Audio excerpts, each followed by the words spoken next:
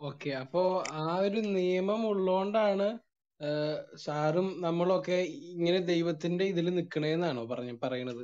ആ നിയമം ഉള്ളോണ്ട്? അല്ലല്ല. ഇപ്പൊ എന്നെ സംബന്ധിച്ചിടത്തോളം ഞാൻ അനുസരിക്കുന്ന നിയമം ഉള്ളത് കൊണ്ടല്ല, പിതാവിനെ സ്നേഹിക്കൊണ്ടാണ്. സ്നേഹം കൊണ്ടാണ് മക്കള് എന്നെ കരുതുന്നതും. അല്ലാതെ അപ്പനെ നോക്കിയില്ലെങ്കിൽ അവർക്ക് വീതം കിട്ടൂല എന്നുള്ള ചിന്തയിലാണെങ്കിൽ അതിലർത്ഥമില്ല. അല്ലെങ്കിൽ രാജ്യത്തൊരു നിയമമുണ്ട്, മാതാപിതാക്കളെ നോക്കണം. അതുകൊണ്ടല്ല, എന്നോടുള്ള സ്നേഹം കൊണ്ട്. അതുപോലെ ഞാൻ നിയമം പാലിക്കുന്നെങ്കിൽ അതിന്റെ കാരണം ദൈവത്തോടുള്ള സ്നേഹമാണ്. എൻ്റെ പിതാവിന്റെ നിയമം അല്ലെങ്കിൽ എൻ്റെ കർത്താവിന്റെ നിയമം അത് പാലിച്ചു പോകുമ്പോൾ ഞാൻ സാറ്റിസ്ഫൈഡ് ആണ്. അപ്പോൾ രണ്ട് കാര്യം നടക്കുന്നു. എനിക്ക് സ്നേഹം എൻജോയ് ചെയ്യാൻ പറ്റുന്നു, ഇപ്പുറത്ത് ആ നിയമം പാലിക്ക വഴി പിതാവിനെ സന്തോഷിപ്പിക്കാൻ പറ്റുന്നു, എനിക്ക് തിരിച്ച് ആ സ്നേഹം കൊടുക്കാൻ പറ്റുന്നു അങ്ങോട്ടും ഇങ്ങോട്ടും. അപ്പോ ആ പാരസ്പര്യം, സ്നേഹത്തിന്റെ പാരസ്പര്യം സൂക്ഷിക്കാനും പറ്റുന്നു. അടുത്തത്, ഇത് ശ്വാസം മുട്ടി ബുദ്ധിമുട്ടിയല്ല ഈ നിയമം അനുസരിക്കുന്നത്, സന്തോഷത്തോടു കൂടിയാണ്. അതൊരു വിടുതലാണ്, കാരണം അത് റിലാക്സ് ചെയ്യപ്പെടുകയാണ്. കൊല്ലാതിരിക്കുമ്പോൾ കിട്ടുന്ന സുഖമാണോ കൊല്ലുമ്പോൾ ഒരുത്തനുണ്ടാകുന്നത്?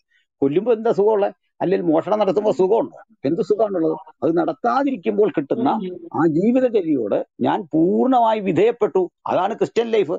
അപ്പൊ ക്രിസ്ത്യൻ ലൈഫ് നിയമപാലനം എന്ന് പറയുന്നത് കൊല്ലാതിരിക്കലാണ്, കൊല്ലുക അല്ല. അപ്പൊ അതുവഴി കിട്ടുന്ന സുഖവും സന്തോഷവും കൊല്ലരുത് എന്ന പ്രമാണമുള്ളത് കൊണ്ടല്ല കൊല്ലാത്തത്, മറിച്ച് ഞാൻ ദൈവത്തിന്റെ മകനാണ്, അതുകൊണ്ട് കൊല്ലാൻ പാടില്ല. ദൈവത്തിന്റെ സൃഷ്ടിയായ മറ്റൊന്നിനെ നിയമമില്ലാതെ അനുവാദമില്ലാതെ നശിപ്പിക്കാൻ എനിക്ക് അവകാശമില്ലാത്തത് കൊണ്ട് ഞാൻ സാറ്റിസ്ഫൈഡ് ആണ് ഈ ലൈഫിൽ. ഇപ്പോ പോലീസുകാരോട് തന്നെ ഇടപെടുക, അവിടെ നല്ല മനുഷ്യരുണ്ട്, പലതരത്തിലുള്ള ആളുകളുണ്ട്. അപ്പൊ അതില് ആരെ ഉപദ്രവിക്കാതെ ഒരു പോലീസുകാരൻ ആജീവനാന്തം നിയമലംഘനം ഒന്നും നടത്താതെ ഒരു പോലീസുകാരൻ ജീവിക്കുന്നു എന്നത് അദ്ദേഹത്തിന് അഭിമാനമാണ്. ചുറ്റുമുള്ള ആളുകൾ പലതരം കുറ്റകൃത്യങ്ങൾക്ക് പ്രേരിപ്പിക്കുമ്പോഴും നിയമപാലകനായ ഞാൻ അത് ചെയ്യുന്നില്ല എന്നത് അദ്ദേഹത്തിന്റെ സാറ്റിസ്ഫാക്ഷൻ ഇരട്ടിയാവും. അപ്പോൾ ഇതുപോലെയാണ് ക്രിസ്ത്യൻ ലൈഫ്. നമ്മൾ ഈ ലൈഫിൽ സന്തോഷവാന്മാരായിത്തീരുന്നത് ക്രിസ്തുവുമായുള്ള ആ നിരന്തര ബന്ധത്തിന്റെയും സമ്പർക്കത്തിന്റെയും പേരിൽ ഇത് സുഖമുള്ളൊരു ജീവിതമാണ് എന്ന്, ആത്മസംതൃപ്തി തരുന്നൊരു ജീവിതമാണ് എന്ന് അനുഭവം കൊണ്ട് തിരിച്ചറിയുന്നതിന്റെ പേരിലാണ്. ഓക്കെ, ഇപ്പൊ സാറ് ഒരു തെറ്റ് ചെയ്യാത്തത് ഇപ്പോ നരകത്തിൽ പോകുന്നുള്ള ഒരു പേടി കൊണ്ടോ അല്ലെങ്കിൽ അങ്ങനത്തെ ഒരു പേടി കൊണ്ടാണോ, അതോ ഇത് ശരിയല്ല, ദൈവത്തിന് ഇഷ്ടമല്ല, അങ്ങനത്തെ ഒരു ഇത് കൊണ്ടാണോ ചെയ്യാത്തത്? ഇത് രണ്ടുമല്ല. നരകത്തിൽ പോകാതിരിക്കുക, നരകം എന്റെ മുമ്പിൽ ഇല്ല, നരകം എന്റെ മുമ്പിൽ പ്രശ്നമേ അല്ല. സ്വർഗവും എന്റെ മുമ്പിൽ പ്രശ്നമല്ല. ഇത് രണ്ടും എന്റെ പ്രശ്നമല്ല. ഇപ്പൊ സ്വർഗം കിട്ടുമ്പോൾ അവിടെ കുറെ സന്തോഷമുണ്ട്, അതൊന്ന് എൻജോയ് ചെയ്യാം എന്നുള്ളൊരു ബോധത്തിലും നരകഭീതിയിലുമല്ല. ഇത് സെന്റ് അഗസ്റ്റിന്റെ പ്രയറിൽ ഇത് കൃത്യമുണ്ട്, അദ്ദേഹം ഇത് പ്രാർത്ഥിക്കുന്നുണ്ട്. ഇത് രണ്ടുമല്ല നമ്മളെ പ്രേരിപ്പിക്കുന്നത്. നമ്മൾ ഇത് രണ്ടുമല്ലാത്തൊരാഗ്രഹം, അപ്പൊ സ്വർഗത്തെ ഇഷ്ടപ്പെട്ടത് കൊണ്ടോ നരകം ഭീതിജനകമായത് കൊണ്ടോ അല്ലാത്ത ഒരു ഊഷ്മള ബന്ധമുണ്ട്. ആ ഒരു ബന്ധം ദൈവമായുള്ള, കാരണം എന്റെ കർത്താവ് പറഞ്ഞു, അതുകൊണ്ട് അതെനിക്ക് കൂടുതൽ സഹായകമായി ഭവിക്കുന്നു. പക്ഷെ ഇതൊന്നുമില്ല. ഇനി അതിന് വേറൊരു വസ്തുത പറയാം. നമ്മുടെ മനസാക്ഷിക്കുള്ളിൽ എഴുതി വെച്ചിട്ടുണ്ട് ശരിതെറ്റുകൾ. ആ മനസാക്ഷി കൂടി പറയുന്നു, അനുകൂലമായി നിന്നുകൊണ്ട് സംസാരിക്കുന്നു. ഇങ്ങനെയുള്ള കാര്യങ്ങളിൽ എനിക്ക് സന്തോഷമില്ല. രണ്ട്, ഞാൻ വിശ്വാസി അല്ലാത്ത ആളുകളെ കണ്ടിട്ടുണ്ട്, കൊല ചെയ്യാൻ ഒരു ഇഷ്ടമില്ലാത്ത നല്ല മനുഷ്യരെ, മദ്യപിക്കാൻ ഒരു താല്പര്യമില്ലാത്ത ആളുകളെ, നുണ പറയാൻ പോലും താല്പര്യമില്ലാത്ത ആളുകളെ, നിരുപദ്രവകരമായ ഒരു നുണ പോലും പറയാത്തവരെ കാണുന്നു. അത് മനസാക്ഷിക്ക് അനുസൃതമായ ജീവിതമാണ്. അങ്ങനെ സ്വന്തം മനസാക്ഷിക്കോട് നീതി പുലർത്തിക്കൂടി പോകാൻ പറ്റുന്ന ഒരു ജീവിതമാണ് ക്രിസ്ത്യൻ ലൈഫ്. ഉയർന്ന ധാർമ്മികത എനിക്ക് ഉയർത്തിപ്പിടിക്കാം, ഒപ്പം തന്നെ സ്വർഗം കിട്ടുന്നതിൽ കിട്ടട്ടെ, അതിൽ പ്രതിഫലങ്ങൾ വർദ്ധിക്കുന്നെങ്കിൽ വർദ്ധിക്കട്ടെ. അതൊന്നുമല്ല ഘടകം, മറിച്ച് സ്നേഹമാണ് പിതാവിനെ അനുസരിച്ചു പോകാൻ എന്നെ പ്രേരിപ്പിക്കുന്ന ഘടകം. ഓക്കെ, സോ ഇതൊക്കെ വളരെ മനോഹരമായ ഉത്തരങ്ങളാണ്. ഇപ്പോ എനിക്കിപ്പോ ഒരു ക്രിസ്തുവിനെ പറ്റി പഠിക്കണം, അല്ലെങ്കിൽ ക്രിസ്തു മതത്തെ പറ്റി അറിയണമെങ്കിൽ എനിക്ക് അത് എന്താണ് വഴി? ബൈബിൾ തന്നെയല്ലേ വഴിയുള്ളൂ? ക്രിസ്തുവിനെ കുറിച്ചുള്ള അറിവ് തിരിച്ചാണ്. ക്രിസ്തുവിന് നിങ്ങളെ കുറിച്ചുള്ള അറിവെന്നാണ് ബൈബിളിന്റെ കൺസെപ്റ്റ്. അല്ലെങ്കിൽ എനിക്ക് ചൂസ് ചെയ്യണം, ഞാൻ ചൂസ് ചെയ്തതാണ് ഈ ക്രിസ്ത്യൻ ലൈഫ് എന്ന് എനിക്ക് പറയാൻ ഒരിക്കലും കഴിയില്ല. ഞാൻ ചൂസ് ചെയ്തു, ഇത് കൊള്ളാം. അത് വേണമെങ്കിൽ നിയമത്തിന്റെ മുമ്പിൽ പറയാം, നിങ്ങൾ എന്തിനാ ഇങ്ങനെ ഈ മാർഗം സ്വീകരിച്ചതെന്ന് വെച്ചാൽ എനിക്ക് ഭരണഘടനയോടൊക്കെ പറയാം, ഇനി എന്റെ സ്വാതന്ത്ര്യം, അതുകൊണ്ട് ഞാൻ ചൂസ് ചെയ്തു. അത് ഞാൻ എന്തിനാ ഇങ്ങനെ ആയിട്ടുള്ളത്, ഞാൻ ചൂസ് ചെയ്തു എന്ന് എനിക്ക് പറയാം. അപ്പോ അതിന് കുഴപ്പമില്ല. എന്നാൽ എന്നെ മൈക്ക് മ്യൂട്ട് ആയിട്ടോ? അപ്പോ കേൾക്കാമോ? കേക്കാം. അപ്പോ ഞാൻ ചൂസ് ചെയ്തതല്ല, നിങ്ങൾ എന്നെ തിരഞ്ഞെടുത്തു എന്നല്ല, ഞാൻ നിങ്ങളെ തിരഞ്ഞെടുത്തു. ഇതാണ് ആ സുവിശേഷത്തിന്റെ കൃപയുടെ തലം. ക്രിസ്തു നമ്മെ തിരഞ്ഞെടുത്തു. ആ തിരഞ്ഞെടുപ്പിൽ എന്റെ അനുദിന ജീവിതത്തിന്റെ പ്രകാശനമായി, അല്ലെങ്കിൽ അത് എന്റെ ചിന്തകൾ, എന്റെ വികാരങ്ങൾ, എന്റെ കാഴ്ചപ്പാടുകൾ ഏതളവിൽ വരെ ആയിരിക്കണമെന്ന് നിഷ്കർഷിക്കുന്ന ഒരു കൃതിയാണ് വിശുദ്ധ ബൈബിൾ. അപ്പൊ ബൈബിളിനെ കാണുന്ന ആ രൂപത്തിലാണ്. അല്ലാതെ തിരിച്ച് ബൈബിൾ വായിച്ചിട്ട് അതുവഴി ക്രിസ്തുവിനെ കണ്ടെത്തി എന്നുള്ള ആ പ്രഖ്യാപനത്തെക്കാൾ ദൈവം നമ്മെ തിരഞ്ഞെടുത്തു, തന്റെ പുത്രനെ നൽകി എന്നുള്ളതാണ്. അപ്പോൾ ഒന്നാം സ്ഥാനത്ത് ദൈവത്തിന്റെ കരുണയും കൃപയുമാണ്. ആ കൃപയിൽ അധിഷ്ഠിതമായ ജീവിതം നയിക്കുന്ന എന്റെ മാർഗദർശനം ബൈബിളാണ്. ഓക്കെ, നമ്മുടെ പോളിന് ഉത്തരം കിട്ടിയെന്നാണ് ഞാൻ മനസ്സിലാക്കുന്നത്. ഒരു ചോദ്യം കൂടി, ഒരു ചെറിയൊരു ചോദ്യമാണ്. അപ്പൊ ക്രിസ്തു നമ്മളെ തെരഞ്ഞെടുത്തില്ലെങ്കിൽ പിന്നെ നമുക്ക് ക്രിസ്തുവിനെ അറിയാൻ എങ്ങനെ പറ്റുക? കേട്ടില്ല. ക്രിസ്തു നമ്മളെ തെരഞ്ഞെടുത്തില്ല, കുറച്ചു പേരെ തെരഞ്ഞെടുക്കണുള്ളൂ എങ്കിൽ ഇപ്പൊ എന്നെ തെരഞ്ഞെടുത്തില്ല എന്ന് വിചാരിക്കാം. അപ്പൊ ഞാൻ ക്രിസ്തുവിനെ അറിയില്ല, അപ്പൊ ഞാൻ നിത്യശിക്ഷാവിധിക്ക് അർഹനായി പോവില്ലേ? ഇല്ല, ക്രിസ്തു തിരഞ്ഞെടുത്തില്ലെങ്കിൽ എന്നൊരു ചോദ്യമില്ല. എല്ലായിടത്തുമുള്ള എല്ലാ പേരും രക്ഷിക്കപ്പെടണമെന്ന് ദൈവം ആഗ്രഹിക്കുന്നു, എല്ലായിടത്തുമുള്ള. അപ്പൊ തിരഞ്ഞെടുപ്പിന്റെ ആ ചാലിലേക്ക് ഞാൻ എൻ്റെ കമ്മിറ്റ്മെന്റ് ഉണ്ട്, അത് യാന്ത്രിക അല്ലത്. യേശു എന്നെ തിരഞ്ഞെടുത്തു കഴിഞ്ഞാൽ എനിക്ക് എൻ്റെ പ്രതികരണമുണ്ട്, എൻ്റെ കമ്മിറ്റ്മെന്റ് ഉണ്ട്. അവ രണ്ടും കൂടി ചേരുന്നിടത്താണ് ക്രിസ്ത്യൻ ലൈഫ് സക്സസ്ഫുൾ ആയി തീരുന്നത്. എല്ലായിടത്തുമുള്ള എല്ലാ പേരെയും ദൈവം സ്നേഹിക്കുന്നു. തന്റെ ഏകജാതനായ പുത്രനെ വിശ്വസിക്കുന്ന ഏവനും നശിച്ചു പോകാതെ എല്ലാവരും നിത്യജീവൻ പ്രാപിക്കുവാൻ ദൈവം ആഗ്രഹിക്കുന്നു. ദൈവത്തിന്റെ ഇഷ്ടമോ നമ്മുടെ ശുദ്ധീകരണം തന്നെ. അങ്ങനെ യൂണിവേഴ്സലായി സകലരെയും സ്നേഹിക്കുന്നു. പക്ഷേ നിങ്ങൾ അതിനോട് പ്രതികരിക്കണം, നിങ്ങൾക്ക് അതിനോടുള്ള കമ്മിറ്റ്മെന്റ് ഉണ്ടാകണം. അവ രണ്ടും ചേരുന്ന ഇടത്ത് ആണ് ക്രിസ്ത്യൻ ലൈഫിന്റെ വിജയം. അതുവഴി നിങ്ങളുടെ ജീവിതത്തിന്റെയും വിജയം നിലകൊള്ളുന്നത്. അപ്പോ അവിടെ ഒരാള് മുഖം തിരിച്ചു നിന്നാൽ എനിക്കത് ആവശ്യമില്ല എന്ന് പറയുന്നത് അവന്റെ മാത്രം റിസ്കിലാണ്. കാരണം ദൈവം അവനെയും സ്നേഹിക്കുന്നു, ഏതൊരാളെയും സ്നേഹിക്കുന്നു, സർവരെയും സ്നേഹിക്കുന്നു. അപ്പൊ സാർവത്രികമായ ആ സ്നേഹത്തിന്റെ പന്താവിൽ നിങ്ങൾക്ക് മുന്നോട്ട് പോകാൻ നിങ്ങൾ പ്രതികരിക്കേണ്ടതുണ്ട്. നിങ്ങൾ അത് അക്സെപ്റ്റ് ചെയ്യലാണ് നിങ്ങൾക്കുള്ളത്. അത് യാന്ത്രികമല്ല, അത് നിയമം മൂലം നിഷ്കർഷിക്കുന്നതല്ല. നിങ്ങൾ അതിനെ അനുധാവനം ചെയ്യണം എന്നുള്ള ഒരു സമർപ്പണ ബോധം നിങ്ങളിൽ ഉണ്ടാകണം.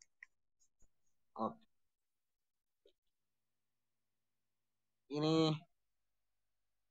ആരാണ്? ബിമൽ ഉണ്ടോ? ബിമൽ ഓക്കെ, ബിമലിനെ ഇപ്പൊ കാണുന്നില്ല. ബിനോയ് എന്ന് പറഞ്ഞ സഹോദരൻ പറഞ്ഞോളൂ. ബിനോയ് കേൾക്കുന്നുണ്ടോ? കേൾക്കാം. ഞാൻ പറയുന്നത് കേൾക്കാമോ? കേൾക്കാം, പറഞ്ഞോളൂ. ഓക്കെ. ഞാന് സ്ഥിരമായിട്ടൊരു പ്രേക്ഷകനാണ്. അപ്പൊ ഇതിലിപ്പോ പറഞ്ഞ കാര്യത്തിൽ ഒരു കാര്യം എനിക്ക് കൂട്ടിച്ചേർക്കണം എന്ന് തോന്നി. ദൈവം സ്നേഹമാണോ എന്നുള്ള ഒരു ചോദ്യത്തിന് ബൈബിള് തന്നെ ദൈവത്തെ നിർവചിക്കുന്ന ഒരു ഭാഗം പുറപ്പാട് പുസ്തകത്തിൽ ഉണ്ടല്ലോ. അതായത് മോശയ്ക്ക് പ്രത്യക്ഷപ്പെടുന്ന സമയത്ത് ദൈവം കർത്താവ് എന്ന തന്റെ നാമം, ഞാൻ POC ബൈബിളിലെ കാര്യം പറയുന്നത്, കർത്താവ് എന്ന തന്റെ നാമം പ്രഖ്യാപിച്ചുകൊണ്ട് കടന്നുപോയി എന്ന് പറയുന്ന ഒരു ഭാഗത്ത് പറയുന്നത്, കർത്താവ് കൃപാനിധിയും കാരുണ്യവാനുമായ ദൈവം, കോപിക്കുന്നതിൽ വിമുഖൻ, സ്നേഹത്തിലും വിശ്വസ്തതയിലും അത്യുദാരൻ, തെറ്റുകളും കുറ്റങ്ങളും ക്ഷമിച്ചുകൊണ്ട് ആയിരങ്ങളോട് കരുണ കാണിക്കുന്നവൻ, എന്നാൽ കുറ്റവാളികളുടെ നേരെ കണ്ണടയ്ക്കാതെ മാതാപിതാക്കളുടെ തെറ്റുകൾക്ക് മക്കളുടെ 3ഉം 4ഉം തലമുറ വരെ ശിക്ഷിക്കുന്നവൻ. ഇങ്ങനെ ഒരു നിർവചനമാണ് ദൈവത്തിന് തന്നെ കൊടുക്കുന്നത്. അപ്പം നമ്മൾ ദൈവം സ്നേഹമാണെന്ന് മാത്രം പറയുന്നതല്ല, ദൈവം നീതിമാനാണ് എന്ന് പറയുന്ന ഒരു ഡെഫിനേഷനാണ് കൂടുതൽ ചേരുന്നത് എന്നാണ് എനിക്ക് തോന്നുന്നത്. ബിനോയ് ബ്രദറെ, നമ്മള് ഇത് ആദ്യം തൊട്ടുള്ള ചർച്ചയിൽ ഇല്ലാത്തതുകൊണ്ടായിരിക്കാം ബിനോയ് ബ്രദർ അങ്ങനെ പറയുന്നത്. നമ്മള് ദൈവം സ്നേഹമാണ് എന്ന് മാത്രമല്ല, ദൈവം നീതിമാനാണ്, ദൈവം തീക്ഷ്ണതയുള്ളവനാണ് എന്നുള്ള കാര്യം കൂടി നമ്മൾ ഊന്നി പറഞ്ഞിരുന്നു. അതിൽ പഴയ നിയമത്തിലെയും പുതിയ നിയമത്തിലെയും ഒരുപാട് കാര്യങ്ങൾ നമ്മളതിന് ആമുഖമായിട്ട് പറഞ്ഞിരുന്നു. സഹോദരൻ അത് കേട്ടിട്ടുണ്ടാകത്തില്ല ഒരു പക്ഷേ. നിശ്ചയമായിട്ടും ദൈവം നീതിയുള്ളവനാണ്, ദൈവം സ്നേഹമാണെന്ന് പറഞ്ഞുകൊണ്ട് തീരുന്നില്ല. അത് വളരെ വാലിഡ് ആയിട്ടുള്ള പോയിന്റ് ആണ്. ഓക്കെ,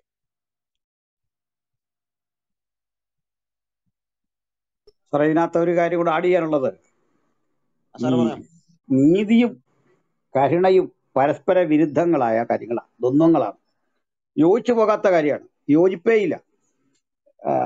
നീതി വേറെ, കരുണ വേറെ. അതായത് ഒരു കോടതിയിൽ നിങ്ങൾ കരുണ പ്രതീക്ഷിക്കരുത്, ഒരു കരുണ അവിടെ ഉണ്ടാവില്ല. കരുണ വന്നാൽ നീതി പ്രാബല്യത്തിലല്ലാതെ വരും. കാരണം കരുണ കാണിക്കാനുള്ള അധികാരം കോടതിക്കില്ല, അവകാശം. അതിന്റെ കാരണം എന്താ? നമ്മളിപ്പോ കോടതിയിൽ ഒരു കാര്യമായിട്ട് ചെല്ലുകയാണ്. അപ്പോൾ പോട്ടെ, നീ അത് വിട്ടുകളാ എന്ന് കോടതി പറയല്ല, ശിക്ഷ കൊടുത്തിരിക്കും. ശിക്ഷ കൊടുത്തേ പറ്റൂ. ശിക്ഷിക്കാതെ വിടാൻ പറ്റില്ല കുറ്റം തെളിഞ്ഞാൽ. പിന്നെ ശിക്ഷയുടെ കാഠിന്യം ഇളവ് ചെയ്യാൻ അവൻ അപേക്ഷിച്ചാൽ അതിലൊക്കെ വിട്ടുവീഴ്ചയാണ്, പക്ഷെ ശിക്ഷിക്കപ്പെട്ടേ പറ്റൂ. അത് നിർബന്ധമാണ്. എന്താണ് അതിന്റെ കാരണം? ഇപ്പൊ ഈ പറഞ്ഞ ബ്രദർ എന്നെ ഉപദ്രവിച്ചു, അല്ലെങ്കിൽ ഈ ബ്രദറിന്റെ പേര് ബിനോയ് എന്നാണ്. ബിനോയ് എന്ന ഈ ബ്രദർ അജു, തൊട്ടടുത്ത് കാണുന്ന അജുവിനെ ശിക്ഷിച്ചു, അടിച്ചു. ബിനോയുടെ കൈയുടെ 5 വിരലിന്റെ പാടുകൾ ഈ അജുവിന്റെ കവളത്ത് പതിഞ്ഞു. അപ്പോൾ എന്താണ് തിരിച്ച് സംഭവിക്കുന്നത്? ന്യായാധിപതി രണ്ടുപേരെയും പിടിച്ചു. അജുവിനോട് പറയുകയാണ് ബ്രദർ ബിനോയെ ശിക്ഷിക്കുക. അജുവിന്റെ ശിക്ഷ കറക്റ്റ് ആയിരിക്കില്ല. 2 കാരണങ്ങളാണ്. അജു ചെയ്യാൻ പോകുന്ന വൈരാഗ്യം തീർക്കലാണ്, അല്ലാതെ ശിക്ഷ നടപ്പിലാക്കുകയല്ല. അതിന് അജു എന്ത് ചെയ്യും? ഇരട്ടി ശക്തിയോട് അടിച്ചാൽ ഇവിടെ പറയുന്ന ബ്രദർ ബിനോയുടെ മേൽ അനീതിയായി. കാരണം 5 വിരൽ പതിഞ്ഞ ഒരു അടിയുടെ സ്ഥാനത്ത് ഇതുപോലെ 3-4 അടി കൊടുക്കുക, കലിപ്പ് തീർക്കുക. അപ്പൊ അത് ഈക്വൽ അല്ല. അപ്പൊ പിന്നെ എന്ത് ചെയ്യണം? ഇദ്ദേഹത്തിന് എന്ത് കിട്ടിയോ അതേ അളവിൽ കൃത്യം അടിക്കുക, കൃത്യം അതേ പാട്. അത് 4 പോകാനൊക്കത്തില്ല. 5ന്റെ സ്ഥാനത്ത് ഒരു വർധനവും വരാൻ പാടില്ല, കറക്റ്റ് ആയിരിക്കണം. അങ്ങനെ മനുഷ്യന് കഴിയില്ല. അപ്പോൾ അതിനാണ് ഈ ശിക്ഷ നടപ്പിലാക്കാൻ ഒരു തേർഡ് പാർട്ടി ഉണ്ടാകണം, മൂന്നാമതൊരാൾ. അയാൾ 2 പേരുടെയും നീതി പാലിച്ചു കൊടുക്കണം. 2 പേരുടെയും നീതി എങ്ങനെയാണ് പാലിക്കപ്പെടുന്നത്? ഇതാണ് ക്രൂശിന്റെ മഹത്വം എന്ന് പറയുന്നത്. ന്യായപ്രമാണം ഒരു ശിക്ഷണ നടപടി വെച്ചു. ശിക്ഷണ നടപടി വെച്ചപ്പോൾ നഷ്ടം വരും ഒരിടത്ത്. ഇപ്പോൾ ഇവിടെ നമ്മുടെ ബ്രദർ അജുവിന് ബിനോയ് ബ്രദറിന് നഷ്ടം വന്നിട്ടുണ്ട്. അപ്പൊ ആ നഷ്ടത്തിന് തത്തുല്യമായ പണമോ, അദ്ദേഹത്തിന് മാനഹാനി വന്നു, ശരീരത്തിന് പ്രശ്നം വന്നു, തത്തുല്യമായ കാര്യം കൊടുക്കണം. അജുവിന് ശേഷിയില്ല. അപ്പോൾ അജുവിന് വേണ്ടി മൂന്നാമതൊരാൾ വന്നിട്ട് എന്ത് തെറ്റ് അജു ചെയ്തുവോ ആ തെറ്റിന്റെ പ്രായച്ചിത്തമായി അത് മുഴുവൻ ഞാൻ തന്നു തീർക്കാം എന്ന് പറഞ്ഞ് ഇവിടെ നമ്മുടെ കൂടെയുള്ള പ്രിയ ജോസഫ് സാറ് തയ്യാറാകുന്നു. അത് മുഴുവൻ തന്നു തീർക്കാം എന്ന് പറഞ്ഞാൽ കടം മുഴുവൻ തന്നു തീർക്കുന്നു. ആവശ്യമെങ്കിൽ കാരാഗൃഹത്തിൽ കിടക്കേണ്ടി വരുന്ന ഘട്ടമുണ്ടെങ്കിൽ അതും ഞാൻ ചെയ്തു തീർക്കാം. അവിടെ സംഭവിക്കുന്നത് അജുവിന് നീതി കിട്ടി, അതുപോലെ തന്നെ ബിനോയ്ക്ക് നീതി കിട്ടി. അജുവിന് കരുണയാണ് കിട്ടിയത്, ബിനോയ്ക്ക് നീതിയാണ് കിട്ടിയത്. ഇനി നീതിയാണ് സംഭവിക്കുന്നെങ്കിൽ ബിനോയ്ക്ക് മാത്രമേ കിട്ടുള്ളൂ, അജു ശിക്ഷിക്കപ്പെടും. അവിടെ കരുണയ്ക്ക് യാതൊരു പ്രസക്തിയില്ല. നമ്മുടെ സമാധാനത്തിനായുള്ള ശിക്ഷ യേശു ക്രിസ്തുവിൻ മീതെ ആയപ്പോൾ, യേശു നമ്മുടെ പാപം വഹിച്ചപ്പോൾ എനിക്ക് കരുണ കിട്ടി. നിയമത്തിന് വേണ്ടതെന്തോ അത് യേശു ക്രിസ്തു കൊടുത്തു. അങ്ങനെ ദൈവം ഒരേ സമയം കരുണയുള്ളവനും നീതിയുള്ളവനുമായി വർത്തിച്ചത് അതുകൊണ്ടാണ്. അവനെ തകർത്ത് കളവാൻ യഹോവയ്ക്ക് ഇഷ്ടം തോന്നി. അവനൊരു അകൃത്യയാഗമായി തീർന്നു. അവൻ അകൃത്യയാഗമായി തീർന്നപ്പോൾ നിയമത്തിന്റെ മുമ്പിൽ ആ ശിക്ഷ കൃത്യമായി തീർന്നു. അതാണ് അതിന്റെ മഹത്വം തന്നെ. ആ ശിക്ഷണ നടപടി കൃത്യം നടപ്പിലാക്കാൻ യേശു വിധേയനായി എന്നുള്ളതാണ്. അപ്പൊ കാരുണ്യവും നീതിയും പരസ്പര വിരുദ്ധമാണ്. സാറെ കട്ടായി പോയിട്ടുണ്ട്. ഓക്കെ, ക്ലിയർ ആണ് പാസ്റ്റർ. ഓക്കെ, അനിൽ സാർ പറഞ്ഞു വന്നത് ഇപ്പൊ ക്രൂശിൽ ദൈവത്തിന്റെ നീതിയും കരുണയും പരസ്പര ദ്വന്ദ്ങ്ങളാണ്. പക്ഷെ ഇത് സമ്മേളിക്കുന്നതായിട്ട് നമുക്ക് ക്രൂശിൽ കാണാൻ കഴിയും. ദൈവത്തിന്റെ സ്നേഹവും ദൈവത്തിന്റെ നീതിയും പാപിയുടെ പാപത്തിന്, മനുഷ്യന്റെ പാപത്തെ സാർ പറയുന്നുണ്ടോ? പറഞ്ഞോളൂ. മനുഷ്യന്റെ പാപത്തിന് ശിക്ഷ കൊടുക്കുക, അത് നീതിയോടെയുള്ള ശിക്ഷ. പാപത്തിനെയാണ് ദൈവം ശിക്ഷ വിധിക്കുന്നത്. എന്നാൽ പാപിയെ സ്നേഹിക്കുന്ന ആ ദൈവത്തെ നമുക്ക് എന്ത് ചെയ്യാം? ക്രൂശിൽ കാണാൻ കഴിയും. ദൈവം മനുഷ്യത്വം കൂടി എടുത്ത് ഭൂമിയിലേക്ക് വന്ന് മനുഷ്യന്റെ പാപങ്ങൾ ഏറ്റെടുക്കുകയാണ്. അങ്ങനെ ഏറ്റെടുക്കുമ്പോൾ അവിടെ ദൈവത്തിന്റെ നീതിയും ദൈവത്തിന്റെ കരുണയും പരസ്പര ദ്വന്ദ്ങ്ങളായിട്ടുള്ള ഈ കാര്യങ്ങളെല്ലാം അവിടെ സമ്മേളിക്കുന്നതായിട്ട് കാണാണ്. നിയമത്തിന് വേണ്ടത് എന്താണ്? അവിടെ നീതി നിർവഹിക്കപ്പെടണം, അത് നിർവഹിക്കപ്പെടുകയാണ്. എന്നാൽ മനുഷ്യനോടുള്ള സ്നേഹം മനുഷ്യനെ ശിക്ഷിക്കാതെ ആ ശിക്ഷ സ്വയം ഏറ്റെടുക്കുന്ന സ്നേഹത്തെയും നമുക്ക് അവിടെ എന്ത് ചെയ്യാം? കാണാൻ കഴിയും. അപ്പൊ ഇവിടെ സുവിശേഷത്തിന്റെ ഒരു ശ്രേഷ്ഠത നമുക്ക് കാണാം. സുവിശേഷത്തിന്റെ തേജസ് നമുക്ക് അവിടെ കാണാം. മനുഷ്യനോടുള്ള ദൈവത്തിന്റെ സ്നേഹത്തെ അവിടെ കാണാം. എല്ലാ മനുഷ്യനെയും അനിൽ പാസ്റ്റർ ഇവിടെ ആദ്യം പറഞ്ഞതുപോലെ എല്ലായിടത്തും എല്ലാവരും രക്ഷിക്കപ്പെടണം എന്നുള്ളത് ദൈവം ആഗ്രഹിക്കുന്നു. ദൈവം ആഗ്രഹിക്കുന്നത് എല്ലാവരും സത്യം കണ്ടെത്തണം എന്നുള്ളതാണ്. എല്ലാവരും സത്യം മനസ്സിലാക്കണം എന്നുള്ളതാണ്. ആ സ്നേഹത്തെ കണ്ടുമുട്ടണം എന്നുള്ളതാണ് ദൈവം ആഗ്രഹിക്കുന്നത്. അതുകൊണ്ട് ദൈവം മനുഷ്യനെ തേടി ഭൂമിയിലേക്ക് വരികയാണ്. ദൈവം മനുഷ്യനെ തേടി ഭൂമിയിലേക്ക് വരികയാണ്. മനുഷ്യൻ ദൈവത്തെ തേടി ചെല്ലുകയല്ല, ദൈവം മനുഷ്യനെ തേടി ഭൂമിയിലേക്ക് വന്നു. അതാണ് യേശുക്രിസ്തു. യേശുക്രിസ്തുവിന്റെ ജനനം, ജീവിതം, മരണം, ഉയർത്തെഴുന്നേൽപ്പ്, ഈ കാര്യങ്ങളെല്ലാം കാണുന്നത് മനുഷ്യനോടുള്ള ദൈവത്തിന്റെ സ്നേഹമാണ്, അളവില്ലാത്ത സ്നേഹമാണ്. അപ്പൊ തന്നെ നിയമത്തിന് ശിക്ഷ, നിയമപരമായിട്ടുള്ള ശിക്ഷ, ദൈവത്തിൽ നിന്ന് അകന്നുപോയ, റിക്കൺസിലിയേഷൻ വേണ്ട, റിലേഷൻഷിപ്പ് ബ്രോക്കൺ ആയി പോയ മനുഷ്യന്റെ പാപത്തിന് അവിടെ നീതി പരമായിട്ടുള്ള ശിക്ഷ ലഭിക്കണം. അവിടെ നീതി നിർവഹിക്കപ്പെടണം, പാപത്തിന് ശിക്ഷ വിധിക്കപ്പെടണം. അവിടെ ദൈവം അത് കൃത്യമായിട്ട് എന്ത് ചെയ്യുവാണ്. അപ്പൊ ഇത് എല്ലാ മനുഷ്യനെയും ഈ സന്ദേശം തേടിയെത്തുകയാണ്. എല്ലാവരെയും ദൈവം സ്നേഹിക്കുന്നു എന്നുള്ളത്, എല്ലാവരെയും ദൈവം ഒരുപോലെ കാണുന്നു എന്നുള്ളത്, എല്ലാവർക്കും വേണ്ടിയാണ് ക്രൂശ് മരണം എന്നുള്ളത്, എല്ലാവർക്കും വേണ്ടിയാണ് യേശുക്രിസ്തു കാൽവറി ക്രൂശിൽ മരിച്ചത് എന്നുള്ളത്, ആ സന്ദേശം. അതിന് യാതൊരു തരത്തിലുള്ള വേർതിരിവുകളുമില്ല, എല്ലാവർക്കും വേണ്ടിയാണെന്നുള്ള സന്ദേശം. അതാണ് സുവിശേഷത്തെ നിസ്തുല്യമാക്കുന്നത്. ബൈബിൾ വളരെ വ്യക്തമായിട്ട് പറയുന്നുണ്ട്. യഹൂദനെന്നോ യവനനെന്നോ ബർബരനെന്നോ ശകനെന്നോ ദാസനെന്നോ അങ്ങനെ ഒരു തരത്തിലുള്ള അതിർവരമ്പ്, ഒരു തരത്തിലുള്ള വേർതിരിവുകൾക്കും അവിടെ സ്ഥാനം ഇല്ല. എല്ലാ തരത്തിലുള്ള വേർതിരിവുകളെയും മാറ്റി ക്രിസ്തുവിന്റെ സ്നേഹം എല്ലാവരെയും തേടി ചെല്ലുകയാണ്. ക്രിസ്ത്യൻ മിഷണറിമാര് ഇന്ത്യയിൽ വരാനുണ്ടായ കാരണം എന്താണ്? ഈ ക്രിസ്തു സ്നേഹമാണ്. ഈ ക്രിസ്തു സ്നേഹം മനുഷ്യരെ സ്നേഹിക്കാൻ അവരെ നിർബന്ധിച്ചു. അങ്ങനെയാണ് അവർ ഈ ഭാരതത്തിൽ വരുവാനിടയായി തീർന്നത്. പള്ളിയോട് ചേർന്ന് പള്ളിക്കൂടങ്ങൾ ഉണ്ടാക്കിയത്, സ്ത്രീകൾക്ക് വിദ്യാഭ്യാസം കൊടുത്തത്, യൂണിവേഴ്സിറ്റികൾ ഉണ്ടാക്കിയത്, അയിത്തത്തിനെതിരെ പോരാടിയത്, സതിക്കെതിരെ പോരാടിയത്, എന്തുകൊണ്ടൊക്കെയാ? ഈ സ്നേഹമാണ്. എല്ലാവരെയും ഒരുപോലെ കാണണമെന്നുള്ള, എല്ലാവരിലേക്കും ഈ സന്ദേശം ചെന്നെത്തണമെന്നുള്ള ആ സ്നേഹം, അത് തന്നെയാണ്.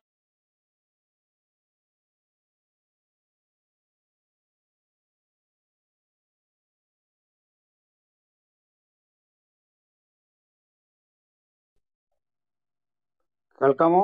കേൾക്കാനൊരു അസൗകര്യം പോലെ. എനിക്കോ കട്ടായിപ്പോയി. ശരി, സിജോ വരുമ്പോഴേക്ക് മറുപടി. നമുക്ക് രണ്ടുപേരുണ്ട്. സിസ് ഉണ്ട്, അതുപോലെ സുഭാഷ് കുമാർ മണിയനുണ്ട്. സുഭാഷ് സാറ് പോയോ? ഉണ്ടല്ലോ. അടുത്തൊരു കാര്യം കൂടെ. എനിക്ക് പറയാമോ? ഹലോ, പറയാമല്ലോ. ആരാണ്? എന്റെ പേര് വിനോദ് എന്നാണ്. പറയൂ. എന്നിട്ട് സുഭാഷ്. Thank you. അല്ല, ഡിബേറ്റ് എന്ന് പറഞ്ഞുകൊണ്ടാണ് ഞാൻ കയറിയത്. അപ്പൊ നോക്കിയപ്പോ ഇവിടെ ഒരാള് പ്രീച്ചിങ് ആണ് ചെയ്യുന്നത്. അതുകൊണ്ട് ഡിബേറ്റ് ആണോ പ്രീച്ചിങ് ആണോ എന്ന് എനിക്ക് മനസ്സിലായിട്ടില്ല. ഒന്ന് ക്ലാരിഫൈ ചെയ്യാം. Thank you. ഡിബേറ്റ് അല്ല, ഞങ്ങളൊരു ഇൻ ബൈബിൾ ടോപ്പിക്കിന്റെ ഡിസ്കഷൻ ആണ്. അതുകൊണ്ട് ഒരു ആഭ്യന്തരമായൊരു വിഷയത്തെ കുറിച്ചുള്ള ഒരു ക്ലാരിറ്റി കൊടുക്കുകയാണ്. അപ്പോൾ ഏതായാലും ആര് വന്നാലും നമ്മൾ സ്വീകരിക്കും. കാരണം ഇതൊരു പരസ്പര ചർച്ചയ്ക്കുള്ള ഒരു അവസരം പോലെയല്ല. കാരണം ഇത് ഒരു ബൈബിളിനുള്ളിലെ ഒരു ടോപ്പിക്ക് എക്സ്പ്ലെയിൻ ചെയ്ത് കൊടുക്കുകയാണ്. സാറ് പറഞ്ഞോളൂ എന്താണെന്നുള്ളത്. അല്ല, ടൈറ്റിൽ ക്രിസ്ത്യൻ ഡിബേറ്റ് എന്ന് കണ്ടതാണ്, അതാണ് എന്നെ അട്രാക്ട് ചെയ്തത്. അത് ഞങ്ങളുടെ ക്ലബിന്റെ പേരാണ്. സാറ് ഫോളോ ചെയ്താൽ മതി. ഇവിടെ ഡിബേറ്റ് വരാറുണ്ട്, പക്ഷെ ഈ ടോപ്പിക്ക് മറ്റൊന്നാണ്.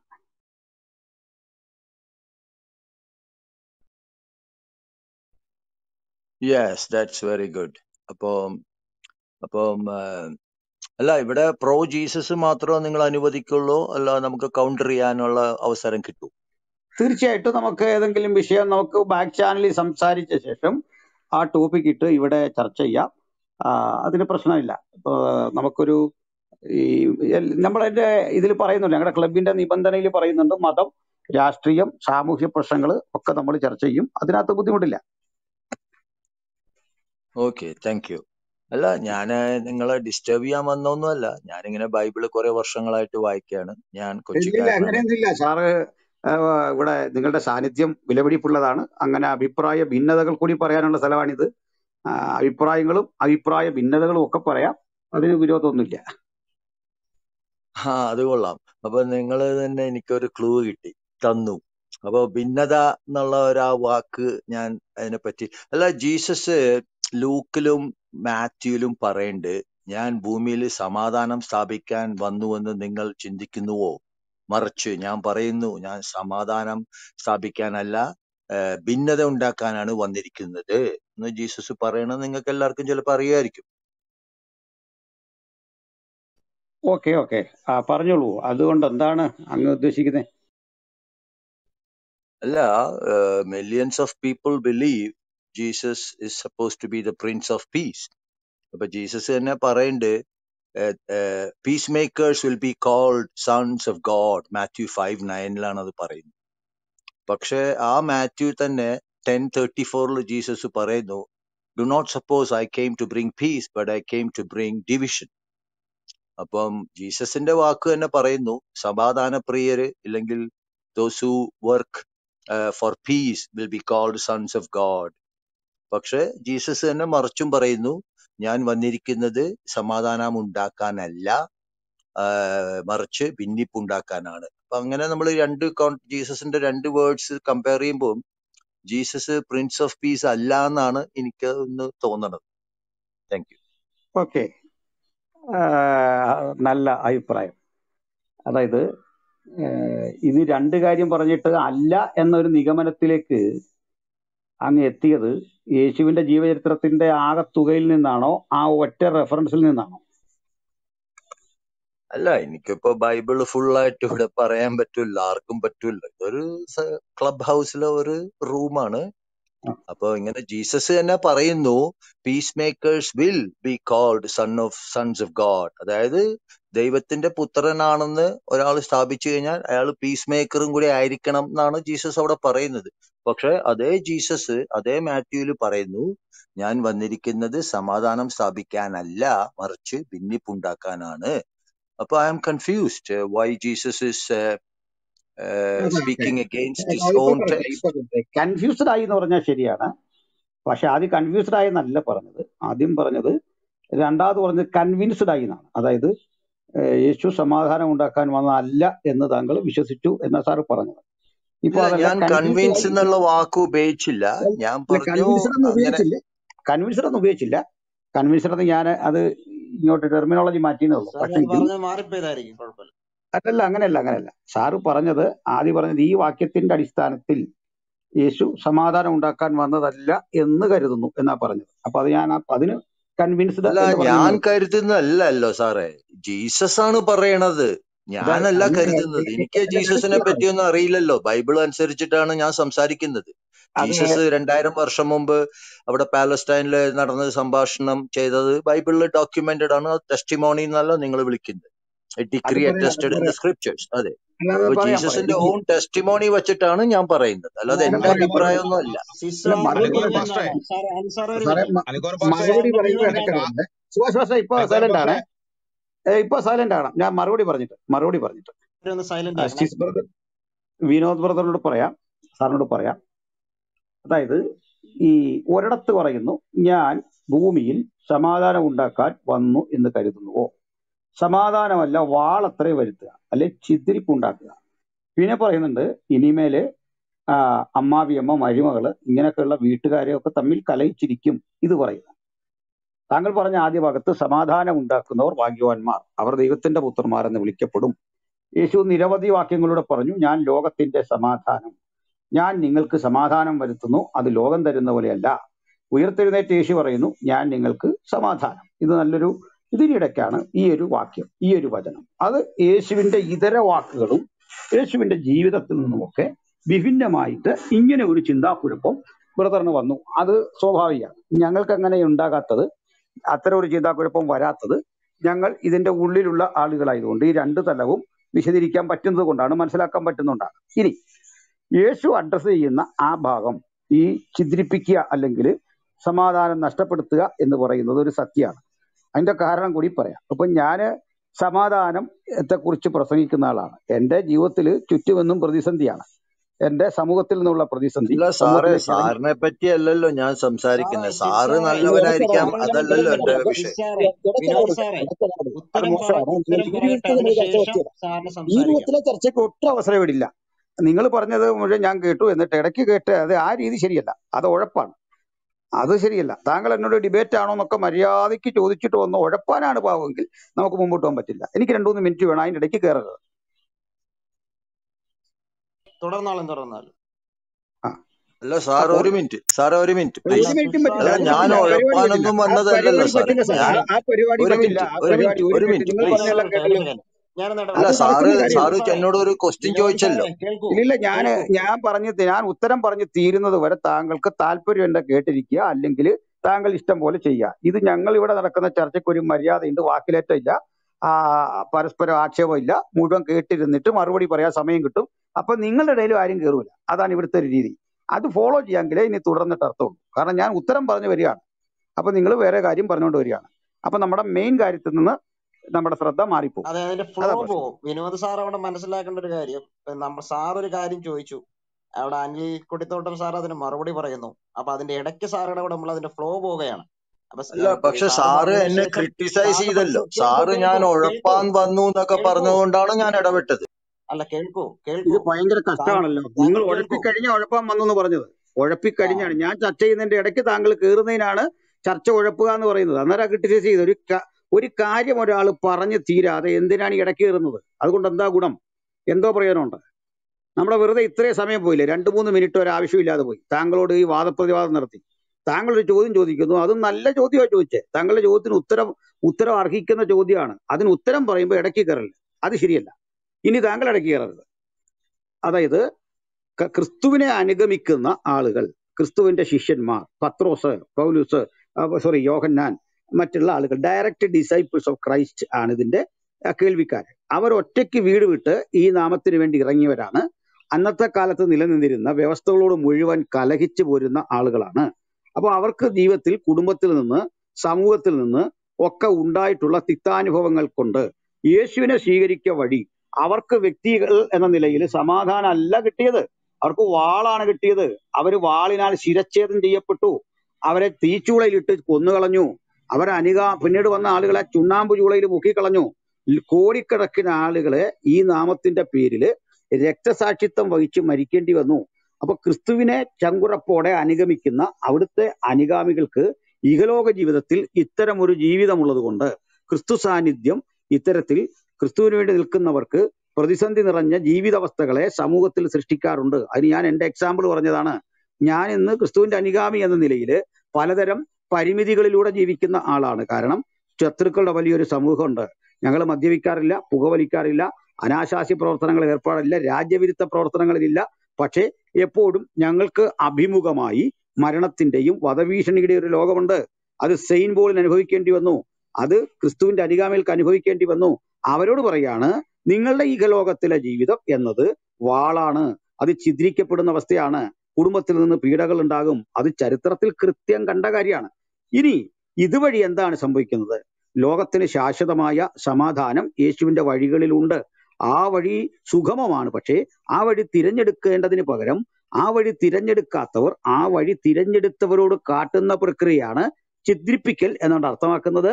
അത് യേശുവിന്റെ ആഗമനത്തോടെ, യേശുവിനെ സ്വീകരിക്കലോടെ ഒരുവൻ ആ കുടുംബത്തിൽ ഒറ്റപ്പെടും, ആ കുടുംബത്തിൽ, സമൂഹത്തിലൊക്കെ ഒറ്റപ്പെടും. അത്തരം ഒറ്റപ്പെടലുകളാൽ ഉണ്ടാകാവുന്ന പ്രശ്നങ്ങളെയാണ് അവിടെ ഉദ്ദേശിക്കുന്നത്. ഇപ്പൊ ഇനി മനസ്സിലായില്ലേ താങ്കൾക്ക്? ചോദ്യമാണ്. അല്ല സാറ് മനസ്സിലായി. പറഞ്ഞതൊക്കെ ഞാൻ വിനോദ് പറഞ്ഞത് മനസ്സിലായെന്നാണ് മനസ്സിലാക്കുന്നത്. കാരണം രണ്ട് കോണ്ടെക്സ്റ്റ് ആണ്. ഒന്ന് യേശുക്രിസ്തു മൂലം ഉപദ്രവം നേരിടുന്നതും മറ്റത് യേശുക്രിസ്തുവിന്റെ ഗിരിപ്രഭാഷണത്തില് അവരോട് പറയുന്ന സാരോപദേശപരമായിട്ടുള്ള കാര്യമാണ്. അപ്പൊ രണ്ട് കോണ്ടെക്സ്റ്റ് ആണെന്നുള്ള കാര്യം താങ്കൾക്ക് മനസ്സിലായി എന്നാണ് മനസ്സിലാക്കുന്നത്. ഇനി താങ്കൾക്ക് എന്തെങ്കിലും ചോദ്യം? അല്ല അത് അത്രയും വിവരമൊക്കെ എനിക്കുണ്ട്. 2 കോണ്ടെക്സ്റ്റ് ആണ്. മാത്യു 5ഉം മാത്യു 10 ആണല്ലോ ഞാൻ പറഞ്ഞത്. അപ്പൊ സമയം കുറച്ച് കടന്നുപോയി. 2 കോണ്ടെക്സ്റ്റ് ആണെന്ന് എനിക്ക് ലോജിക്കലായിട്ട് ഇത് മനസ്സിലായി. അതല്ല ഞാൻ പറഞ്ഞ പോയിന്റ് നിങ്ങൾ അത് സംസാരിച്ചില്ല. ഞാൻ പറഞ്ഞത് ജീസസ് പറയുന്നു ഞാൻ സമാധാനത്തിനല്ല വന്നിരിക്കുന്നത് എന്ന് ഉറച്ചു പറയുന്നുണ്ട്. പിന്നിപ്പോ വാളോ എന്തോ ആയിക്കോട്ടെ. വിനോദ അല്ല ആൻസർ ഇടയ്ക്ക് വളരെ വ്യക്തമാണല്ലോ. താങ്കൾ അത് ശ്രദ്ധിച്ചിട്ടില്ല. കേൾക്കൂ, അനിൽ സാർ ഇവിടെ പറഞ്ഞ ഉത്തരം എന്താണ്? യേശുക്രിസ്തു അവിടെ പറയുന്നത് സമാധാനമുണ്ടാക്കുന്നവർ ഭാഗ്യവാന്മാർ, അവർ ദൈവത്തിന്റെ പുത്രന്മാർ എന്ന് വിളിക്കപ്പെടും. അത് നമ്മൾ ജീവിക്കുന്ന ഈ ലോകത്ത് ഒരു ക്രിസ്തു ശിഷ്യൻ ചെയ്യേണ്ട, അല്ലെങ്കിൽ മറ്റാരെങ്കിലും ആയിക്കോട്ടെ, അവൻ ചെയ്യേണ്ട, സൃഷ്ടിക്കേണ്ട ഒരു സമാധാനത്തെ കുറിച്ചാണ് അവിടെ പറയുന്നത്. സമാധാനം ഉണ്ടാക്കുന്നവർ നമ്മുടെ ഈ സമൂഹത്തോടുള്ള ബന്ധത്തില്, സഭയോടുള്ള ബന്ധത്തിലൊക്കെ ഉള്ള കാര്യമാണ്. അപ്പൊ രണ്ടാമത്തെ കാര്യം, യേശുക്രിസ്തുവിന്റെ പേരിൽ ഉപദ്രവം സഹിക്കേണ്ടി വരുമ്പോഴാണ് സമാധാനമല്ല വാളത്രേ എന്ന് പറയുന്നത്. യേശുക്രിസ്തുവിനെ സ്വീകരിച്ചതിന്റെ പേരിൽ പലർക്കും കുടുംബങ്ങൾ നഷ്ടമായിട്ടുണ്ട്. പലർക്കും അവരുടെ ഏറ്റവും പ്രിയപ്പെട്ടവരെ തന്നെ നഷ്ടമായിട്ടുണ്ട്. വീട്ടിൽ നിന്ന് പുറത്താക്കപ്പെട്ടിട്ടുണ്ട്. ഇപ്പൊ നമ്മുടെ ബൈബിളിലെ യേശുക്രിസ്തുവിന്റെ ശിഷ്യനായ സെയിന്റ് പോൾ, പൗലോസിനെ കുറിച്ചുള്ള ചരിത്രം താങ്കൾ വായിച്ചിട്ടുണ്ടാകാം. അദ്ദേഹം യേശുക്രിസ്തുവിനെ സ്വീകരിച്ചതിന്റെ പേരിൽ എത്രയോ കഷ്ടങ്ങൾ, പീഡനങ്ങൾ, പ്രയാസങ്ങളിലൂടെയാണ് അദ്ദേഹം കടന്നുപോയത്. അതുപോലെ എത്രയോ പേര് യേശുക്രിസ്തുവിന്റെ ആദ്യകാല ശിഷ്യന്മാർ അത്തരത്തിലുള്ള അടികളിലൂടെ, നിന്ദകളിലൂടെ, പ്രയാസങ്ങളിലൂടെയൊക്കെ പോയി. പലരെയും കുടുംബം കൈവിട്ടു, അവരുടെ ഏറ്റവും പ്രിയപ്പെട്ടവർ തള്ളിക്കളഞ്ഞു. അത്തരത്തിലുള്ള മാനാപമാന നഷ്ടങ്ങൾ അവർക്കെല്ലാം ഉണ്ടായി. അതിനെ കുറിച്ചാണ് അവിടെ പറയുന്നത്. അങ്ങനെ അല്ല എന്ന് പറയാൻ താങ്കൾക്ക് എന്താണ് പറയാൻ, ആ കോണ്ടെക്സ്റ്റിൽ നിന്നുകൊണ്ട് പറയാൻ താങ്കൾക്ക് എങ്ങനെയാണ് പറ്റുക? എന്താണ് അതിന്റെ മാനദണ്ഡം?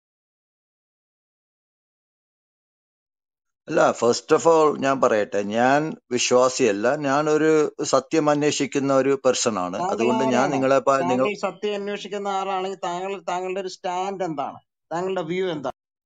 അല്ല, ഞാൻ പറയുമ്പോ നിങ്ങൾ എത്തിസ്റ്റ് ഇടയിൽ ആണോ? കയറൂല കേൾക്കൂ, എന്ന് പറഞ്ഞിട്ട് ഒരു നിങ്ങൾ സെക്കൻഡ്. ഇടയിൽ കയറണ്ടല്ലോ. എത്തിസ്റ്റ് ആണോ? ഇല്ല സിജോ, അഗ്നോസ്റ്റിക് ആണോ? അദ്ദേഹം പറയട്ടെ അദ്ദേഹത്തിന്റെ സ്റ്റാൻഡ്. ആരും പറഞ്ഞോളൂ. ഇടയ്ക്ക് അദ്ദേഹത്തിന്റെ സ്റ്റാൻഡ് പറയും. അതെ, അപ്പൊ ഞാൻ നിങ്ങൾ പറഞ്ഞ കേട്ടിരുന്നിട്ടാണ് ഞാൻ സംസാരിക്കുന്നത്. അപ്പൊ നിങ്ങളും എനിക്ക് അതേപോലെ മര്യാദ തരണം. ഞാനും പറയണത് നിങ്ങൾ കേൾക്കണം, എന്നിട്ട് നമുക്ക് സംസാരിക്കാം. ഇടപെടില്ല, പറഞ്ഞോളൂ. അപ്പോ ഇടപെടില്ല. Thank you. അപ്പോ അത് പോട്ടെ, ആ വിഷയം നമുക്ക് ഓക്കെ, അത് എനിക്ക് മനസ്സിലായില്ല, അത് പോട്ടെ. നിങ്ങൾ പറഞ്ഞത് ഞാൻ കേട്ടു, അത് ഓക്കെ, നിങ്ങളുടെ ആർഗ്യുമെന്റ് ഫെയർ ഇനഫ് ആണ്. അപ്പൊ ഞാൻ വേറെ ഒരു കോണ്ടെക്സ്റ്റിലേക്ക് പോവാൻ എന്നെ അനുവദിച്ചാൽ ഞാൻ പോവാം.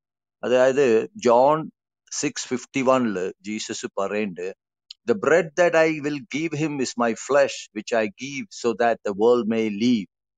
അതായത് ഞാൻ തരുന്ന ഓസ്തി എന്റെ മാംസമാകുന്നു, ഞാനത് തരുന്നത് നിത്യജീവനിലേക്കുള്ള വഴിയാണ്. അത് ജോൺ 6:51 ജീസസ് പറയുന്നത്. പക്ഷെ അതേ ജോൺ 13-ാം അധ്യായത്തിൽ ജീസസ് ഒരു ലാസ്റ്റ് സപ്പറിന്റെ ഒരു സെനാരിയോ ഉണ്ട്.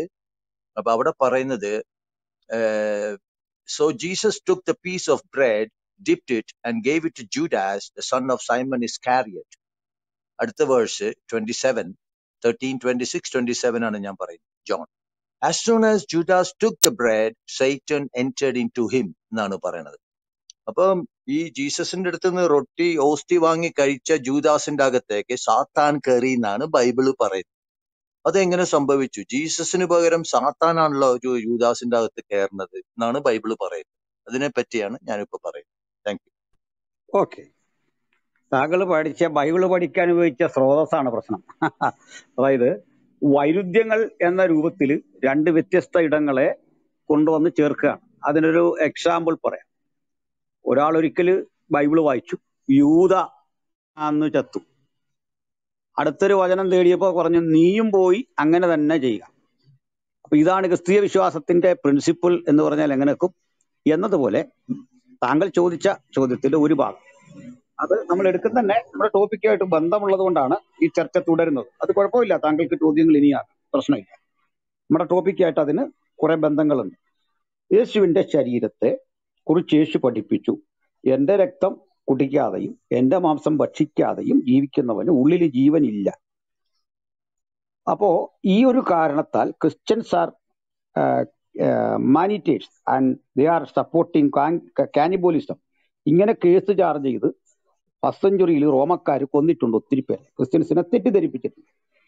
അപ്പോൾ ഇതുപോലെ ഇവിടെ പറയുന്നത് ശരിക്കും രൂപകാർത്ഥത്തിലാണ് തന്റെ ശരീരം എന്ന് പറഞ്ഞ് ബ്രെഡ് എടുത്തു കൊടുക്കുന്നത്. അത് രൂപകാർത്ഥത്തിൽ ഞങ്ങൾ സ്പിരിച്വലി ഐഡന്റിഫൈ ചെയ്യുക. ഈ അപ്പം കഴിച്ച് ഈ വൈൻ കഴിക്കുന്ന ആ ഘട്ടത്തിൽ ഞങ്ങൾ സ്പിരിച്വലി ഐഡന്റിഫൈ ചെയ്യുകയാണ്. കാരണം ഈ വൈൻ പുറപ്പെട്ടു വരുന്നത് ചക്കിലൂടെയാണ്. അപ്പൊ ആ ചക്കിൽ ഈ മുന്തിരി നീര് വരുന്നത് പോലെ സാക്ഷാൽ മുന്തിരിയായിരുന്നവൻ, മുന്തിരി വൈനായിട്ട് ഗത്സമനയിൽ തകർക്കപ്പെടുന്നു. ഇതുപോലെ സാക്ഷാൽ കോതമ്പ് മണിയായിരുന്നവൻ ഒരു ചക്കിൽ പൊടിഞ്ഞ് അത് തീയിൽ വെന്ത് ശോധന കഴിച്ച് പുറത്തു വരും പോലെ യേശുക്രിസ്തുവിന്റെ ജീവത്തെ ഞങ്ങൾ സ്മരിക്കാനും. പിന്നെ അടുത്തത് ഐക്യതയുടെ കൂടി ഒരു മാനദണ്ഡമുണ്ട്. ഒരു ഗോതമ്പ് മണി പൊടിച്ച് പലതരം ഗോതമ്പ് മണികൾ പൊടിഞ്ഞ് ഒന്നായി തീർന്ന ഒരപ്പമായി തീരും പോലെ ബഹുവിധ സ്വഭാവവും ഭാഷയും ജീവിതചര്യകളുമുള്ള മനുഷ്യനെ ഒന്നാക്കി തീർക്കുന്നു അപ്പം. ഇത് രണ്ട് പ്രതീക അർത്ഥങ്ങളെയാണ് ഈ തിരുമേശ ആചരണം ഇതുവഴി ഞങ്ങൾ അനുഭവിക്കുന്നത്. പക്ഷെ ഈ ഒരാൾ ഇത് അനുഭവിക്ക വഴി കൃത്യമായി തന്നെ പറയുന്നുണ്ട്. 1 കൊരിന്ത്യർ ലേഖനം, താങ്കൾക്ക് അതുകൂടി പരിശോധിക്കാവുന്നതാണ്. അതിന്റെ 13:23 മുതലുള്ള ഭാഗങ്ങളിൽ 11:23 11:23 മുതൽ കിടപ്പുണ്ട്. അവിടെ പറയുന്നുണ്ട് എന്താണ് ഇതിന്റെ പൊരുൾ, മീനിങ് ഓഫ് ലോർഡ് സപ്പർ കൃത്യം പറയുന്നുണ്ട്. അയോഗ്യമായി അപ്പം കഴിക്കുകയും പാനപാത്രത്തിൽ നിന്ന് കുടിക്കുകയും ചെയ്യുന്നവൻ തനിക്ക് തന്നെ ശിക്ഷാവിധി തിന്നുകയും കുടിക്കുകയും ചെയ്യുന്നു. അയോഗ്യമായി തിന്നുക എന്നുദ്ദേശിച്ചത് ഇത് കഴിക്കാൻ എനിക്കുള്ള ഒരു പ്രാഗൽഭ്യം, എനിക്ക് ക്രിസ്തുവിൽ ഐക്യതയില്ലെങ്കിൽ, ആ ശരീരത്തിന്റെ ത്യാഗത്തോട് ഞാൻ ഐഡന്റിഫൈ ചെയ്യുന്നില്ലെങ്കിൽ ഞാൻ കഴിക്കുന്നത് വെറും ബ്രെഡാണ്. എന്നാൽ ഞാൻ അതിനോട് ഐഡന്റിഫൈ ചെയ്ത് തീരുക വഴി അതിന്റെ പൊരുൾ തിരിച്ചു കഴിഞ്ഞാണ് ഞാൻ അത് ഭക്ഷിക്കുന്നത്. യൂദ എന്ന മനുഷ്യന് അവിടെ വരുന്നു, ഇതിന്റെ ഭാഗമായി തീരുന്നു. ആരെയും ഒഴിവാക്കുന്നില്ല കർത്താവിടുന്ന്, ആരെയും ഒഴിവാക്കുന്നില്ല. ഈ തിരുശരീരത്തിന്റെ മഹത്വം തിരിച്ചറിയാതെ ഭക്ഷിച്ചവന് സംഭവിക്കാവുന്ന എന്ത് എന്ന് അതിനുശേഷം എഴുതിയ തിരുവെഴുത്തിൽ പറയാണ്, അയോഗ്യമായി അപ്പം ഭക്ഷിക്കുകയും പാനപാത്രത്തിൽ നിന്ന് കുടിക്കുകയും ചെയ്യുന്നവൻ അക്കാരണം കൊണ്ട് തനിക്ക് തന്നെ ശിക്ഷാവിധി തിന്നുകയും കുടിക്കുകയും ചെയ്യുന്നു. അപ്പൊ യൂദയ്ക്ക് അപ്പം കഴിച്ചപ്പോഴല്ല, അതിനോട് സ്വീകരിച്ച മനോഭാവത്തിലാണ് അവന്റെ ഉള്ളിൽ പിശാച് കടന്നു എന്ന് പറയുന്നത്. അത് ഇന്നും യാഥാർത്ഥ്യമാണ്. ഒരു കാര്യത്തിന്റെ പൊരുളറിയാതെ അതിനോട് ഏകീഭവിക്ക വഴി അവൻ തെറ്റാണ് ചെയ്യുന്നത്. അല്ലാതെ അപ്പം കഴിച്ച വഴി അതിലൂടെ നമ്മള് ഈ കൂടോത്രം എന്നൊക്കെ പറഞ്ഞ പോലെ അതുവഴി പ്രത്യേകിച്ച് ഒന്നും സംഭവിക്കുന്നില്ല. അതുവഴി ഇല്ല താനും, അങ്ങനെ അത് കഴിച്ചത് കൊണ്ട് എന്നില്ല. അത് കഴിച്ചപ്പോൾ കഴിച്ച ഘട്ടത്തിൽ അവൻ അതിന്റെ മീനിങ് അറിയില്ല, ഒറ്റിക്കൊടുക്കാൻ വേണ്ടി സ്നേഹപ്രകടനം നടത്തുന്നു, വഞ്ചന അത് പ്രവർത്തിക്കുന്നു. അപ്പോൾ അവനിൽ സാത്താൻ കടന്നു. അപ്പോൾ സാത്താൻ കടന്നത് അപ്പം ഭക്ഷിച്ചതിനാലല്ല, മറിച്ച് അതിനോട് കാട്ടിയ മനോഭാവം ധാർമ്മികതയ്ക്കും ക്രിസ്ത്യൻ മൊറാലിറ്റിക്കും ചേരാത്തൊരു പ്രവൃത്തിക്ക് വേണ്ടി അവൻ വരികയും ഞാനും ഇതിന്റെ ഭാഗമാകുന്നു എന്ന രൂപേണ ഐക്യതയുണ്ടെന്നും യേശുവിന്റെ ശരീരത്തോട് ഐഡന്റിഫൈ ചെയ്യുന്നെന്നും അഭിനയിച്ച് അത് കഴിക്ക വഴി അവൻ തനിക്ക് താൻ ശിക്ഷാവിധി തിന്നുകയും കുടിക്കുകയും ചെയ്തു എന്നാണ് അതിന്റെ അർത്ഥം. അല്ല, ഈ ജോൺ 13 പറയുന്ന ആ സീൻ ലാസ്റ്റ് സപ്പറിന്റെ സീനാണെന്ന് നിങ്ങൾക്ക് അറിയായിരിക്കുമല്ലോ. അപ്പൊ അവിടെ ജീസസ് പറയണ്ടല്ലോ നിങ്ങളിൽ ഒരുവൻ എന്നെ ഒറ്റിക്കൊടുക്കും. അപ്പൊ ബൈബിളിൽ തന്നെ പറയണ്ട ആ കോണ്ടെക്സ്റ്റില് അവര് തമ്മിൽ ഇങ്ങനെ സംസാരിച്ചു ആരാണെന്ന്. അപ്പൊ പീറ്റർ മോഷൻഡ് ജോൺ ജീസസിന്റെ അടുത്തിരിക്കുന്നതുകൊണ്ട് പീറ്റർ ഇങ്ങനെ ആംഗ്യം കാണിച്ചു എന്നാണ് ബൈബിളിൽ പറയുന്നത്. ജോണിനോട് ചോദിക്കാൻ ജീസസിനോട് ആരാണ് ഈ എന്നെ ഒറ്റിക്കൊടുക്കുന്നത് എന്ന്. അപ്പൊ ജീസസ് ജോണിനോടാണ് സീക്രട്ട് ആയിട്ട് പറയുന്നത്, ഈ റൊട്ടി ഞാൻ ഓസ്തി ആർക്ക് കൊടുക്കുന്നു അവനായിരിക്കും എന്നെ ഒറ്റിക്കൊടുക്കുന്നത്. അപ്പം ജീസസ് ആക്ച്വലി റൊട്ടി ജൂദാസിനോ ആർക്കെങ്കിലും കൊടുക്കാമായിരുന്നു, പക്ഷെ ജൂദാസിനാണ് കൊടുത്തത്. അതാണ് ബൈബിൾ പറയുന്നത്. അപ്പം ജീസസ് അത് റൊട്ടി കൊടുക്കുന്നത് ജോണിന് കാണിച്ചു കൊടുക്കാനാണ്, ആരാണ് എന്നെ ഒറ്റിക്കൊടുക്കാനാണ് എന്നാണ് ഞാൻ മനസ്സിലാക്കിയിരുന്നത്. 1 2 ജൂദാസിന് അറിയാൻ പാടില്ലായിരുന്നു ഈ റൊട്ടി കഴിച്ച ഉടനെ സാത്താൻ ജൂദാസിന്റെ അകത്ത്, ഇസ്കാറിയോത്തിന്റെ അകത്ത് കയറുമെന്ന് ജൂദാസിന് അറിയാമായിരുന്നെങ്കിൽ ജൂദാസ് അത് മേടിച്ച് കഴിക്കുമായിരുന്നു എന്നുള്ളൊരു ചോദ്യമുണ്ട് എനിക്ക്. ആ ചോദ്യം തന്നെ തെറ്റാണ്. കാരണം മുൻവിധിയുണ്ട് താങ്കളുടെ ചോദ്യത്തിന്. അത് അതിന്റെ കാരണം ഒരു പ്രജുഡീസ് മൈൻഡോടെ താങ്കൾ ഒരു പ്രയോറി സെറ്റ് ചെയ്തിട്ടാണ് ഈ ചോദ്യങ്ങളെല്ലാം ചോദിക്കുന്നത്. അത് നന്നായി, കാരണം ഞങ്ങൾക്ക് ആളുകളെ കൺവിൻസ് ചെയ്യിക്കാമല്ലോ. താങ്കൾ എത്ര ചോദിച്ചാലും എനിക്ക് വിരോധമില്ല. അപ്പോ അതിലേക്ക് തന്നെ വരാം. യൂദാസിനെ കുറിച്ച് അങ്ങേക്കൊന്നും അറിയില്ല, അതാണ് അതിന്റെ കാരണം. ആ വിധത്തിൽ പഠിച്ചു കാണില്ല. കാരണം യൂദാസ് ഒരു എരിവുകാരനായ, അല്ലെങ്കിൽ അന്നത്തെ കാലത്തെ ഈ മാവോയിസം എന്നൊക്കെ പറഞ്ഞ പോലെ ഒരു രാഷ്ട്രീയ സംഘടനയുടെ ഭാഗമായിരുന്നു. അദ്ദേഹം ഒരു സ്വതന്ത്ര പാലസ്തീന് വേണ്ടി പണിയെടുത്ത ഒരു വിപ്ലവകാരിയായ ആളായിരുന്നു. ആ രൂപത്തിൽ വന്ന് യേശുവിനെ അനുഗമിച്ചിട്ട് യേശുക്രിസ്തു അക്ഷരാർത്ഥത്തിൽ ഒരു രാജ്യം സ്ഥാപിക്കുമെന്ന് മോഹിച്ചിരുന്ന ആളുകളുടെ ഗണത്തിൽപ്പെട്ട ആളായിരുന്നു. അത് മാത്രമല്ല, യേശുവിന്റെ സംഘടന ട്രഷറായിരുന്നു. ഈ ട്രഷറായിരുന്നിട്ട് അതിൽ നിന്ന് ഇടയ്ക്കിടയ്ക്ക് പണം എടുക്കുമായിരുന്നു. കള്ളനായിരുന്നു തന്നെ കൃത്യം എഴുതിയിരിക്കുക. അപ്പൊ അവിടെ ഒരു ചോദ്യം വേറെ അവശേഷിക്കുന്നുണ്ട്. ഇവൻ കള്ളനാണെന്ന് അറിഞ്ഞുകൊണ്ടാണ് പണപ്പെട്ടി യേശു കൊടുക്കുന്നത്. അപ്പൊ എന്തിനാണത്? അത് മറ്റൊരാൾ ചോദിച്ച ചോദ്യത്തിന്റെ ഉത്തരം കൂടിയാണ്. അതാണ് ഗ്രേസ് അഥവാ കൃപ. യേശു ഒന്നും ഒരാളുടെ യോഗ്യത നോക്കിയല്ല കൊടുക്കുന്നത്. അയാൾ ആരായിരിക്കുന്നു എന്നത് പരിഗണിക്കാതെ ഏറ്റവും ഉന്നതമായ സ്ഥാനങ്ങൾ അവന് കൊടുക്കും. മാത്രമല്ല, യൂദാസിന് വേണ്ടി അവനെ ശിക്ഷാവിധിയിലാക്കണമെന്നല്ല യേശുവിന്റെ പദ്ധതി. അവനെ അധ്യക്ഷനാക്കാനാണ് പദ്ധതിയിട്ട്. അല്ലെങ്കിൽ അവനെ ഇങ്ങനെ ഈ അപ്പം കൊടുക്ക വഴി പെട്ടെന്ന് കുറ്റവാളിയാകുന്ന എന്തോ മാന്ത്രികം ചെയ്തിട്ട് അതങ്ങോട്ട് തിന്നാൻ കൊടുത്തെങ്കിൽ അതേ അപ്പം മറ്റുള്ളവരും കഴിച്ച് മറ്റുള്ളവർ ഇത് കഴിച്ചിട്ട് ഒറ്റി കൊടുക്കണോ? ഈ അപ്പത്തിലൂടെ എന്തെങ്കിലും കാര്യങ്ങൾ ചെയ്തിട്ട് അതങ്ങോട്ട് കഴിച്ച വഴി ഇയാൾ കൊള്ളക്കാരനാവും അല്ലെ ഇത് കുറ്റി കൊടുക്കുമോ എന്നുള്ളതല്ല. അയാൾ ജന്മസിദ്ധമായിട്ട് അല്ലെങ്കിൽ അദ്ദേഹത്തിന്റെ പൂർവ്വകാലം മുതൽ ഇങ്ങോട്ട് പൊളിറ്റിക്കൽ പാർട്ടിയിലൂടെ പ്രവർത്തിച്ച് റോമക്കാരെ അട്ടിമറിക്കാൻ ശ്രമിച്ച സെലറ്റ്സ് അഥവാ എരിവുകാർ എന്നറിയപ്പെടുന്ന ഗ്രൂപ്പിൽ പെട്ട ആളായിരുന്നു. അതുകൂടാതെ തന്നെ അയാൾ ഇടയ്ക്കിടയ്ക്ക് പണം എടുത്തു പോന്നു. മാത്രമല്ല, യേശുവിന് വേണ്ടി ഒരു വലിയ ഡിന്നർ നടക്കുന്ന ഒരിടത്ത് സുഗന്ധദ്രവ്യങ്ങൾ അടങ്ങിയ ഭരണി, വെങ്കൽ ഭരണി തുറന്ന് അതിൽ നിന്ന് കാര്യാദികളൊക്കെ ചെയ്യുമ്പോൾ, യേശുവിനെ ശുശ്രൂഷിക്കുമ്പോൾ ഇത് ദരിദ്രർക്ക് കൊടുക്കണം എന്ന് പറയുന്ന ഒരു ഭാഗമുണ്ട്. അവനാണ് പറയുന്നത് ദരിദ്രർക്ക് കൊടുക്കാൻ. അത് ദരിദ്രമുള്ള സ്നേഹം കൊണ്ടല്ല, മറിച്ച് ഈ വെറും പാഴ്ചെലവ് എന്നൊക്കെ പറഞ്ഞ് വിമർശിക്കുന്നുണ്ട്. അവൻ അവിടെ എഴുതിയിട്ടുണ്ട് വ്യാജനായിരുന്നു. അപ്പോൾ ഫേക്ക് ആയ ഒരു ഫോളോവർ ആയിരുന്നു അയാൾ. പക്ഷെ അവനെയും യേശു സ്നേഹിച്ചു, മറ്റുള്ളവരെക്കാൾ ഒരു പരിഗണന കൊടുത്തു. കാരണം ഇയാൾ കള്ളനാണെന്ന് അയാൾക്കും അറിയാം, യേശുവിനും അറിയാം. പക്ഷെ മറ്റാരും കൊടുക്കാത്ത വലിയൊരു ഉത്തരവാദിത്വം തനിക്ക് യേശു തന്നതുകൊണ്ട് ഇനിയെങ്കിലും മര്യാദയ്ക്ക് പോകാനുള്ള ഒരാഹ്വാനമാണ് കൊടുത്തത്. പലപ്പോഴും അവൻ അതിൽ നിന്ന് എടുത്തു വന്നു. അതാണ് കാര്യം. ഈ മനുഷ്യൻ പണത്തിന് വേണ്ടി തന്നെ ഒറ്റുന്നു. അപ്പോൾ അയാളുടെ ദ്രവ്യാഗ്രഹം വളരെ പ്രകടമാണ്. ഇയാളെ അധ്യക്ഷനാക്കുകയായിരുന്നു യേശുവിന്റെ പദ്ധതി എന്നറിയാൻ താങ്കൾ ബൈബിൾ തന്നെ വായിച്ചാൽ മതി. അപ്പോസ്തല പ്രവൃത്തി 1-ാം അധ്യായം തീരുന്ന ഇടത്ത് ഒരു തിരഞ്ഞെടുപ്പ് നടക്കുന്നു. പകരം മത്യാസിനെ തിരഞ്ഞെടുക്കുന്നു. തിരഞ്ഞെടുക്കുമ്പോൾ ആ തിരഞ്ഞെടുപ്പിനോടനുബന്ധിച്ച് പറയുന്നുണ്ട്, അവന്റെ അധ്യക്ഷ സ്ഥാനം മറ്റൊരുവന് ലഭിക്കട്ടെ. അവന്റെ അധ്യക്ഷ സ്ഥാനം. അപ്പോൾ അവനെ യേശുവിന്റെ ആഗ്രഹം എന്തായിരുന്നു? ഒരു അധ്യക്ഷനാക്കണം, സഭാമേലധികാരിയാക്കണം, കള്ളനാക്കണമെന്നല്ല. അപ്പൊ കള്ളനാക്കണമെന്നൊരു ചിന്തയില്ല. അത് നിങ്ങളുടെ വ്യാഖ്യാനം മാത്രമാണ്. ഇത് കൊടുത്തപ്പോൾ അവൻ എന്തോ പറ്റി, അതുകൊണ്ട് പാവപ്പെട്ട യൂദ കള്ളനാകാൻ കാരണം ഈ അപ്പം മേടിച്ച് കഴിച്ചതാണ് എന്ന രൂപേണ ഉൾട്ടയായിട്ടാണ് താങ്കൾ വ്യാഖ്യാനിച്ചിരിക്കുന്നത്. ബൈബിളിലെ ഇതര ഭാഗങ്ങൾ അതിന് സപ്പോർട്ട് ചെയ്യുന്നില്ല. അല്ല, ബൈബിളിൽ തന്നെ ലൂക്ക 9:1 പറയുന്നുണ്ട്, Jesus called together his 12 apostles and gave them the complete power over all demons and diseases. Luke 9:1 അങ്ങനെ ജീസസ് എല്ലാവർക്കും ഇൻക്ലൂഡിങ് ജൂദാസിന് ഈ പവർ കൊടുത്തല്ലോ, ഓവർ ഡീമൺസ് ആൻഡ് ഡിസീസസ്. അങ്ങനെയുള്ള ഒരു സാഹചര്യത്തിൽ എങ്ങനെയാണ് സാത്താൻ യൂദാസിന്റെ അകത്ത് കയറുന്നത്? ജീസസ് അവർക്ക് അതിനുള്ള പവർ കൊടുത്തിരുന്നു. എന്നിട്ടും സാത്താൻ യൂദാസിന്റെ അകത്ത് കയറി എന്നാണ് ആ ലാസ്റ്റ് സപ്പറിന്റെ സമയത്ത് ഞാൻ മനസ്സിലാക്കിയത്. അതായത് ദൈവം ഒരാൾക്കും കൃപ കൊടുക്കുന്നത്, അല്ലെങ്കിൽ ദൈവം ഒരാളെ ചുമതലപ്പെടുന്നത്, യേശു ഒരാളെ സ്നേഹിക്കുന്നത് അയാളുടെ യോഗ്യത നോക്കിയല്ല. ഒരു യോഗ്യതയും നോക്കാറില്ല. ഇന്നും അന്നും ഒരു യോഗ്യതയും നോക്കാറില്ല. ആരുടെയും ഒരു യോഗ്യതയും നോക്കാതെയാണ് ചെയ്യുന്നത്.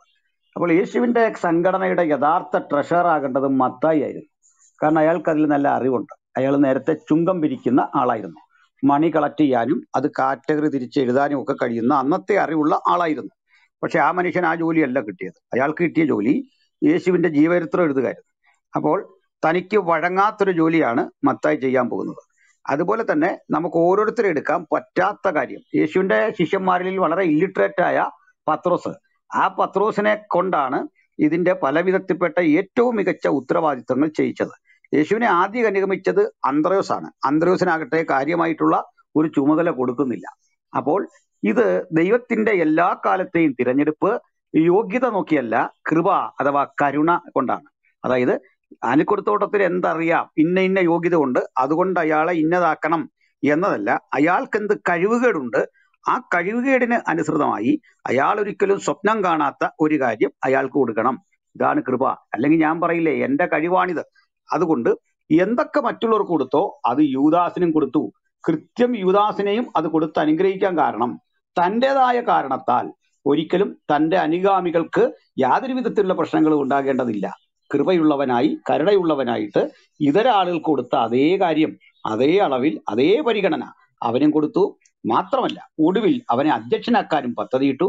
അവൻ ചൂസ് ചെയ്തതാണ് അവന്റെ ലോകം. അടുത്തത്, എന്തുകൊണ്ട് ഇത് കടന്നു എന്ന് ചോദിച്ചാൽ, ഒരിക്കലും ഒരാൾ ദൈവത്തെ അനുഗമിക്കുക വഴി അയാൾക്ക് പ്രലോഭനങ്ങൾ ഇല്ലാതെ വരുന്ന ഒരു ബോഡി, ഒരു മനസ്സും കിട്ടുമെന്നല്ല. ഏത് ഘട്ടത്തിലും വഴുതിപ്പോകാനുള്ള സാഹചര്യം അവന്റെ മുമ്പിലുണ്ട്. അത് അവന്റെ മാത്രം തിരഞ്ഞെടുപ്പാണ്. അപ്പൊ ക്രിസ്ത്യൻ ലൈഫ് എന്ന് പറയുന്നത് യാന്ത്രികമായൊരു സംവിധാനത്തോടെ നമ്മളെ നിലനിർത്തുകയല്ല, മറിച്ച് അയാളുടെ കമ്മിറ്റ്മെന്റ്, ഇവിടെ യൂദയ്ക്ക് ഉണ്ടായിരുന്ന ചില ലക്ഷ്യങ്ങളും താല്പര്യങ്ങളും അയാൾ പണ്ടൊക്കെയോ തമസ്കരിച്ചതാകണം. അതൊക്കെ വീണ്ടും അയാളിലേക്ക് തിരിച്ചു വന്നു. അതുകൊണ്ട് അയാൾ പാപിയായി, അയാൾ വീണ്ടും തെറ്റുകാരനായി. ജന്മസിദ്ധമായിട്ട് അയാളിൽ കണ്ടുവന്ന ചില കാര്യങ്ങളുടെ പ്രതിഫലനം നമ്മൾ കണ്ടു. അതാണ് അവിടെ സംഭവിക്കുന്നത്. അല്ലാതെ ഇത് കഴിക്കുന്നതോടുകൂടി അയാൾ മോശമാകുന്നു എന്ന് തെളിയിക്കാൻ ഒരു വചനവും ബൈബിളിലില്ല. ചർച്ചയുടെ അടിസ്ഥാനം ബൈബിളാണെങ്കിൽ യൂതയെക്കുറിച്ച് പറയുന്ന വേദഭാഗങ്ങൾ ഓരോന്ന് പരതിയിട്ട് താങ്കളുടെ ഭാഗം തെളിയിക്കാൻ മറ്റെന്തെങ്കിലും ഉണ്ടെങ്കിൽ അത് കൊണ്ടുവരും.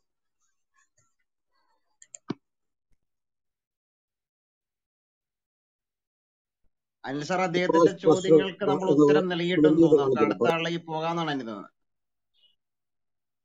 സുഭാഷ് പാസ്റ്റർ പറഞ്ഞോ. പാസ്റ്ററെ, എനിക്ക് ചോദിക്കാനുള്ള 2 ചോദ്യമാണ്. 2 ചോദ്യം ചോദിക്കാൻ സമയമുണ്ടെങ്കിൽ ഉത്തരം പറയുക. ഒന്ന്, ഈ വാക്യം എനിക്ക് അത്ര അറിയത്തില്ല, ഞാൻ റെഫറൻസ് എനിക്ക് അറിയത്തില്ല, ഞാൻ അത് സൂചിപ്പിക്കാം. യെശയ്യാ പ്രവാചകത്തിലാണ് തോന്നുന്നു. അവിടെ ഇരിക്കുന്നത് ഇരുളിനെയും വെളിച്ചത്തെയും നന്മയും തിന്മയും സൃഷ്ടിച്ച ഞാനല്ലയോ എന്നൊരു ഭാഗമുണ്ട്. അപ്പോൾ ഇത് മുഖാന്തരം വ്യാഖ്യാനിക്കപ്പെടുന്നത് ഇരുളെന്ന് പറയുമ്പോൾ സാത്താന്റെ പ്രതീകമായിട്ട് പിശാചിനെയും സൃഷ്ടിച്ച ദൈവമാണ്, അല്ലെങ്കിൽ തിന്മയെയും സൃഷ്ടിച്ച ദൈവമാണ്, നന്മയെയും സൃഷ്ടിച്ച ദൈവമാണ് എന്ന് ഒരു കാര്യം നിരീശ്വരവാദികൾ ഇങ്ങനെ പറയുന്നുണ്ട്. നിരീശ്വരവാദികളുടെ ഒരു വാദഗതിയാണത്. അപ്പോൾ അത് എങ്ങനെയാണ് നമുക്ക് മനസ്സിലാക്കേണ്ടത്? ഒന്ന്. രണ്ടാമത്തെ കാര്യം, ഈ ആധുനിക ലോകത്തിൽ നമുക്ക് നെറ്റ് സെർച്ച് ചെയ്താൽ മനസ്സിലാകും യേശുക്രിസ്തു ചരിത്രത്തിൽ ഉണ്ടായിരുന്നു എന്നുള്ളത്. പക്ഷെ അതെല്ലാം നിഷേധിക്കുകയാണ് ചിലർ. അപ്പോൾ യേശുക്രിസ്തുവിന്റെ ചരിത്ര തെളിവുകളുടെ ശക്തമായ രീതിയിലുള്ള ആ തെളിവുകളെ കുറിച്ചുകൂടി ഒന്ന് സൂചിപ്പിക്കുക, സംസാരിക്കുക. ഈ ആദ്യം അവസാനം പറഞ്ഞതിന് ആദ്യം പറഞ്ഞ് തുടങ്ങാം. അത് സിജോ കുറെ കൂടെ പൂരിപ്പിച്ചും തരും. അതിന് കാരണമുണ്ട്. യേശുവിന്റെ ചരിത്രാസ്തിക്യം ചർച്ച ചെയ്ത് അതിലേക്ക് തെറ്റിദ്ധരിപ്പിക്കാൻ ശ്രമിച്ചത് 40 വർഷങ്ങൾക്ക് മുമ്പ് ജോസഫ് ഇടമറുകാണ്. ജോസഫ് ഇടമറുകിന്റെ ആ കൃതിയിലെ സവിശേഷത ഈ ഹിന്ദു പുരാണങ്ങളിലും അതായത് ബൈബിളിലും ഒക്കെ പറയുന്ന കാര്യങ്ങൾ എല്ലാം മിത്താണ് എന്ന് തെളിയിക്കണം. അതൊരു മിത്തോളജിയാണ് എന്ന് തെളിയിക്കണം. ഇപ്പൊ കൃഷ്ണ എന്നൊരാളുണ്ട്, അത് മിത്താണ് എന്ന് തെളിയിക്കണം. യുക്തിവാദിൽ ഇപ്പോൾ ഒരു നയം മാറ്റിയിട്ടുണ്ട്, അതുകൊണ്ട് രസകരമാണ്. അപ്പൊ ഇപ്പൊ പറയുന്നത് കൃഷ്ണ എന്ന് പറഞ്ഞ ആൾ കാണും, പക്ഷെങ്കിൽ ഈ കൃഷ്ണ എന്ന് പറയുന്ന ആൾ ഇവർ ഈ പറഞ്ഞ പോലൊരു ദൈവമല്ല. ദൈവമാണോ അല്ലയോ എന്ന് ഇപ്പൊ അംഗീകരിക്കേണ്ട കാര്യമില്ല, അത് ഇഷ്ടപ്പെട്ടവർ അംഗീകരിച്ചാൽ മതി. പക്ഷെ കൃഷ്ണ എന്ന ആളിന്റെ എക്സിസ്റ്റൻസ് നിഷേധിക്കുക എന്നത് തെറ്റായ ഒരു രീതിയാണ്. ഇനി അത് നിഷേധിക്കുന്നതുകൊണ്ട് കുഴപ്പമില്ല, അതിന് പറയുന്ന കാരണങ്ങൾ രസകരമാണ്. അത് ഒരു വസ്തുത കിട്ടുള്ളൂ. ഇപ്പൊ ലോർഡ് കൃഷ്ണ എന്ന് പറയുന്ന ഹിന്ദു സമൂഹത്തിന്റെ ആരാധ്യ പുരുഷൻ. ഈ ലോർഡ് കൃഷ്ണയെ ആക്ഷേപിക്കുന്ന ഒത്തിരി കാര്യമുണ്ട്, നമ്മളും അതൊന്ന് പഠിക്കേണ്ട ഒരു കാര്യമാണ്. ഒന്ന്, ലോർഡ് കൃഷ്ണയുടെ ബഹുഭാര്യത്വമാണ്. 10,000 ശിഷ്ടം ഭാര്യമാര്. അത് തന്നെ ശരിക്കും അലിഗറിക്കലാണ്, രൂപകാർത്ഥത്തിലാണ്. ഞാൻ മനസ്സിലാക്കുന്നിടത്തോളം അതിൽ ഹിന്ദു സ്കോളേഴ്സാണ് കൂടുതൽ പറയേണ്ടത്. ഞാൻ അതിൽ വലിയ പഠനമുള്ള ഒരാളല്ല, ഏകദേശ ഗ്രാഹ്യം എനിക്ക് ആ വിഷയങ്ങളുള്ളൂ. എങ്കിലും ഞാൻ മനസ്സിലാക്കിയിരിക്കുന്ന ഒരു കാര്യം, ഈ നാരദ എന്ന് പറയുന്ന ആളിനെ കല്യാണം കഴിക്കണം. അപ്പൊ കൃഷ്ണ പറയാണ്, നമ്മള് കൃഷ്ണൻ ഇല്ലാത്ത വീട്ടിൽ നിന്ന് നിനക്ക് ഭാര്യ എടുക്കാം. അങ്ങനെ നാരദൻ പെണ്ണ് തേടി ചെല്ലുന്നിടത്തെല്ലാം കൃഷ്ണൻ ഉണ്ടെന്നുള്ളതാണ്. മാത്രമല്ല അതൊരു കാന്തൻ എന്ന ഒരു കൺസെപ്റ്റാണ്, ലവർ എന്നൊരു കൺസെപ്റ്റാണ്, തീഷ്ണമായൊരു പ്രണയമാണ്, അല്ലാതെ വൾഗറായ ഒരു രീതിയിലല്ല. ചിലപ്പോൾ അത് ഈ ക്രൈസ്തവർ പോലും അത് തെറ്റിദ്ധരിച്ചിട്ടുണ്ട്. ഈ ലോർഡ് കൃഷ്ണ സങ്കല്പം എന്താണ്?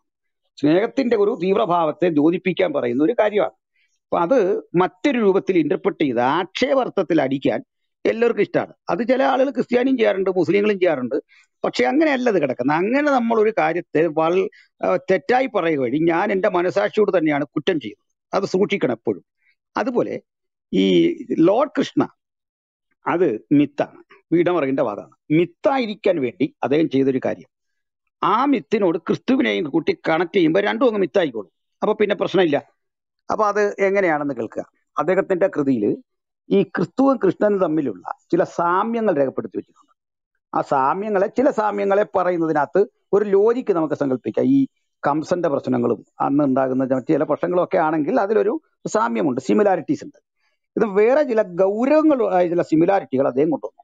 അതിലൊന്ന്, ക്രൈസ്റ്റ് എന്ന് എഴുതാനുള്ള spelling KRIST, Christ, KRISHNA, Krishna.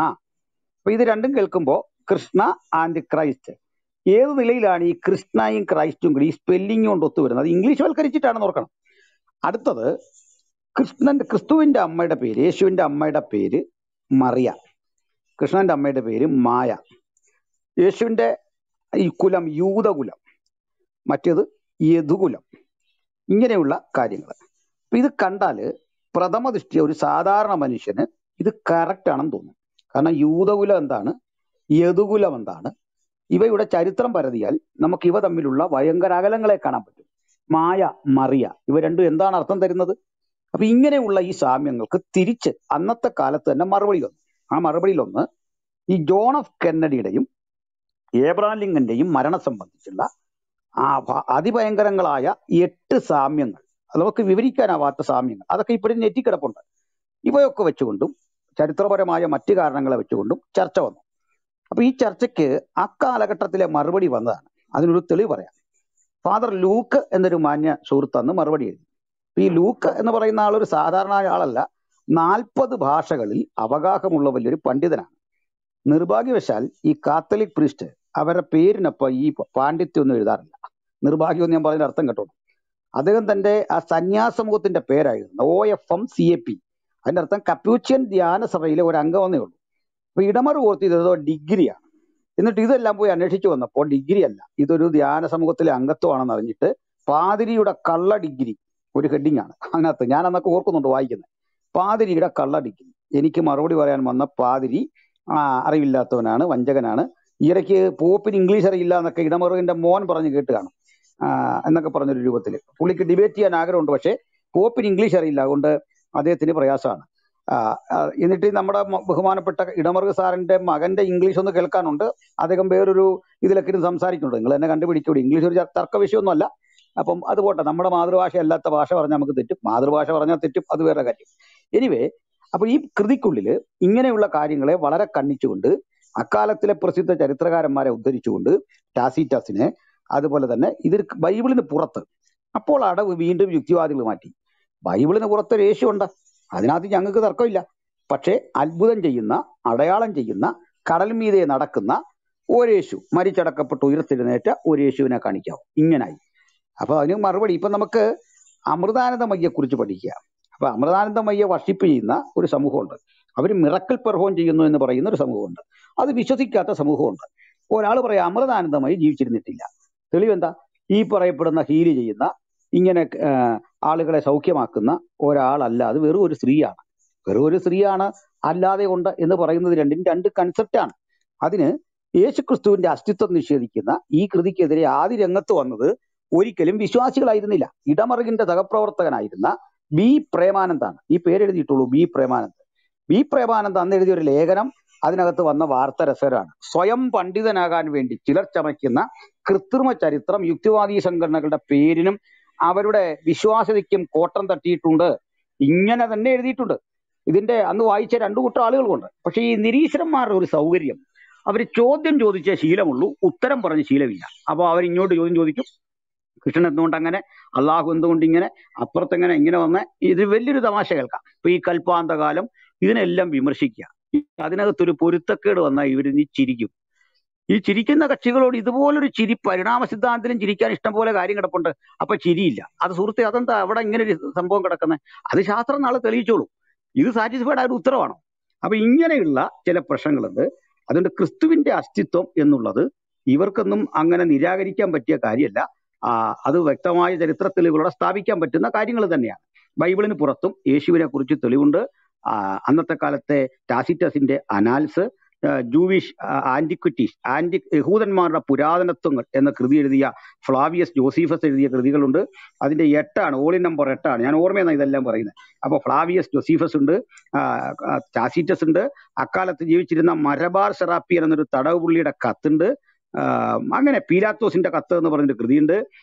Bible പറയുന്ന 4 സുവിശേഷങ്ങളിലെ പരാമർശങ്ങളെ ചരിത്രമായിട്ട് ഉൾക്കൊള്ളുന്നില്ലെങ്കിൽ അതിന് പുറത്തുള്ള കാര്യങ്ങളാണ് ഈ പറഞ്ഞത്. ഇനി ഇതൊന്നുമില്ലാതൊരു മനുഷ്യന്റെ പേരിൽ 2000 ആണ്ടായിട്ട് റോമൻ ഭരണകൂടം ശക്തിപ്പെട്ടു നിൽക്കവേ, ഏതായാലും റോമൻ ചരിത്രം കിടപ്പുണ്ടല്ലോ, പീലാത്തോസ് യാഥാർത്ഥ്യമായിരുന്നല്ലോ, ഒരാളുടെ പേരിൽ ഇത്രയും ഫ്രെയിം ചെയ്ത കഥ എഴുതുക, ലക്ഷക്കണക്കിന് ആളുകൾ ആ നാമത്തിൽ മരിക്കുക, ആ പീഡന കേന്ദ്രങ്ങളും തടവറകളും ഒക്കെ ഇന്നും യാഥാർത്ഥ്യമല്ലേ? പൗലോസിനെ പോലെ ആൾ വരിക, ഈ ലോജിക്കെല്ലാം നിഷ്പ്രഭമാക്കിക്കൊണ്ട് ഒരാൾ പറയുന്നതിനെ കേട്ട് ആളുകൾ വിചിന്തനം ചെയ്യുക, അത് അവരൊരു സൗകര്യമാണ്. അത് അവിടെ കൊണ്ട് നിർത്തുന്നു.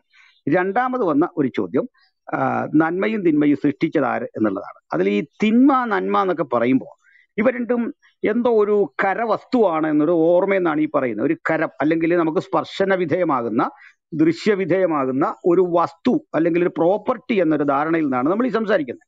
വാസ്തവത്തിൽ എന്താണ് നന്മ, എന്താണ് തിന്മ?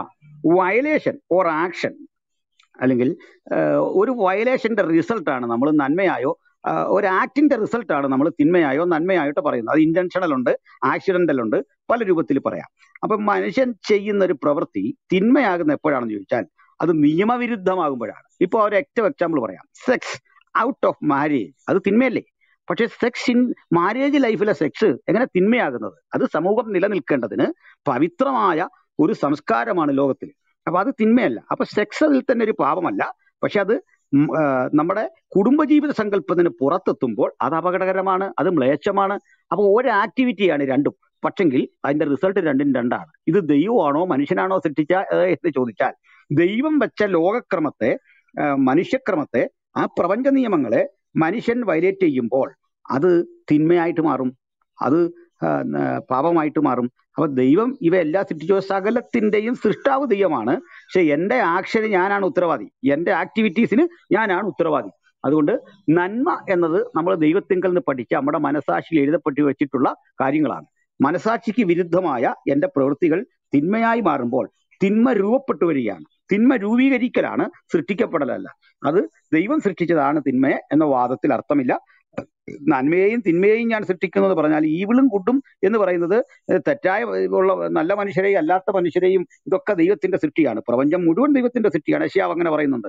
പക്ഷെങ്കിൽ ശരിക്കും കാണേണ്ടത് പാപം എന്നത് മനുഷ്യന്റെ, അല്ലെങ്കിൽ തിന്മ എന്നത് മനുഷ്യന്റെ വയലേഷനാണ്. റൂൾ വയലേറ്റ് ചെയ്യുമ്പോൾ ഞാൻ പ്രതിയായി. അപ്പോൾ റൂൾ വയലേറ്റ് ചെയ്തു, അപ്പോൾ പ്രതിയായി. അപ്പോൾ നിയമമല്ല ഇത് സൃഷ്ടിച്ചത്, മറിച്ച് നിയമം ലംഘിച്ച ഞാനാണ് എന്റെ കുറ്റം സൃഷ്ടിച്ചത്. അപ്പൊ നിയമത്തിന്റെ വയലേഷനാണ് പാപം. ആ പാപം മനുഷ്യന്റെ പ്രവൃത്തികളാൽ സംഭവിച്ചതാണ്. അല്ലെങ്കിൽ ജീവജാലങ്ങൾ എന്തിന്റെ ആകട്ടെ, ദൂതനാകട്ടെ, എന്തു ആകട്ടെ, വയലേഷനാൽ സംഭവിച്ചതാണ്. ആക്ടിവിറ്റിയുടെ റിസൾട്ടാണ് സിന്നോ അല്ലെങ്കിൽ ഈവിൾ ഓർ ഗുഡ് എന്ന അർത്ഥത്തിൽ നമ്മൾ എടുക്കേണ്ടത്. ഓക്കെ, ഇജോ ഒന്ന് മറ്റേ നമ്മുടെ സനലിടമറുകുമായുള്ള നമ്മുടെ അവിടുത്തെ സംഭാഷണം അല്പം ഒന്ന് കൂട്ടിച്ചേർക്കുന്നത് വളരെ പ്രധാനപ്പെടും ഇവിടെ കോലായി. ഓക്കെ. അതില് ഈ ജോസഫ് ഇടമറകിന്റെ പുസ്തകത്തിലെ കാര്യം അനിൽ സാറോട് പരാമർശിച്ചു പോയി. ജോസഫ് ഇടമറകിന്റെ പുസ്തകത്തില് ഇല്ലോജിക്കലായിട്ടുള്ള സോറി സിജോ ബ്രദറെ, ഒരു കാര്യമുണ്ട്. ബഹുമാനപ്പെട്ട മോഹൻദാസ് സാർ ഇവിടെ ഉണ്ടായിരുന്നു, ടി ജി മോഹൻദാസ് സാർ. ഞാൻ ഇപ്പോഴാണ് കാണുന്നത്. സാറേ വെൽക്കം ഇവിടേക്ക് വന്നതിൽ. അങ്ങ് രണ്ട് വാക്ക് ഇവിടെ വന്ന് പറയുന്നത് ഞങ്ങൾക്ക് സന്തോഷമാണ്. സാറിനെ ഇപ്പോഴാണ് കണ്ടത്. ഓക്കെ, അങ്ങനെ സാറ് സംസാരിച്ചിട്ട് ഞാൻ സംസാരിക്കാം.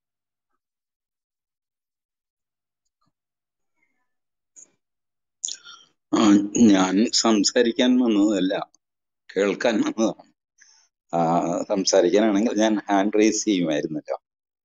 പൊതുവെ ഞാൻ ഈ പുസ്തകങ്ങൾ വെച്ചുള്ള തർക്കങ്ങളിൽ ഏർപ്പെടാറില്ല, അത് ഏത് മതത്തിന്റെ ആണെങ്കിലും. ഇപ്പോ നിങ്ങളാരെങ്കിലും എപ്പോഴെങ്കിലും കേട്ടിട്ടുണ്ടോ ഞാൻ ബൈബിളിലെ ഒരു വാക്യം അല്ലെങ്കിൽ ഖുറാനിലെ ഒരു വാക്യം, കുറച്ചൊക്കെ എനിക്കറിയാവുന്ന ഹിന്ദു ഗ്രന്ഥങ്ങളിലെ വാക്യം അത്യപൂർവമായിട്ട് ഒരു സപ്പോർട്ടിങ് എന്നുള്ള നിലയ്ക്ക് ഉപയോഗിക്കുന്നുള്ളതല്ലാതെ അതിനെയൊന്നും ഞാൻ പരാമർശിക്കുകയോ വിമർശിക്കുകയോ അങ്ങനെ ചെയ്യാറില്ല. എൻ്റെ ഇപ്പോഴും നോട്ടം സൊസൈറ്റിയിലേക്കാണ്. ഒരു സൊസൈറ്റി എങ്ങനെ പെരുമാറുന്നു, ഒരു ഹിന്ദു എന്നുള്ള നിലയ്ക്ക് ക്രിസ്ത്യാനി എങ്ങനെ എന്നോട് പെരുമാറുന്നു, ഇത്രയേ ഉള്ളൂ എൻ്റെ വിഷയം. ക്രിസ്ത്യാനിയുടെ വിശ്വാസം അതിനകത്ത് ലോജിക്കുണ്ടോ ഇല്ലോജിക്കലാണോ, ഇതൊന്നും എനിക്ക് വിഷയമാകേണ്ട കാര്യമില്ല. അത് അദ്ദേഹത്തിന്റെ വിശ്വാസമാണ്.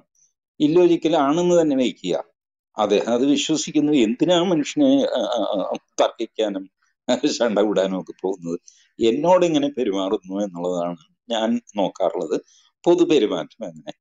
ക്രിസ്ത്യാനികൾ എന്ന വിഭാഗം, അതിനകത്ത് ഒരുപാട് വിഭാഗങ്ങളുണ്ട്, റോമൻ കത്തോലിക്ക, ജാക്കബേറ്റ്, അവരിവര്.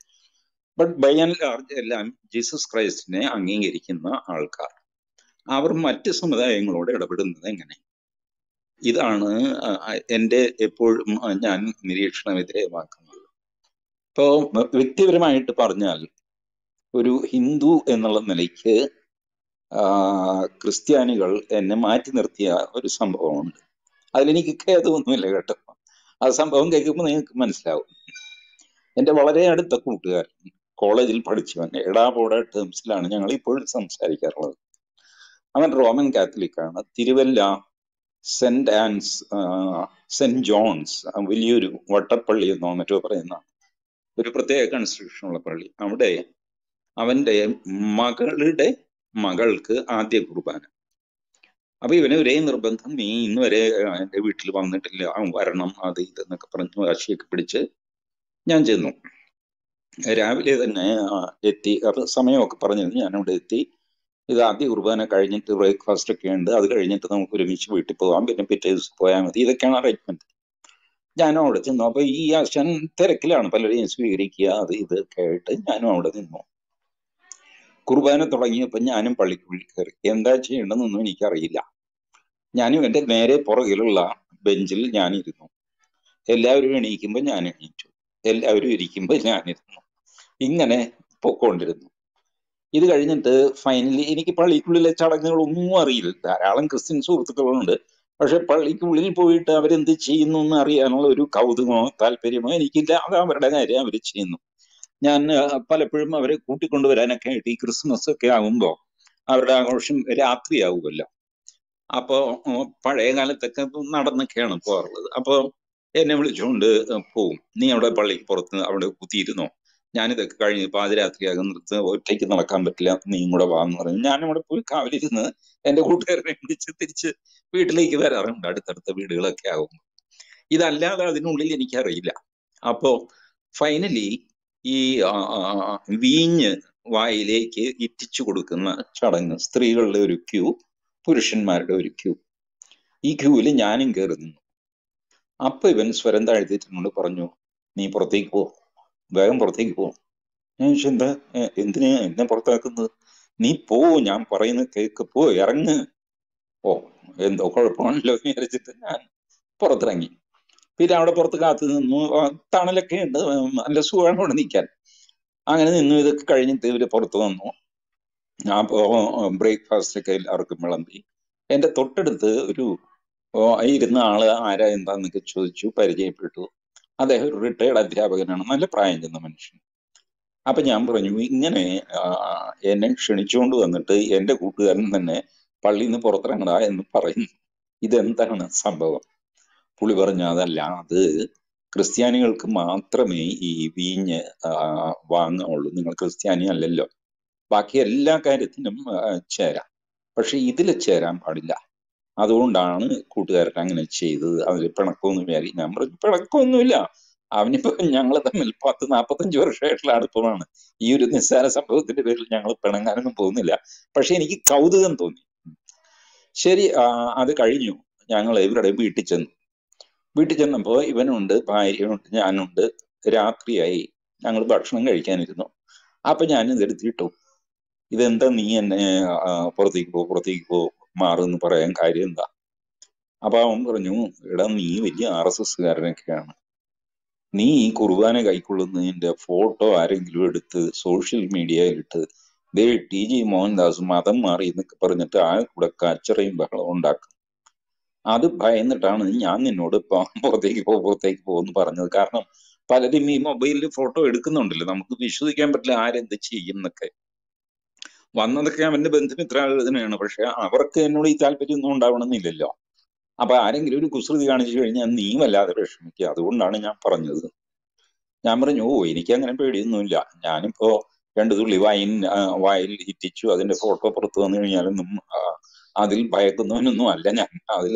അതും അതിലപ്പുറത്തെയും ഫോട്ടോ ഞാൻ കണ്ടിട്ടൊക്കെ ഉണ്ട്, അതൊക്കെ പോട്ടെ എന്ന് പറഞ്ഞു. പക്ഷെ അവന്റെ ഭാര്യ പറഞ്ഞു, ഈ ചെയ്തത് നന്നായി, എന്താണെങ്കിലും ഈ ഫോട്ടോ എടുക്കുമെന്നുള്ള ഭയം കൊണ്ടാണ് ഇദ്ദേഹം ചെയ്തത്, പക്ഷെ വാസ്തവത്തിൽ മോഹൻദാസ് അത് ചെയ്യരുത്. കാരണം ആദ്യം ഈ മാമോദിസ മുക്കൽ, അത് കഴിഞ്ഞിട്ടാണ് ആദ്യ കുർബാന. അതിനൊരു സ്റ്റെപ്പുണ്ട്, കൂദാശകളുണ്ട്.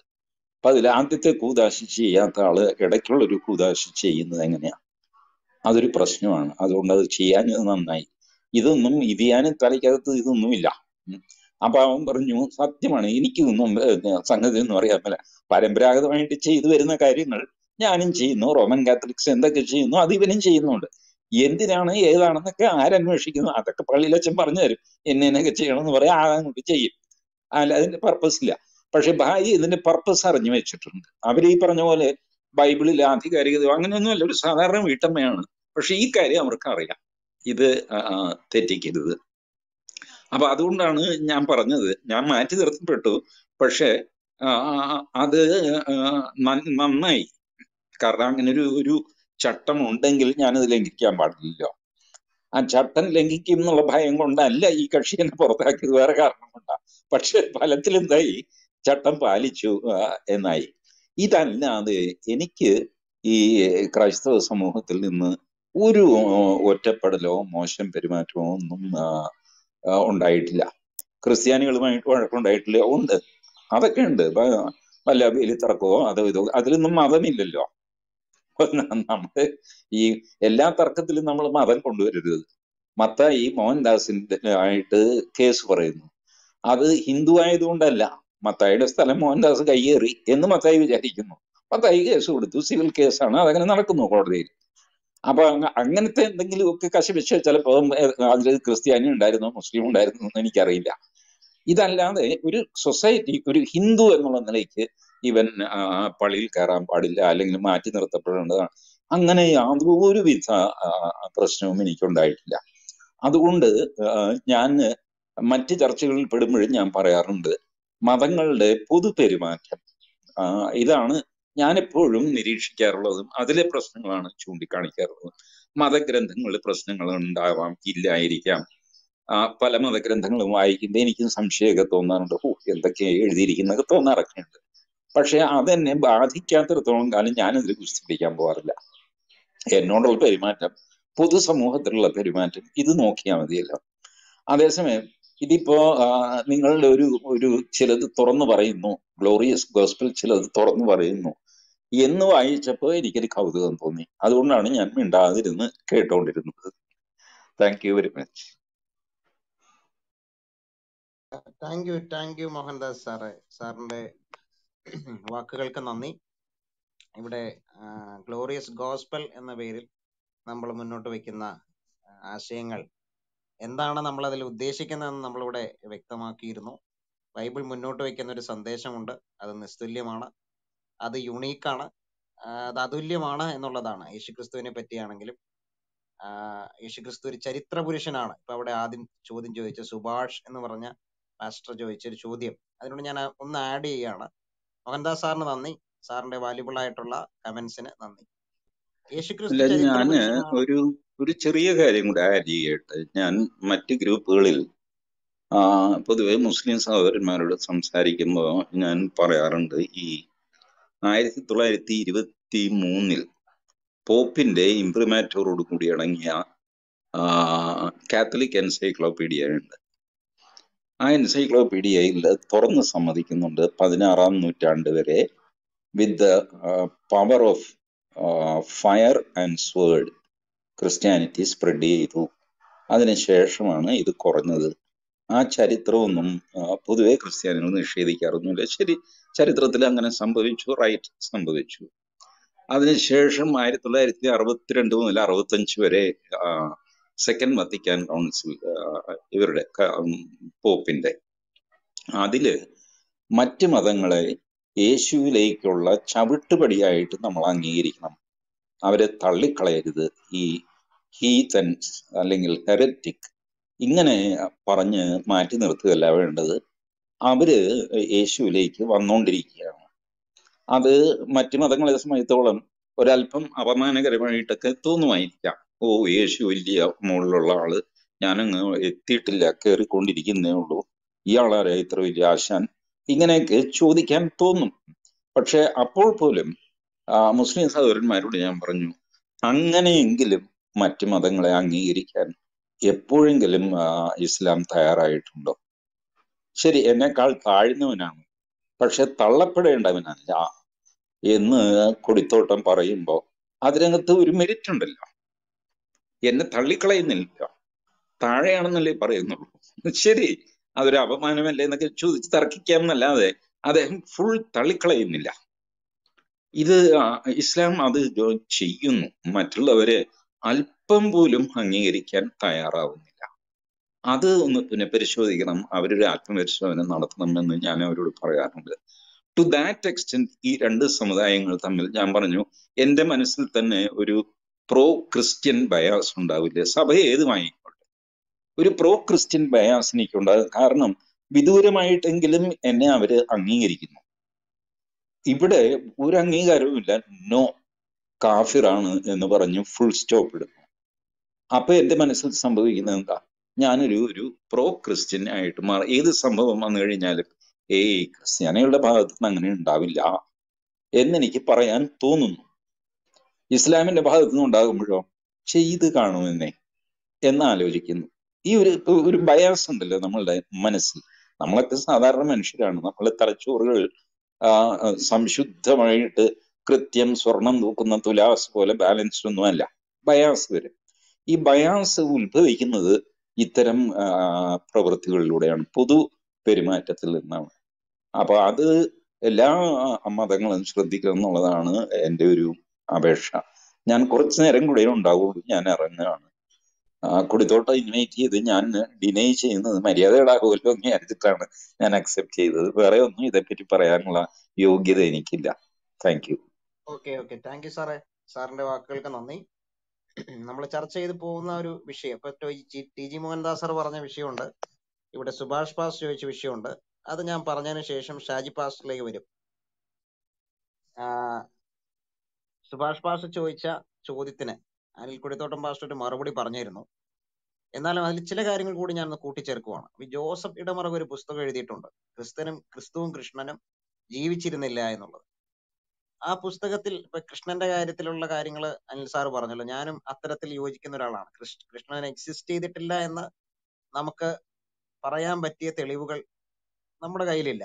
അവിടെ അത് മാത്രമല്ല, കൃഷ്ണനെ പറ്റി പറഞ്ഞിരിക്കുന്ന കാര്യങ്ങളൊക്കെ എന്താണ്, അതൊരു രൂപകാർത്ഥത്തിലാണ് പറഞ്ഞേക്കുന്നത്, അതൊരു പോയറ്റിക്കൽ രൂപത്തിലാണ് പറഞ്ഞേക്കുന്നത്. കൃഷ്ണനെ ഞാൻ വിശ്വസിക്കുന്നുണ്ടോ, കൃഷ്ണനെ ഞാൻ എങ്ങനെ കാണുന്നു എന്നുള്ളത് അടുത്ത കാര്യമാണ്. പക്ഷെ കൃഷ്ണൻ എന്നൊരാൾ ജീവിച്ചിരുന്നില്ല എന്ന് പറയുമ്പോൾ അതിന് ആധാരമായ തെളിവുകൾ സമർപ്പിക്കാൻ ഇടമറകിന് പറ്റിയിട്ടില്ല എന്നുള്ളതാണ് ഞാൻ പറഞ്ഞത്. ഞാനതിൽ വിശ്വസിക്കുന്നുണ്ടോ എന്നുള്ളതല്ല. രണ്ടാമത്തെ കാര്യം, യേശുക്രിസ്തു ചരിത്ര പുരുഷൻ എന്നുള്ള വിഷയത്തിൽ ഇടമറക് ഇങ്ങനെ ഒരു കാര്യം തന്നെയാണ് ചെയ്തേക്കുന്നത്. യേശുക്രിസ്തു ജീവിച്ചിരുന്നിട്ടില്ല എന്ന് പറയാൻ ഇടമറക് ആധികാരികമായ ഒരു ചരിത്രരേഖയും സമർപ്പിച്ചിട്ടില്ല. ഏതെങ്കിലും ആരെങ്കിലും എവിടെയെങ്കിലും ഇരുന്ന ഒരു വാക്ക് പറഞ്ഞിട്ട് ആ പറഞ്ഞതിന് പ്രകാരം യേശുക്രിസ്തു ചരിത്രത്തിൽ ജീവിച്ചിരുന്നിട്ടില്ല എന്നാണ് ഇടമറകിന്റെ പുസ്തകത്തിൽ പറഞ്ഞേക്കുന്നത്. ശരിക്കും ഒരു ഹിസ്റ്റോറിക്കൽ ആയിട്ടുള്ള കാര്യം നമ്മൾ പ്രൂവ് ചെയ്യണം, അങ്ങനെയല്ല. അനുകൂലവും പ്രതികൂലമായിട്ടുള്ള ആർഗ്യുമെന്റ് കൊണ്ടുവന്നിട്ട് വേണം നമ്മൾ സമർത്ഥിക്കാൻ. അപ്പൊ ജോസഫ് ഇടമറകിന്റെ പുസ്തകത്തിന് ചരിത്രപരമായ ഒരു ആധികാരികത ഇല്ലെന്ന് നമ്മൾ പലവട്ടം ചർച്ച ചെയ്ത് ഇവിടെ പറഞ്ഞിട്ടുള്ളതാണ്. എന്ന് മാത്രമല്ല, ഇദ്ദേഹത്തിന്റെ മകനായ സനൽ ഇടമറക് കോലായിൽ ഒരു ചർച്ചയ്ക്ക് വന്നപ്പോ ഇദ്ദേഹമായിട്ട് അനിൽ കൊടിത്തോട്ടം സാറ് ഞാനും അങ്ങനെ സംസാരിക്കാൻ ഒരു അവസരം കിട്ടി. അപ്പൊ സാറ് സംസാരിച്ചതിന് ശേഷം ഞാൻ ഇങ്ങനെ സംസാരിച്ചപ്പോ അദ്ദേഹം പറഞ്ഞു, നിക്കിയ സുന്നകദോസിലാണ് ക്രിസ്മസിന്റെ കാര്യത്തിൽ തീരുമാനമായത്. ശരിക്കും നിക്കിയ സുന്നകദോസ് നൈസിയൻ കൗൺസിലില് അങ്ങനെ ക്രിസ്മസിനെ കുറിച്ചൊരു ചിന്ത പോലും വന്നിട്ടില്ല. അങ്ങനെ ഒരു എന്നാണ് ക്രിസ്മസ് ആഘോഷിക്കേണ്ടത് എന്നുള്ള തീരുമാനത്തിലേക്ക് അവിടെ വെച്ച് വന്നിട്ടില്ല. അങ്ങനെ ചിന്ത പോലും അവിടെ ഉണ്ടായിട്ടില്ല. അത് ആ കൗൺസിൽ കൂടിയത് മറ്റു കാര്യത്തിനാണ്. അപ്പൊ ഞാൻ പറഞ്ഞു, സാർ ഇങ്ങനെ ഇത്രയും പ്രൊമിനന്റ് ആയിട്ടുള്ള ആള് ഇത്രയും ചരിത്രപരമായ അബദ്ധങ്ങൾ എന്ത് ചെയ്യരുത്, പറയരുത്. ചരിത്രത്തിൽ സംഭവിച്ചേക്കുന്ന കാര്യങ്ങളെ വളച്ചു തിരിച്ചു. അപ്പൊ അദ്ദേഹം ആദ്യം പറഞ്ഞതിൽ അദ്ദേഹം ഉറച്ചു, ഞാൻ പറഞ്ഞതിൽ എന്താണ് തെറ്റെന്നുള്ള അർത്ഥത്തിൽ സംസാരിച്ചുവെങ്കിലും പിന്നീട് ടങ് സ്ലിപ്പ് ആണെന്ന് പറഞ്ഞ് അദ്ദേഹം ആ വിഷയത്തിൽ നിന്ന് ഉരിമാറി. അപ്പൊ ഇതാണ് അവിടെ സംഭവിച്ചത്. പിന്നെയും ഇദ്ദേഹം സനിൽ ഇടമറക് പറയുന്ന ജോസഫ് ഇടമറകിന്റെ പുസ്തകമാണ് ഏറ്റവും വലിയ സ്കോളർലി ആയിട്ടുള്ള പുസ്തകം ഈ വിഷയം സംബന്ധിച്ച് എന്നൊക്കെയാണ് പറയുന്നത്. എന്റെ മറ്റൊരു പുസ്തകം വരുന്നുണ്ട്. ഇതൊക്കെ യുക്തിവാദികളും നിരീശ്വരവാദികളും ചിന്തിക്കുന്ന കാര്യമാണ്. യാതൊരു ബേസും ഇല്ലാത്ത ആർഗ്യുമെന്റ് ആണ്. കാരണം യേശുക്രിസ്തു ചരിത്രത്തിൽ ജീവിച്ചിരുന്നു എന്നുള്ളത് ചരിത്രപരമായി തെളിയിക്കപ്പെട്ട കാര്യങ്ങളാണ്. പുതിയ നിയമ സുവിശേഷ രേഖകൾ നമ്മൾ എടുത്താൽ, സുവിശേഷ രേഖകൾ എഴുതപ്പെടുന്നതിന് മുമ്പ് ഓറൽ ട്രഡീഷൻ അവരുടെ ഇടയിൽ ഉണ്ടായിരുന്നു. യേശുക്രിസ്തു ജനിച്ചു, ജീവിച്ചു, മരിച്ചു, ഉയർത്തെഴുന്നേറ്റു എന്ന നിലയിലുള്ള ഓറൽ ട്രഡീഷൻ ഉണ്ടായിരുന്നു. അത് ഈ ക്രിസ്തു ഉയർത്തെഴുന്നേറ്റതിന് ശേഷം ഏകദേശം 15-20 വർഷത്തിനുള്ളിൽ പറഞ്ഞു തുടങ്ങിയ വിശ്വസിക്കപ്പെട്ട അവർ കൂടി വരുമ്പോൾ ഒന്നിച്ച് ചൊല്ലിയിരുന്ന വിശ്വാസ പ്രമാണങ്ങളാണ്. അങ്ങനെയുള്ള ഓറൽ ട്രഡീഷൻ ഉണ്ടായിരുന്നു. അതാണ് പിന്നീട് റിട്ടൺ രൂപത്തിലായത്. ഒരു 30 വർഷങ്ങൾ കൊണ്ടെങ്കിലും അത് റിട്ടൺ രൂപത്തിലായി. അതിനുശേഷം അപ്പൊ ബൈബിളിൽ യേശുക്രിസ്തു ജനിച്ചു എന്നും മരിച്ചു എന്നും ഉയർത്തെഴുന്നേറ്റു എന്നും പറയുന്നു. ഈ ബൈബിളിന് പുറത്തേക്ക് നമ്മൾ ചിന്തിച്ചാൽ ബൈബിൾ പറയുന്ന പീലാത്തോസ് എന്ന ഗവർണർ, ടൈബീരിയസ് കൈസർ, അങ്ങനെ ഒരുപാട് ആളുകൾ ലൂക്കോസ് ഉദ്ധരിക്കുന്നുണ്ട്. ലൂക്കോസിനെ ഒരു ചരിത്രകാരനായിട്ട് തന്നെ കാണണമെന്നാണ് വില്യം റാംസെ പറഞ്ഞിരിക്കുന്നത്. അതുപോലെ പല ചരിത്രകാരന്മാരും അത് പറഞ്ഞിട്ടുണ്ട്. അപ്പം ഇത് ഇങ്ങനെ നമ്മൾ പഠിക്കുമ്പോൾ ടാസിറ്റസ്, പൗരാണിക റോമിലെ ഏറ്റവും വലിയ ചരിത്രകാരനായ ടാസിറ്റസ് യേശു ക്രിസ്തു ചരിത്രത്തിൽ ജീവിച്ചിരുന്നു എന്ന് മാത്രമല്ല, പീലാത്തോസ് ഗവർണർ ആയിരുന്ന സമയത്ത് യേശു ക്രിസ്തു ക്രൂശിക്കപ്പെട്ടു എന്ന് വളരെ വ്യക്തമായിട്ട് ടാസിറ്റസ് പറയുന്നു. അത് ക്രൈസ്തവ വിശ്വാസ പ്രമാണത്തോട് കൈകോർക്കുകയാണ്. പീലാത്തോസിന്റെ കാലത്താണ് യേശു ക്രിസ്തു ക്രൂശിക്കപ്പെട്ടതെന്ന് തന്റെ അനൽസിൽ പറയുന്നതാണ് ടാസിറ്റസ്. അതുപോലെ തന്നെ ജോസീഫസ്, അദ്ദേഹം ഒരു യഹൂദ റോമൻ ചരിത്രകാരനാണ്. അദ്ദേഹത്തിന്റെ കൃതിയിലും വളരെ വ്യക്തമായിട്ട് പറയുന്നു, യേശുക്രിസ്തുവിന്റെ ക്രൂശ് മരണം വരെയെങ്കിലും അദ്ദേഹത്തിന്റെ കൃതിയിൽ വളരെ വ്യക്തമായിട്ട് പറയുന്നു. Antiquities of ജ്യൂസിൽ. ഇനിയുണ്ട് താലസ് ഉണ്ട്. താലസ് എന്ന് പറഞ്ഞ ചരിത്രകാരനുണ്ട്. അദ്ദേഹത്തിന്റെ രേഖകളുടെ തുണ്ടുകൾ മാത്രമേ നമ്മുടെ കയ്യിലുള്ളൂ. ജൂലിയസ് ആഫ്രിക്കാനസ് എന്നുള്ള ക്രൈസ്തവ ചരിത്രകാരനാണ് അദ്ദേഹത്തെ കുറിച്ച് എഴുതിയിട്ടുള്ളത്. ഫ്ലഗോൺ എന്ന് പറഞ്ഞ മറ്റൊരാളുണ്ട്. അങ്ങനെ ചരിത്രകാരന്മാരുടെ, പൗരാണിക റോമിലെ പുരാതനരായ ചരിത്രകാരന്മാര് യേശുക്രിസ്തു ജീവിച്ചിരുന്നു എന്ന് മാത്രമല്ല, യേശുക്രിസ്തു ക്രൂശിക്കപ്പെട്ടു എന്നുള്ളത് വരെ പറഞ്ഞിട്ടുണ്ട്. ഇനി അതുപോലെ തന്നെ ഈ പ്ലിനി ദ യങ്ങറിന്റെ എഴുത്തില് യേശുക്രിസ്തുവിന്റെ ശിഷ്യന്മാര് അവരൊരുമിച്ച് വന്നുകൂടി ഒരു സ്ഥലത്ത് വന്നുകൂടി യേശുക്രിസ്തുവിനെ ദൈവമായിട്ട് ആരാധിക്കുകയും, ട്രാജൻ ചക്രവർത്തിക്ക് എഴുതിയ കത്തിലാണ്. അങ്ങനെ ഒരുമിച്ച് വന്നുകൂടി ആരാധിക്കുകയും അങ്ങനെ ആരാധിച്ചിട്ട് കള്ളം പറയത്തില്ല, കൊല ചെയ്യത്തില്ല, വ്യഭിചാരം ചെയ്യത്തില്ല, മോഷ്ടിക്കത്തില്ല എന്നുള്ള തീരുമാനമെടുക്കുന്നതായിട്ടും പറയുന്നുണ്ട്. AD 112 കാര്യമാണ്. അപ്പൊ ക്രൈസ്തവ ധാർമ്മിക മൂല്യങ്ങൾ എത്രമാത്രം നിസ്സാര വർഷങ്ങളെ ആയിട്ടുള്ളൂ. യേശുക്രിസ്തു ക്രൂശിക്കപ്പെട്ടിട്ട് 60-70 വർഷങ്ങൾക്ക് ശേഷം ഉള്ള ധാർമ്മികതയാണ് പറയുന്നത്. ആ ധാർമ്മികത എത്രമാത്രം ഉയർന്നാണ് നിൽക്കുന്നതെന്ന് ചിന്തിക്കുക. ഇനി ഇവിടെ TG മോഹൻദാസ് സാറ് പറഞ്ഞ കാര്യം, ഒരു 4-5 നൂറ്റാണ്ടുകളോടെ ചർച്ച് ശരിക്കും പറഞ്ഞ സോഡ് കൊണ്ട് വളർന്നിട്ടുണ്ടെന്ന് പറയുമ്പോൾ കുരിശ് യുദ്ധങ്ങൾ ഇവിടെ ഉണ്ടായിട്ടുണ്ട്. ചരിത്രത്തിൽ നമുക്ക് ആർക്കും നിഷേധിക്കാൻ പറ്റത്തില്ല. കുരിശ് യുദ്ധങ്ങൾ നമ്മളെല്ലാം അപലപിക്കുന്നു. സത്യത്തിൽ അത് കത്തോലിക്ക സഭയെ അപലപിച്ചിട്ടുള്ള കാര്യമാണ്. കുരിശ് യുദ്ധങ്ങൾ നമ്മൾ അപലപിക്കുന്നു. ഞങ്ങളെല്ലാവരും, ഇവിടെയുള്ള അനിൽ കൊടിത്തോട്ടം സാറാണെങ്കിൽ ഇതിനെ അപലപിക്കുന്ന ആളാണ്. ഞങ്ങൾ അതിനെ അപലപിക്കുന്നതിന്റെ ഒരു കാരണം, ക്രിസ്തു മാർഗം ഒരിക്കലും പ്രചരിക്കേണ്ടത് വാളിന്റെ വായ്ത്തല കൊണ്ടല്ല. യേശുക്രിസ്തു അങ്ങനെയല്ല പഠിപ്പിച്ചത്. യേശുക്രിസ്തു തന്റെ സന്ദേശം ജനങ്ങളിലേക്ക് എത്തിക്കുകയാണ് ചെയ്തിട്ടുള്ളത്. യേശുക്രിസ്തുവിന്റെ ക്രൂശ് മരണം, പുനരുദ്ധാനം എന്ന ഏറ്റവും ഫണ്ടമെന്റൽ ആയിട്ടുള്ള ആ ഇവന്റിലൂടെ യേശുക്രിസ്തു മുന്നോട്ട് വെക്കുന്ന ആശയം എന്താണ്? എല്ലാ മനുഷ്യനും രക്ഷ നൽകുവാൻ വേണ്ടിയാണ് ക്രിസ്തു ലോകത്തിലേക്ക് വന്നത്.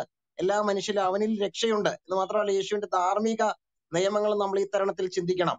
സമാധാനം ഉണ്ടാക്കുന്നവർ ഭാഗ്യവാന്മാർ, അവർ ദൈവത്തിന്റെ പുത്രന്മാരെന്ന് വിളിക്കപ്പെടും. ഒരു കരണത്തടിച്ചാൽ മറുകരണം കാട്ടിക്കൊടുക്കണം. ശത്രുക്കളില്ല, ശത്രുവിനെ സ്നേഹിക്കണം. ശത്രുവില്ല എന്നാണ് പറയുന്നത്. നിന്റെ അയൽപക്കക്കാരനെ നിന്നെ പോലെ തന്നെ സ്നേഹിക്കണം. എല്ലാവരോടും സമാധാനമായിട്ട് ഇരിക്കണം. ഇതൊക്കെയാണ് ക്രിസ്തു പഠിപ്പിച്ചത്. ക്രിസ്തുവിന്റെ ശിഷ്യന്മാർ വാളെടുക്കേണ്ടവരായിരുന്നെങ്കിൽ ആദ്യം വാളെടുക്കേണ്ടത് അപ്പോസ്തലന്മാരായിരുന്നു. യേശുക്രിസ്തുവിന്റെ ആദ്യകാല ശിഷ്യന്മാരായിരുന്നു. അവർ വാളുകൊണ്ടല്ല ഈ മാർഗത്തെ പ്രചരിപ്പിച്ചത്, അവർ ആശയം കൊണ്ടാണ്. യേശുക്രിസ്തുവിനെ പ്രസംഗിച്ചതിന്റെ പേരിൽ, യേശുവിനായി സംസാരിച്ചതിന്റെ പേരിൽ അവർ അടിയെടുക്കേണ്ടി വന്നു, നിന്നയേൽക്കേണ്ടി വന്നു, അപമാനങ്ങൾ ഏൽക്കേണ്ടി വന്നു, അവർ ജയിലിൽ അടയ്ക്കപ്പെട്ടു. പലരും രക്തസാക്ഷികളായി. യേശുക്രിസ്തുവിന്റെ ആദ്യകാല അനുഗാമികൾ എല്ലാവരും തന്നെ, മിക്കവാറും എല്ലാവരും തന്നെ രക്തസാക്ഷികളായി. അങ്ങനെ പലരും രക്തസാക്ഷികളായ ചരിത്രമാണ് കാണുന്നത്. അപ്പൊ അങ്ങനെയാണ് ക്രൈസ്തവ മാർഗം ആദ്യ നൂറ്റാണ്ടുകളിൽ പ്രചരിപ്പിക്കപ്പെട്ടത്. പിന്നീടാണ് ആചാരാനുഷ്ഠാനങ്ങളുടെ പേരിൽ, നിയമങ്ങളുടെയൊക്കെ പേരിൽ എന്ത് ചെയ്യപ്പെട്ടത്? കുരിശ് യുദ്ധങ്ങൾ ഉണ്ടായത്. അത് അധികാരത്തിന്റെ പേരിൽ, സ്ഥലങ്ങളുടെ പേരിലൊക്കെ. ഞാൻ അതിന്റെ ഡീറ്റെയിൽസിലേക്ക് കടങ്ങുന്നില്ല. കുരിശ് യുദ്ധങ്ങൾ ഉണ്ടായത് അതൊരിക്കലും യേശുക്രിസ്തു പഠിപ്പിച്ചതല്ല, അപ്പോസ്തലന്മാര് പഠിപ്പിച്ചതല്ല.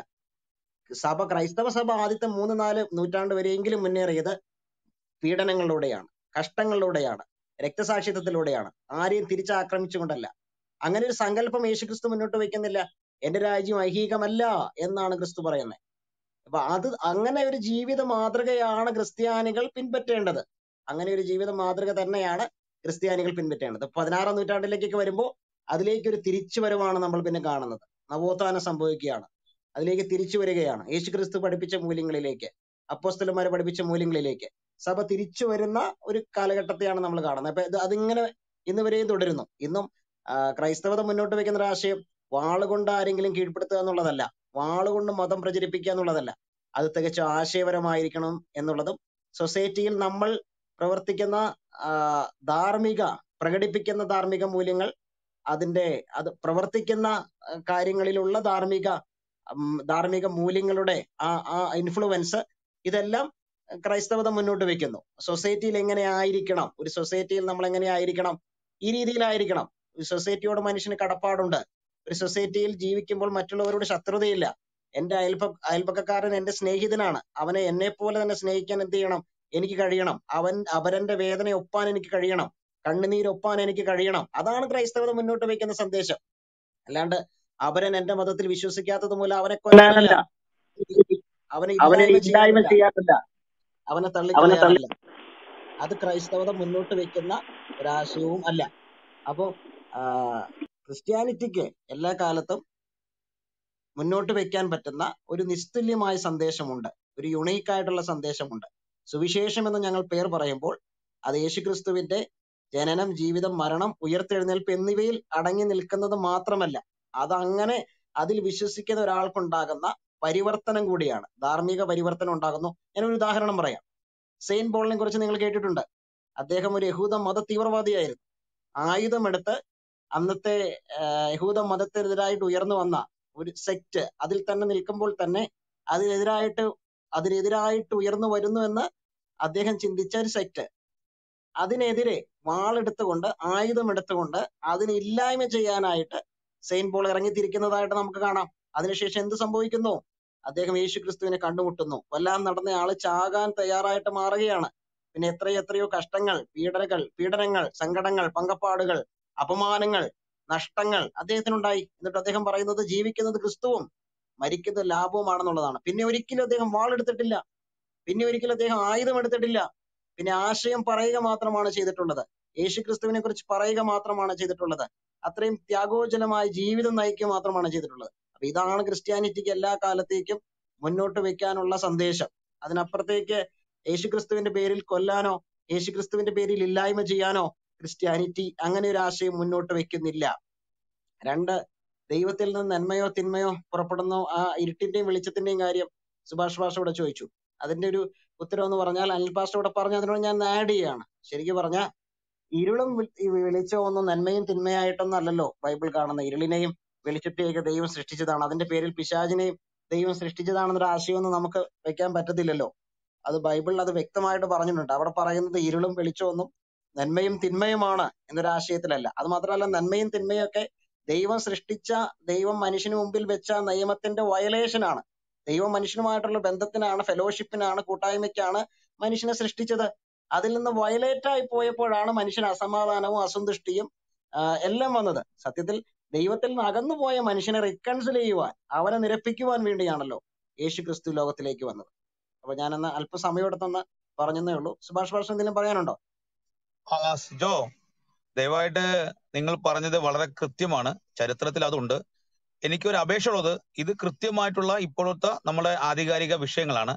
ഇനി ആരെങ്കിലും നിരീശ്വരവാദികൾ ആരെങ്കിലും സംസാരിക്കാൻ വരുമ്പോൾ ഇതിന് ഇങ്ങനെ അല്ല എന്നുള്ള പ്രൂഫ് കാണിക്കണം. കാരണം ഞങ്ങൾ ചർച്ചയ്ക്കായിരിക്കുകയാണ്, വെറുതെ വാചകം അടിച്ചിട്ട് കാര്യമില്ല. അനിൽ പാസ്റ്ററും സിജോയും കൃത്യമായിട്ട് ഇപ്പോഴത്തെ ചരിത്രത്തിന് നമ്മുടെ മുമ്പിൽ തെളിവ് വെച്ച് സംസാരിച്ചു. ഇനി വരുന്നത് ഏത് നിരീശ്വരവാദികൾ വന്നാലും കൃത്യമായ ഒരു തെളിവ് അവതരിപ്പിച്ചാൽ ഞങ്ങൾക്ക് പഠിക്കാം, അത് അന്വേഷിക്കാം, അത് എന്താണെന്ന് കണ്ടെത്താൻ കഴിയും എന്നൊരു അപേക്ഷ കൂടെ പറഞ്ഞുകൊണ്ട് നിങ്ങൾ എനിക്ക് തന്ന മറുപടിക്ക് നിങ്ങളോട് നന്ദി അറിയിച്ചുകൊണ്ട് ഓക്കെ. തീർച്ചയായിട്ടും Subhash pastor, thank you. Shaji Samuel pastor സംസാരിച്ചു. തീർച്ചയായിട്ടും ഞാൻ ഒന്ന് രണ്ട് കാര്യങ്ങളൂടെ പറഞ്ഞ് എന്റെ വാക്കുകൾ ഞാൻ പരിമിതപ്പെടുത്താം. നിശ്ചയമായിട്ടും മനുഷ്യരെല്ലാവരും വിശ്വസിക്കുന്ന ഒരു കാര്യമാണ് ഏതൊരു കാര്യത്തിനും ഒരു കാരണമുണ്ടാകുക എന്നുള്ളത്. അപ്പൊ നമ്മുടെ ഭാരത ചിന്തകളിലൊക്കെ നമ്മൾ പരിശോധിക്കുമ്പോൾ, ആധ്യാത്മിക ചിന്തകൾ നമ്മൾ പരിശോധിക്കുമ്പോൾ കാരണസത്ത എന്ന്, ആത്യന്തിക കാരണസത്ത എന്നൊക്കെ നമ്മൾ പറയാറുണ്ട്. അപ്പോൾ മെറ്റാഫിസിക്കൽ റിയാലിറ്റി എന്ന് സയന്റിഫിക് ആയിട്ട് പറയുന്ന കാര്യം, ഇതെല്ലാം ഒരു ദൈവിക സത്യമാണ്. അല്ല, നിശ്ചയമായിട്ട് ഒരു മനുഷ്യന്റെ ഭൗതിക തലത്തിന് മീതെ ഒരു മെറ്റാഫിസിക്കൽ റിയാലിറ്റി ഉണ്ട് എന്ന്, ഒരു അതിഭൗതിക യാഥാർത്ഥ്യം ഉണ്ട് എന്ന് എല്ലാവരും സ്വതന്ത്രമായി ചിന്തിക്കുന്ന, നിഷ്പക്ഷമായി ചിന്തിക്കുന്ന എല്ലാ മനുഷ്യർക്കും മനസ്സിലാവുന്ന കാര്യമാണ്. അപ്പോൾ തന്നെ മനുഷ്യന്റെ എല്ലാ കാര്യങ്ങൾക്കും, മനുഷ്യന്റെ മാത്രമല്ല ഈ പ്രപഞ്ചത്തിലെ എല്ലാ കാര്യങ്ങൾക്കും ഒരു കാരണം ആവശ്യമാണ്. അപ്പൊ ആ ഒരു കാരണം എപ്പോഴും അന്വേഷിക്കുന്ന മനുഷ്യര് എത്തിച്ചേരുന്നത് ദൈവത്തിലാണ്. കാരണം എല്ലാറ്റിനും ഒരു ആത്യന്തിക കാരണസത്ത ഈ പ്രപഞ്ചത്തിൽ അനിവാര്യമാണ്. അതല്ല എങ്കിൽ ഈ പ്രപഞ്ചം മനസ്സിലാക്കാൻ നമുക്ക് ബുദ്ധിമുട്ടായിരിക്കും. കാരണം ഇനിയിപ്പോ പല സയന്റിഫിക് ആയിട്ടുള്ള കാര്യങ്ങൾ നമ്മൾ നിരത്തിയാലും അതിനും ഒരു കാരണം നമുക്ക് ആവശ്യമാണ്. അപ്പൊ അതിനുകൊണ്ട് ഒരു ഫസ്റ്റ് ബിഗ് കോസ് ആയിട്ട്, ഒരു ആത്യന്തിക കാരണസത്തയായിട്ട് ഒരു യാഥാർത്ഥ്യമുണ്ട് എന്ന് അംഗീകരിച്ചേ മതിയാവും. അപ്പോ ഒരു ശാസ്ത്രത്തിനാകട്ടെ വളരെ കോമൺ സെൻസ് ആയിട്ട് വളരെ സാധാരണ നിലയിൽ ചിന്തിക്കുന്ന ഒരു വ്യക്തിക്കാകട്ടെ നിശ്ചയമായിട്ടും ഏറ്റവും ലളിതമായിട്ട് ഈ ദൈവം എന്ന വിശ്വാസത്തിലേക്ക് എത്തിച്ചേരാൻ കഴിയും. അതുകൊണ്ട് നിശ്ചയമായിട്ട് ഏതൊരു മനുഷ്യനെയും അവന്റെ ജീവിതത്തിന്റെ അവന് അപ്രാപ്യമായ മേഖലയിൽ അവന് അതിനെ കൊണ്ടെത്തിക്കുക എന്നുള്ളത്, അല്ലെങ്കിൽ മനുഷ്യന് കഴിയാത്ത കാര്യങ്ങളിൽ അവനെ അതിന് സഹായിക്കുന്ന ഒരു ദിവ്യശക്തി, അല്ലെങ്കിൽ അവന്റെ ജീവിതത്തിന്റെ അർത്ഥം എന്ന നിലയിൽ, അല്ലെങ്കിൽ അവന്റെ പ്രശ്നങ്ങളിൽ ഒരു പരിഹാരം എന്ന നിലയിൽ, അല്ലെങ്കിൽ അവന്റെ ജീവിതത്തിന്റെ നിരവധി ചോദ്യങ്ങൾക്ക് ഒരു മറുപടി എന്ന നിലയിൽ നമുക്ക് ദൈവത്തെ കാണാൻ തീർച്ചയായിട്ടും കഴിയും. ഒരു ലളിതമായി ചിന്തിക്കുന്ന ഒരു മനുഷ്യന് അത് നിശ്ചയമായിട്ടും അത് മനസ്സിലാക്കാൻ കഴിയും. എന്നാൽ ഒരാൾ ദൈവമില്ല എന്ന് പറയുമ്പോൾ, ദൈവിക സത്യങ്ങളെ നിരാകരിക്കുമ്പോൾ അത് നിരവധി പ്രശ്നങ്ങൾക്ക് കാരണമായി തീരും. കാരണം പ്രപഞ്ചോൽപത്തി അതുപോലുള്ള വിഷയങ്ങൾ, മനുഷ്യന്റെ ഇന്നേറ്റ് ആയിട്ടുള്ള മനുഷ്യന്റെ ഘടനാപരമായ ശരീരം, ആത്മാവ്, ദേഹം എന്നിവ ഘടനാപരമായ വിഷയങ്ങൾ, അല്ലെങ്കിൽ മനുഷ്യന്റെ ഇറ്റേണിറ്റി പോലുള്ള വിഷയങ്ങൾ, ആ വിഷയങ്ങൾക്കൊക്കെ ഉത്തരം തരാൻ സയൻസിന് പരിമിതിയുണ്ട്. കാരണം അതൊക്കെ ദൈവികമായ കാര്യങ്ങൾ. അപ്പൊ ദൈവത്തെക്കുറിച്ചുള്ള കാര്യങ്ങൾ പലപ്പോഴും മനുഷ്യർ അന്വേഷിക്കുന്നത് മാനുഷികമായ പ്രത്യയശാസ്ത്രങ്ങളുടെയും മാനുഷികമായി അവൻ നെയ്തെടുത്തിരിക്കുന്ന ഭാവനകളുടെയും, അല്ലെങ്കിൽ ശാസ്ത്രത്തിന്റെ സ്ഥിരീകരിക്കപ്പെടാത്ത കുറെ കാര്യങ്ങളുടെ അടിസ്ഥാനത്തിലാണ്. കാരണം ശാസ്ത്രം കൊണ്ട് ഒരിക്കലും ദൈവത്തെ നമുക്ക് കണ്ടെത്താൻ കഴിയത്തില്ല എന്ന് പറയുന്നതിന്റെ പ്രധാന കാരണം ശാസ്ത്രത്തിന് അതീതനാണ് ദൈവം. ഇത് മെറ്റാഫിസിക്കൽ റിയാലിറ്റിയാണ്. അപ്പോൾ നിശ്ചയമായിട്ടും ആ ദൈവത്തിന് എങ്ങനെ മനുഷ്യന്റെ ജീവിതത്തിൽ ഇടപെടാൻ കഴിയും, ആ മനുഷ്യന്റെ ജീവിതത്തിൽ എങ്ങനെയാണ് അവിടുന്ന് ഇടപെടുന്നത്, ആ മനുഷ്യനെ എങ്ങനെയാണ് ദൈവം സഹായിക്കുന്നത്. അപ്പോൾ നിശ്ചയമായിട്ട് ഈ ഭൂമിയിലെ ഏത് മനുഷ്യനാണെങ്കിൽ പോലും, ഏത് സമൂഹത്തിലുള്ള വ്യക്തിയാണെങ്കിൽ പോലും, ഏത് വീട്ടിൽ പിറന്നവനാണെങ്കിൽ പോലും അവന് ആവശ്യമായിരിക്കുന്ന ചില കാര്യങ്ങൾ ഒരു സൊസൈറ്റിയിൽ നമ്മൾ ജീവിക്കുമ്പോൾ, ഒരു സമൂഹത്തിൽ ജീവിക്കുമ്പോൾ, ഒരു കുടുംബത്തിൽ ജീവിക്കുമ്പോൾ നമുക്ക് അനിവാര്യമായ ഒത്തിരി ഘടകങ്ങളുണ്ട്. ഒന്ന്, അവന്റെ ജീവിതത്തിന്റെ ഉള്ളിൽ അവന്റെ ആന്തരികമായിട്ട് അവൻ ഉണ്ടാകേണ്ട ഒന്നാണ് സമാധാനം എന്ന് പറയുന്നത്. 2, സന്തോഷം. 3, ഒരു പ്രത്യാശ, ജീവിതത്തിന്റെ മുന്നോട്ടുള്ള ഒരു പ്രത്യാശ. ഈ 3 കാര്യങ്ങൾ ഇല്ലാത്ത ഒരു മനുഷ്യന്റെ ജീവിതം എപ്പോഴും അരാജകത്വമാണ്. അപ്പോൾ നിശ്ചയമായിട്ടും ഒരു ദൈവവിശ്വാസമാണ് അവന് ആന്തരികമായ, അല്ലെങ്കിൽ അവന്റെ ജീവിതത്തിന് അർത്ഥം കൊടുക്കുന്ന, അവന്റെ ആന്തരികമായ ചോദ്യങ്ങൾക്ക് മറുപടി കൊടുക്കുന്ന, അല്ലെങ്കിൽ ഒരു കാര്യം ദൈവത്തിൽ നിന്നുള്ള ഒരു സായുജ്യം അവന് സന്തോഷം നൽകുന്നുണ്ട്. മാത്രമല്ല അവന് സമാധാനം നൽകുന്ന, പ്രത്യാശ നൽകുന്നത്, അങ്ങനെ ഒരു ആ കാര്യം ചെയ്യാൻ കഴിയുന്നത് ദൈവത്തിന് മാത്രമാണ്. അപ്പോൾ നമുക്കറിയാം, നമുക്ക് ഈ 3 കാര്യങ്ങൾക്ക് വേണ്ടി, ഈ 3 ബ്ലെസ്സിങ്സിന് വേണ്ടി നമ്മൾ എന്തെല്ലാം ഈ ഭൂമിയിൽ ചെയ്തു കൂട്ടിയാലും നമുക്ക് ഒരുപക്ഷെ അത് സാധ്യമാണെന്നില്ല. പക്ഷെ മനുഷ്യൻ ഒരുപക്ഷെ ചില കായിക വിനോദങ്ങളിലോ ഏതെങ്കിലും വിനോദങ്ങളിൽ ഏർപ്പെട്ടാൽ ആ സന്തോഷം ഒരു അല്പകാലം മാത്രമേ ഉണ്ടാകുകയുള്ളൂ, ഒരു പരിമിതപ്പെട്ട ഒരു കാലഘട്ടത്തിൽ മാത്രമേ ഉണ്ടാകുള്ളൂ. അല്ലെങ്കിൽ അത് തീരുമ്പോൾ, പണത്തിലാണ് സന്തോഷം കണ്ടെത്തുമെങ്കിൽ ആ പണം തീരുമ്പോൾ അവന്റെ സന്തോഷം അവസാനിക്കുകയാണ്.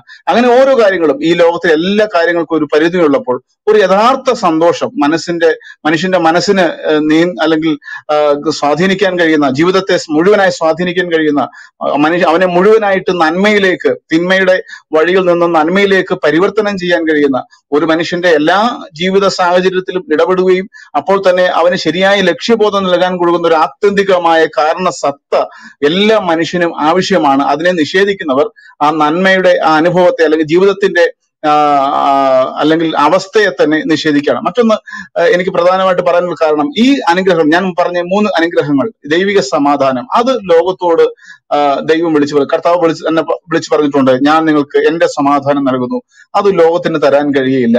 അപ്പോൾ യേശു കർത്താവ് ഈ ഭൂമിയിൽ വാഗ്ദത്തം ചെയ്യുന്ന അനുഗ്രഹങ്ങളിൽ ഏറ്റവും പ്രധാനപ്പെട്ടത്, അല്ലെങ്കിൽ ദൈവം ഭൂമിയിൽ വാഗ്ദാനം ചെയ്ത അനുഗ്രഹങ്ങൾ എന്ന് പറയുന്നത് മറ്റൊന്നുമല്ല, മനുഷ്യന് സമാധാനമാണ്. സമാധാനത്തിന് വേണ്ടി എന്തെല്ലാം മനുഷ്യർ ചെയ്തു കൂട്ടുകയാണ്. അപ്പൊ യഥാർത്ഥ സമാധാനം യേശുക്രിസ്തുവിൽ ഉണ്ടെന്ന് അവിടുന്ന് വെളിപ്പെടുത്തി. രണ്ട്, ഞാൻ അനുഭവിക്കുന്ന സന്തോഷം, അല്ലെങ്കിൽ ഞാനും നിങ്ങളും അനുഭവിക്കുന്ന ആ സന്തോഷം ദൈവത്തിൽ നിന്ന് ലഭിക്കുന്ന സന്തോഷമാണ്. അപ്പോൾ ഒരു ആത്മീയ സന്തോഷം നമുക്കുണ്ടാകുന്നു. അതുപോലെ അത് മാത്രമല്ല, പ്രത്യാശ. എല്ലാ മനുഷ്യരും മരണത്തെ ഭയപ്പെടുന്നു. മരണം കൊണ്ട് മനുഷ്യന്റെ നേട്ടങ്ങളും എല്ലാം അവസാനിക്കുമ്പോൾ മരണത്തിനപ്പുറത്ത് ഒരു ജീവിതത്തിന്റെ പ്രതീക്ഷ നമുക്ക് നൽകുകയാണ്. അപ്പോൾ നമുക്ക് സംഭവിക്കുന്ന ഒരു കാര്യം, മരണത്തെ നമ്മൾ ഭയക്കുന്നില്ല എന്നുള്ളൊരു യാഥാർത്ഥ്യത്തിലേക്ക് വരും. മരണഭയത്തെ നമുക്ക് മാറ്റാൻ കഴിയുന്നു. അപ്പൊ മരണത്തിന് അതീതമായ ഒരു ജീവിതത്തിന്റെ വാഗ്ദാനം നമ്മുടെ കർത്താവ് നമുക്ക് നൽകിയിട്ടുണ്ട്. അത് നിശ്ചയമായിട്ടും നമ്മളെ മരണത്തെ അല്ലെങ്കിൽ മരണത്തിനപ്പുറത്തുള്ള ഒരു പ്രത്യാശയിലേക്ക് നമുക്ക് ജീവിക്കാൻ കഴിയും. അത് നമ്മുടെ ജീവിതത്തിന് ഒരു വലിയ അർത്ഥം നൽകുകയാണ്. അപ്പൊ നിശ്ചയമായിട്ടും യേശുക്രിസ്തുവിൽ വിശ്വസിക്കുന്നവർക്ക് ഇപ്പോൾ പല കാര്യങ്ങളിലൂടെ ഇപ്പം രോഗസൗഖ്യങ്ങൾ ഒക്കെ സംഭവിക്കാം. പക്ഷെ അതൊരു മാർക്കറ്റാക്കി ഒക്കെ പറയുന്നുണ്ട്. ദൈവിക അനുഗ്രഹങ്ങളെ പലപ്പോഴും ഭൗതിക അനുഗ്രഹങ്ങളായിട്ടും അപ്പോൾ രോഗസൗഖ്യമായിട്ടും മറ്റു കാര്യങ്ങളൊക്കെ തെറ്റിദ്ധരിച്ച് വെക്കുന്ന ഒത്തിരി ആളുകളുണ്ട്, തെറ്റി പഠിപ്പിക്കുന്ന ആളുകളുണ്ട്. പക്ഷെ ശരിക്കും ഉള്ള സമാധാനവും സന്തോഷവും പ്രത്യാശയുമാണ് മനുഷ്യവർഗത്തിന്റെ സമാധാനം എന്ന് പറയുന്നത്. അത് കർത്താവായ യേശുക്രിസ്തു വാഗ്ദാനം ചെയ്തിട്ടുണ്ട്. നിശ്ചയമായിട്ടും ആ യേശുക്രിസ്തുവിൽ വിശ്വസിക്കുന്നവർക്ക് ഏറ്റവും ലളിതമായ കാര്യം, ഈ ലോകത്തിലേക്ക് ഏറ്റവും ലളിതമായ ഒരു കാര്യം, എന്നിൽ വിശ്വസിക്കുക, കർത്താവായ യേശുക്രിസ്തു എനിക്ക് വേണ്ടി മരിച്ചു എന്നുള്ള ഏറ്റവും ലളിതമായ സത്യം, അത് വിശ്വസിക്കുക വഴി ഒരു മനുഷ്യന്റെ ജീവിതത്തിന് വലിയ സന്തോഷവും സമാധാനവും പ്രത്യാശയും ഒരു നിമിഷം കൊണ്ട് സംഭവിക്കുന്നു എന്നുള്ളത് എത്ര അത്ഭുതകരമായ കാര്യമാണ്. ഞാൻ അത് അനേക കാര്യങ്ങൾ ഇപ്പൊ എനിക്ക് പരിചയപ്പെട്ട ഒത്തിരി ആളുകൾ, അല്ലെങ്കിൽ ഞാൻ കണ്ടുമുട്ടിയ ആളുകൾ, അല്ലെങ്കിൽ ഞാൻ ഈ സത്യം പറഞ്ഞ അനേക ആളുകൾ ആ വിശ്വാസത്തിലേക്ക് വരുന്നത് ഞാൻ കണ്ടിട്ടുണ്ട്. കുറ്റവാളികളായ, ജീവിതത്തിൽ ഒരു പ്രതീക്ഷയ്ക്കും വകയില്ലാതെ സമൂഹത്തിന്റെ തലവേദനയായിരുന്ന എടപ്പള്ളിയിൽ ആൻഡോയെ പോലെയുള്ള ആളുകൾ, അവരൊക്കെ യേശുക്രിസ്തുവിനെ അറിയാം. അവരെക്കൊണ്ടൊക്കെ നേരിട്ട് സുവിശേഷം പറയാൻ, അവരെ ആ അധർമ്മത്തിന്റെ കുറ്റവാളികളുടെ കൊട്ടേഷൻ പ്രതികള്, അത്ര സമൂഹത്തിന് തലവേദനയായിരിക്കുന്ന ആൻഡോയെ പോലുള്ള ആളുകളോട് സുവിശേഷം പറയാൻ എനിക്ക് ദൈവം സഹായിച്ചിട്ടുണ്ട്. അവര് ഇന്ന് സമൂഹത്തിന് തലവേദനയല്ല, അവര് ഇന്ന് സമൂഹത്തിന് ജീവിതത്തിൽ അർത്ഥമുള്ളവരാണ്, സമൂഹത്തെ സേവിക്കുന്നവരാണ്. മറ്റുള്ളവർ ഇത്തരം കുറ്റകൃത്യങ്ങൾ ഏർപ്പെടുന്നവരെ അവരെ രൂപാന്തരപ്പെടുത്തി അവർ കൗൺസിലിംഗ് കൊടുത്ത് കൊണ്ടുവരുന്നുണ്ട്. അതാണ് ഏറ്റവും പ്രധാനപ്പെട്ട കാര്യം. യേശുക്രിസ്തു ഒരു മനുഷ്യന്റെ ജീവിതത്തെ അനുഗ്രഹിക്കുക മാത്രമല്ല, ആ അനുഗ്രഹം മറ്റുള്ളവരിലേക്ക് പകരുന്നു. അത് മാത്രമല്ല, ഏത് നിരാശയുടെ, ഏത് തകർന്ന, ഏത് പ്രതീക്ഷയില്ലാത്ത, സമൂഹത്തിന് തലവേദനയുള്ള ഏത് മനുഷ്യനെയും രൂപാന്തരപ്പെടുത്താൻ യേശുക്രിസ്തുവിന് കഴിയും. അന്ന് എന്റെ ജീവിതത്തിൽ, വ്യക്തിപരമായ ജീവിതത്തിൽ എനിക്ക് അത് കണ്ടിട്ടുണ്ട്. അനേകരുടെ ജീവിതത്തിലെ സാക്ഷ്യം എനിക്കറിയാം. അതുകൊണ്ട് മനുഷ്യനെ ഇരുട്ടിൽ നിന്ന് വെളിച്ചത്തിലേക്കും, പ്രത്യാശയില്ലാത്ത അനുഭവം നിന്ന് പ്രത്യാശയിലേക്കും, നിത്യമായ സമാധാനത്തിലേക്കും, മരണത്തിനപ്പുറത്തുള്ള ഒരു പ്രത്യാശയിലേക്കും, അപ്പോൾ യഥാർത്ഥ സമാധാനത്തിലേക്ക് നയിക്കുവാൻ നിശ്ചയമായിട്ടും കർത്താവായ യേശുക്രിസ്തുവിന് കഴിയുമെന്നുള്ളതാണ് ഈ സുവിശേഷത്തിന്റെ ഏറ്റവും വലിയ കാതലായ അർത്ഥം, അല്ലെങ്കിൽ അതിന്റെ ഏറ്റവും വലിയ ഭംഗി, അല്ലെങ്കിൽ അതിന്റെ തേജസ് എന്ന് ഞാൻ വിശ്വസിക്കുന്നു. അതിനായിട്ട് എല്ലാവരും ആകണമെന്ന് ഞാൻ പ്രത്യാശിക്കുന്നു. കർത്താവ് നമ്മളെ എല്ലാവരും സഹായിക്കും. Okay, thank you Shaji pastor. JTCക്ക് എന്താ പറയാനുള്ള?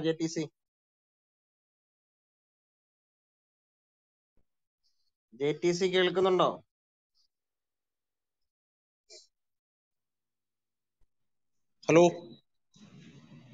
ഹലോ കേക്കാവോ എന്നെ? ഹലോ കേക്കാമോ? പറഞ്ഞോളൂ, പെട്ടെന്ന് പറഞ്ഞോളൂ. എനിക്ക് ഒരു അഭിപ്രായവും 2 ചോദ്യമാണ് ചോദിക്കാനുള്ള. അനിൽ പാസ്റ്ററോടാ ചോദിക്കുന്നത്. ഒന്ന്, അനിൽ പാസ്റ്ററെ ഒരു ചർച്ചയൊക്കെ വളരെ നന്നായിരിക്കുന്നു. പ്രത്യേകിച്ച് ഈ കഴിഞ്ഞ ഒരു 3-4 ആഴ്ചക്ക് മുമ്പ് ഉത്തമഗീതത്തെ പറ്റിയുള്ളൊരു സംവാദം ഞാൻ കേട്ടിരുന്നു. വളരെ മനോഹരമായിരുന്നു.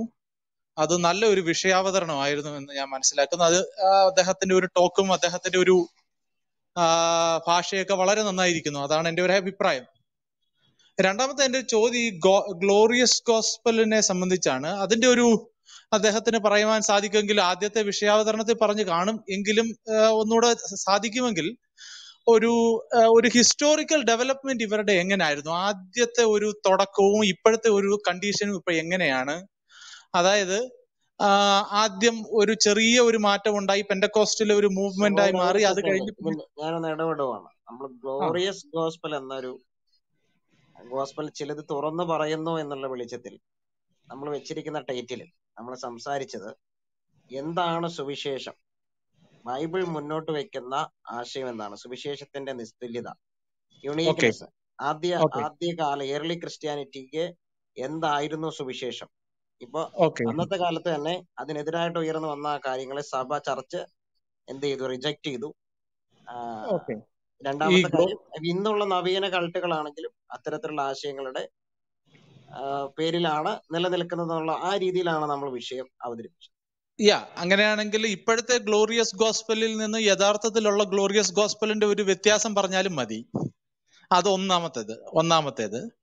രണ്ടാമത്തേത്, ഞാൻ വിഷയത്തിൽ നിന്ന് മറ്റൊരു ചിന്തയാണെങ്കിലും അനിൽ പാസ്റ്റർ സാധാരണ സംസാരിക്കുന്ന ഒരു വിഷയമായതുകൊണ്ട് അത് ചോദിക്കുന്നേ. അദ്ദേഹത്തിന് താല്പര്യമാണെങ്കിൽ അത് പറഞ്ഞാൽ മതി. ഒരു ക്രിസ്ത്യാനിയെ സംബന്ധിച്ചിടത്തോളം ഒരു ഹിന്ദു മെജോറിറ്റേറിയൻ കൺട്രിയിൽ താമസിക്കുന്നതിനോട് യാതൊരു അത്തരത്തിലുള്ള ബുദ്ധിമുട്ടുകളോ അവരുടെ ലീഡർഷിപ്പിനെ അംഗീകരിക്കുന്നോ ഒന്നും ഒരു ഇതല്ല. പക്ഷെ മുസ്ലിംസിനെ സംബന്ധിച്ചിടത്തോളം അവർക്ക് വലിയ ബുദ്ധിമുട്ടാണ്, ഒരു വല്ലാത്ത വെറുപ്പാണ്. അപ്പോൾ ഈ ലീഡർഷിപ്പ് എന്നുള്ള നിലയിൽ, അതല്ലെങ്കിൽ ഒരു കൾച്ചറിനെ അക്സെപ്റ്റ് ചെയ്യുക, പൊളിറ്റിക്കൽ ലീഡർഷിപ്പിനെ അക്സെപ്റ്റ് ചെയ്യുക എന്നൊരു കോൺസെപ്റ്റ് നിൽക്കുമ്പോൾ ക്രിസ്ത്യൻസിന്റെയും മുസ്ലിംസിന്റെയും ഉള്ള ഒരു അപ്രോച്ചിലുള്ള ഡിഫറൻസ്, അതായത് ഒരു ക്രിസ്ത്യാനിക്ക് വലിയ അത്ര തരത്തിലുള്ള വെറുപ്പൊന്നുമില്ല നരേന്ദ്രമോദിയോട്. പക്ഷെ ഞാൻ കണ്ടിട്ടുള്ള മുസ്ലിംസിൽ ഒരു 90% കടുത്ത വെറുപ്പാണ് ഈ നരേന്ദ്രമോദിയോടുള്ളത്, അല്ലെങ്കിൽ അവരുടെ ആ ഒരു ഐഡിയോളജി, അതാ ഞാൻ ഉദ്ദേശിക്കുന്നത്. അപ്പൊ അതിന്റെ ഒരു എങ്ങനെയാണ് ഇത് അവർ കാണുന്നത്, അല്ലെങ്കിൽ ക്രിസ്ത്യൻസിന്റെ ഒരു അപ്രോച്ചിന്റെ ഡിഫറൻസ് ഒന്ന് പറയാമോ? ഒന്നാമത്തേത് ഈ ഗ്ലോറിയസ് ഗോസ്പലിന്റെ ഡിഫറൻസും താങ്കൾ പറഞ്ഞ ഒരു യഥാർത്ഥ സുവിശേഷത്തിന്റെ ഡിഫറൻസ്. ഇപ്പൊ നമ്മൾ ക്ലബിലൊക്കെ പാസ്റ്റർ ഷിബു പീഡിയക്കലിന്റെ ഒരു ഗോസ്പൽ ഉണ്ടല്ലോ, അതാ ഞാൻ ഉദ്ദേശിക്കുന്നത്. രണ്ടാമത്തേത് ഈ മുസ്ലിംസിന്റെയും ക്രിസ്ത്യൻസിന്റെയും ഒരു രാഷ്ട്രത്തോടുള്ള അപ്രോച്ച് എങ്ങനെയാന്നുള്ള ഒരു കാര്യം, 2 കാര്യം ഒന്ന് പറഞ്ഞാൽ കൊള്ളാം. ഓക്കെ, താങ്കൾ ചോദിച്ച ചോദ്യം എന്താണ് ഗോസ്പൽ എന്നുള്ള കാര്യം നമ്മളിവിടെ പറഞ്ഞിരുന്നു.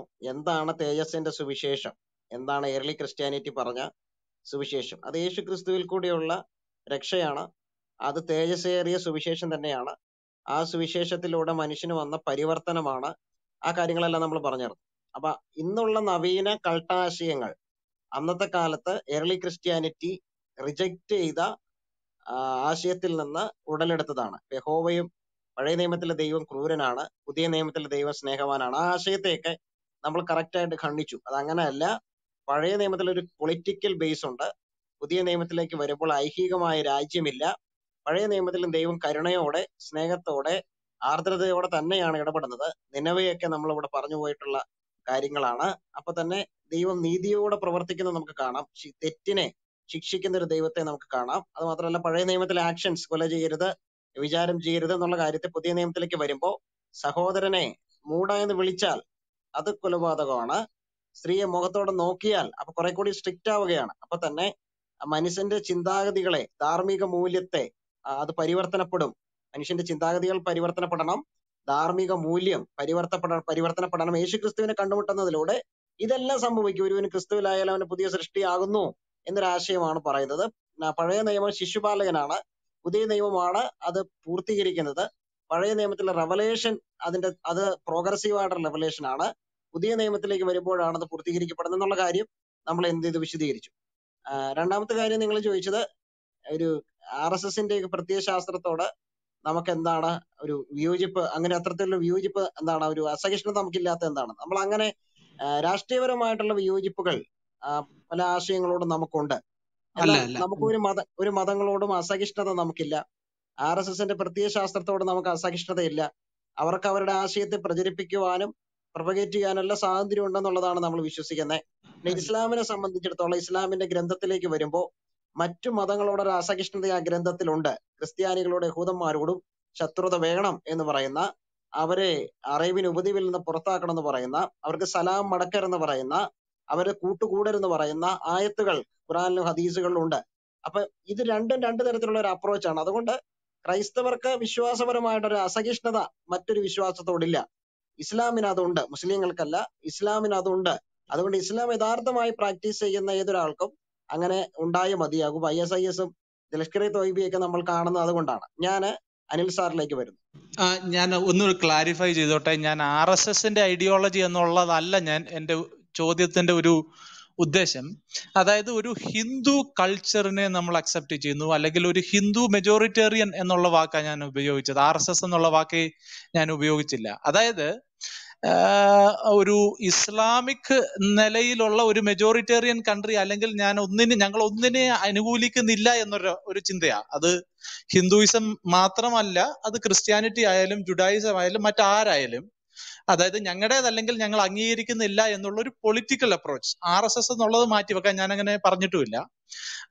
ആ ഒരു അപ്രോച്ചിനെ ക്രിസ്ത്യൻസിന്റെ എങ്ങനെയാ കാണുന്നത്, അല്ലെങ്കിൽ മറ്റൊരു രാജ്യത്ത് ഇസ്ലാം ഭൂരിപക്ഷമുള്ള ഒരു സ്ഥലത്ത് ക്രിസ്ത്യാനിറ്റി അവരെ എങ്ങനെ കാണുന്നു, അല്ലെങ്കിൽ ഇസ്ലാം മൈനോറിറ്റി ആയ ഒരു സ്ഥലത്ത് അവരുടെ മെജോറിറ്റേറിയൻ ഒരു ലീഡർഷിപ്പിനെ അവരെങ്ങനെ കാണുന്നു, ഇത് തമ്മിലുള്ള ഒരു തിയോളജിക്കൽ ഒരു റെസ്പോൺസ് എങ്ങനെ, അപ്രോച്ച് എങ്ങനെയാണ് ഞാൻ ഉദ്ദേശിച്ചത്. അല്ല RSSന്റെ കാര്യം അല്ലായിരുന്നു ഞാൻ ഉദ്ദേശിച്ചത്. ഓക്കെ, ഞാൻ ചോദ്യം മനസ്സിലായി.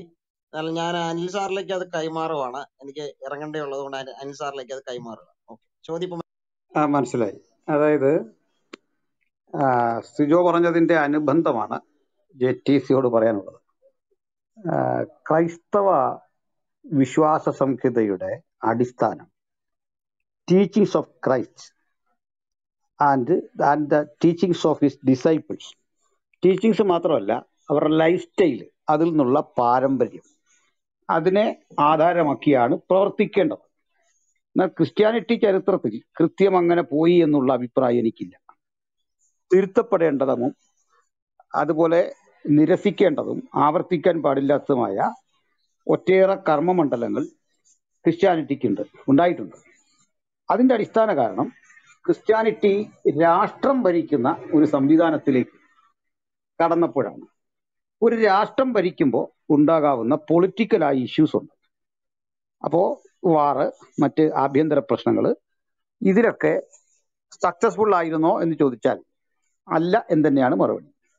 അപ്പോൾ തന്നെ ഒരു കാര്യം വെക്കണം, സ്വതന്ത്ര ചിന്തയ്ക്ക്, ശാസ്ത്രത്തിന്, അതുപോലെ ഇതര മതങ്ങൾക്ക് ഒക്കെ വളരാൻ പറ്റിയത് ക്രിസ്ത്യാനിറ്റി ഭരിക്കുന്ന രാജ്യങ്ങളിലാണ്. നിരീശ്വരത്വമുള്ള രാഷ്ട്രങ്ങളെ എടുക്കാം, അല്ലെങ്കിൽ ഔദ്യോഗികമായി ഭൗതികവാദം സ്വീകരിക്കുന്ന കമ്മ്യൂണിസ്റ്റ് രാഷ്ട്രങ്ങളിൽ യുക്തിവാദികൾക്ക് പോലും റോളില്ല. യുക്തിവാദികൾ എന്ന് പറയുന്ന സ്വതന്ത്ര ബോധത്തോടെ പ്രവർത്തിക്കുന്ന ആളുകൾക്ക് പോലും റോളില്ല. മതങ്ങൾക്കൊന്നും ഇവിടെ റോളില്ല. അവരംഗീകരിച്ച ഒരു മതം കാണും. ഇപ്പൊ റഷ്യ തന്നെ എടുക്കാം, അല്ലെങ്കിൽ ചൈന എടുക്കാം. ചൈന എടുത്താൽ മതി, റഷ്യ അല്ല, ചൈന എടുക്കാം. ആ ചൈനയിൽ ബുദ്ധിസമാണ്. ആ ബുദ്ധിസം പ്രാക്ടിക്കലി നിരീശ്വരത്വമാണ്.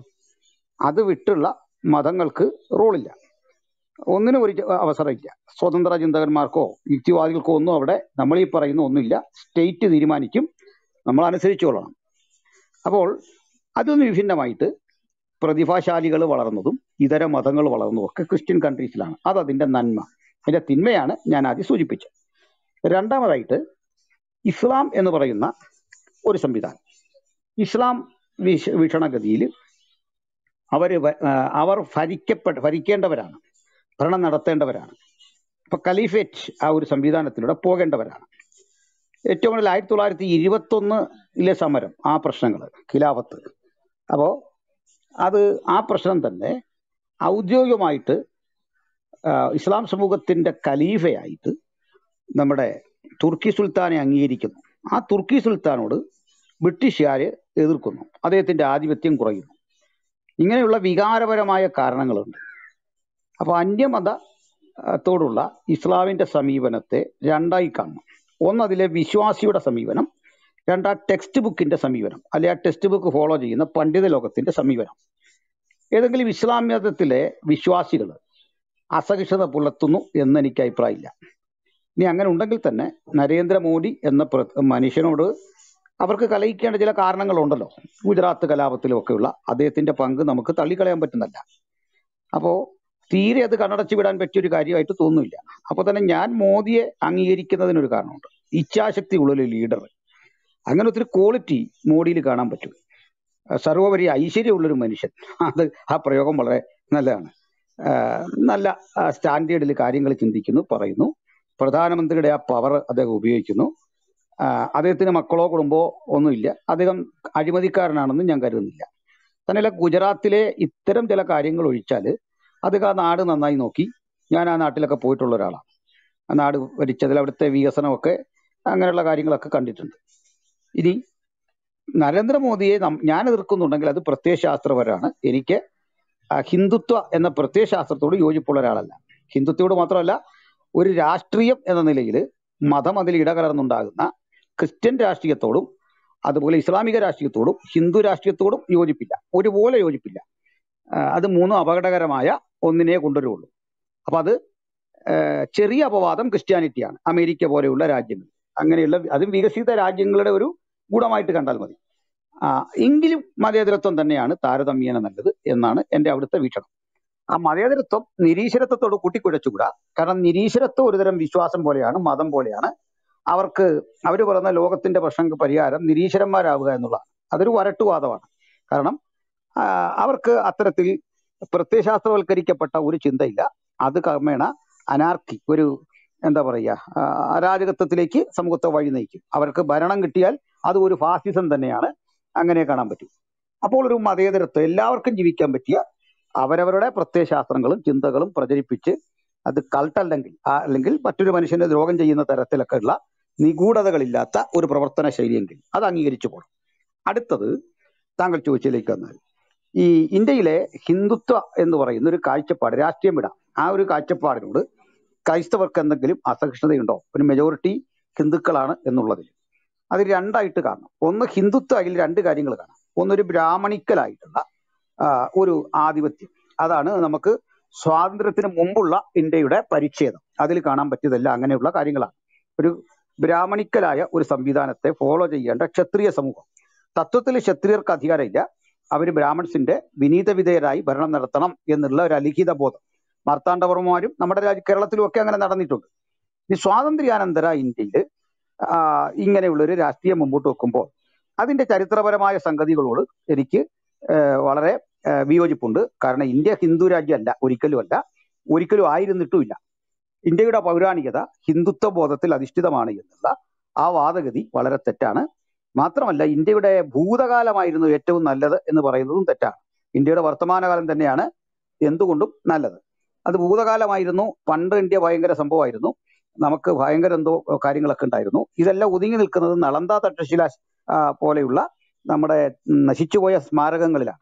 അവയാകട്ടെ ബുദ്ധിസ്റ്റ് ചിന്തയോടാണ് അടുത്ത് നിൽക്കുന്നതെന്ന് നമുക്കറിയാം. അപ്പോൾ എൻ്റെ നിരീക്ഷണത്തിൽ പ്രധാന മതങ്ങളെല്ലാം ഇന്ത്യയിൽ വന്നവയാണ്.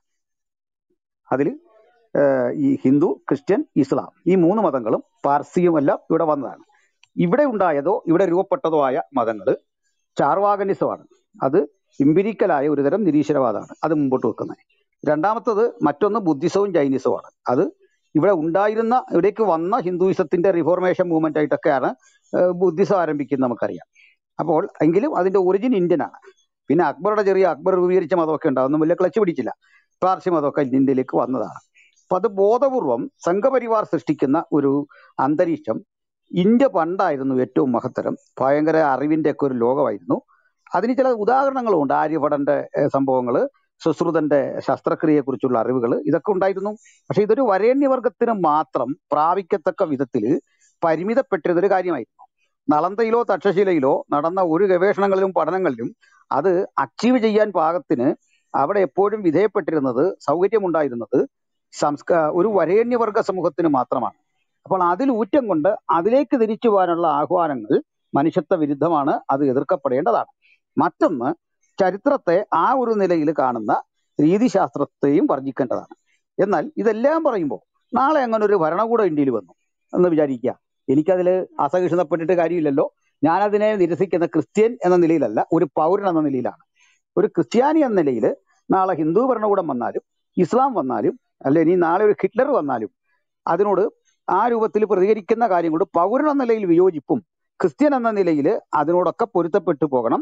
കാരണം ബൈബിൾ പറയുന്നു മൂർഖന്മാർക്കും കീഴടങ്ങിയിരിക്കണം. പക്ഷെ പൗരൻ എന്ന നിലയിൽ ഈ ഹിന്ദുത്വ അജണ്ട അത് ഇസ്ലാം പോലെയും അല്ലെങ്കിൽ ഒരു ചർച്ച്യാനിറ്റി എന്നൊരു പേരുണ്ടല്ലോ, ഒരു ചിലർ മാത്രം ഉപയോഗിക്കുന്ന ഒരു പദമാണ്, ക്രിസ്തുമത ആധിപത്യമുള്ള ഒരു ലോകം, അതിനോടൊന്നും യോജിക്കാൻ ഒക്കില്ല. അതൊന്നും അല്ല ശരിയായിട്ടുള്ള മനുഷ്യരാശി നേരിടുന്ന വിപത്തുകൾക്ക് പോംവഴി. ഇതുകൊണ്ടൊന്നുമല്ല കാര്യം മുമ്പോട്ട് പോകേണ്ടത് എന്ന് തന്നെ ധരിക്കുന്നു.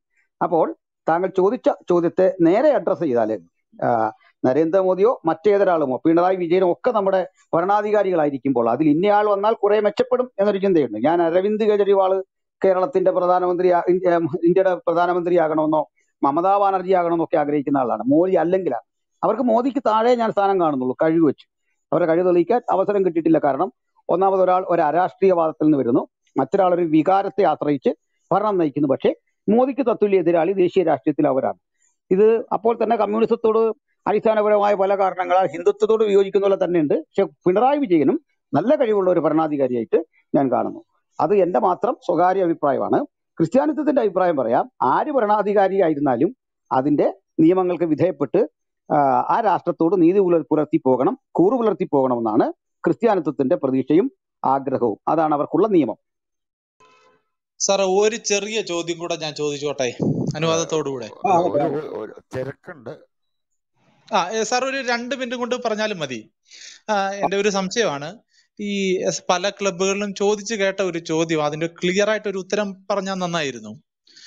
യേശുവിന് ഓൾഡ് ടെസ്റ്റ്മെന്റിലെ ക്രൂരതകളുടെ ഉത്തരവാദിത്വം ഇല്ലേ എന്നൊരു ചോദ്യം. ഞാൻ വളരെ ചുരുക്കി അത് ചോദിച്ചത്. ഇറ്റേണലി എക്സിസ്റ്റിംഗ് എന്നുള്ളതാണല്ലോ യേശുവിനെ പറ്റിയുള്ള, അല്ലെങ്കിൽ sun, father, sun and holy spirit. അപ്പൊ ഇറ്റേണലി എക്സിസ്റ്റിംഗ് ആകുമ്പോൾ ഈ ഓൾഡ് ടെസ്റ്റ്മെന്റിലെ ക്രൂരതകൾ അല്ലെങ്കിൽ കൊലപാതകങ്ങൾ, അതിനൊരു യേശുവിനൊരു സണ്ണിനൊരു ഉത്തരവാദിത്വം ഇല്ലേ എന്നൊരു ചോദ്യം.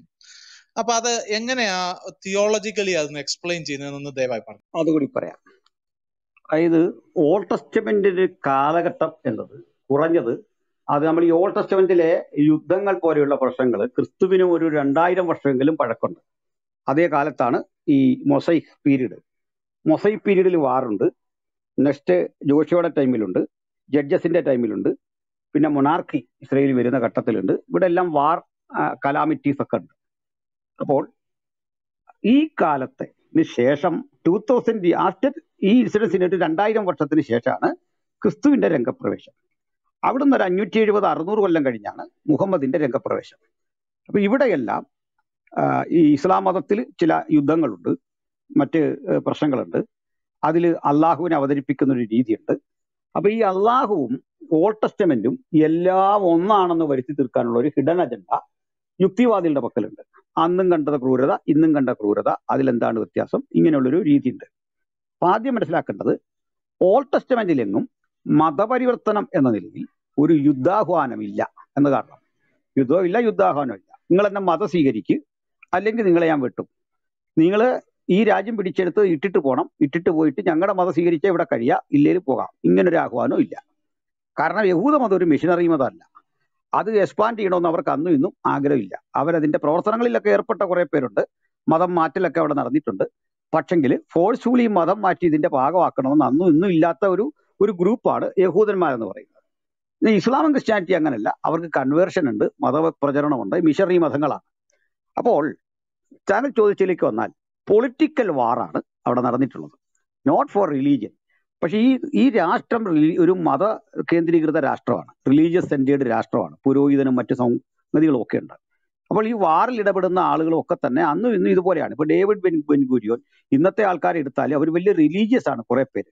ഇപ്പൊ അപൂർവമായിട്ട് എത്തിസ്റ്റുകളൊക്കെ അതിന്റെ മേൽനിരയിലൊക്കെ വന്നിട്ടുണ്ട്.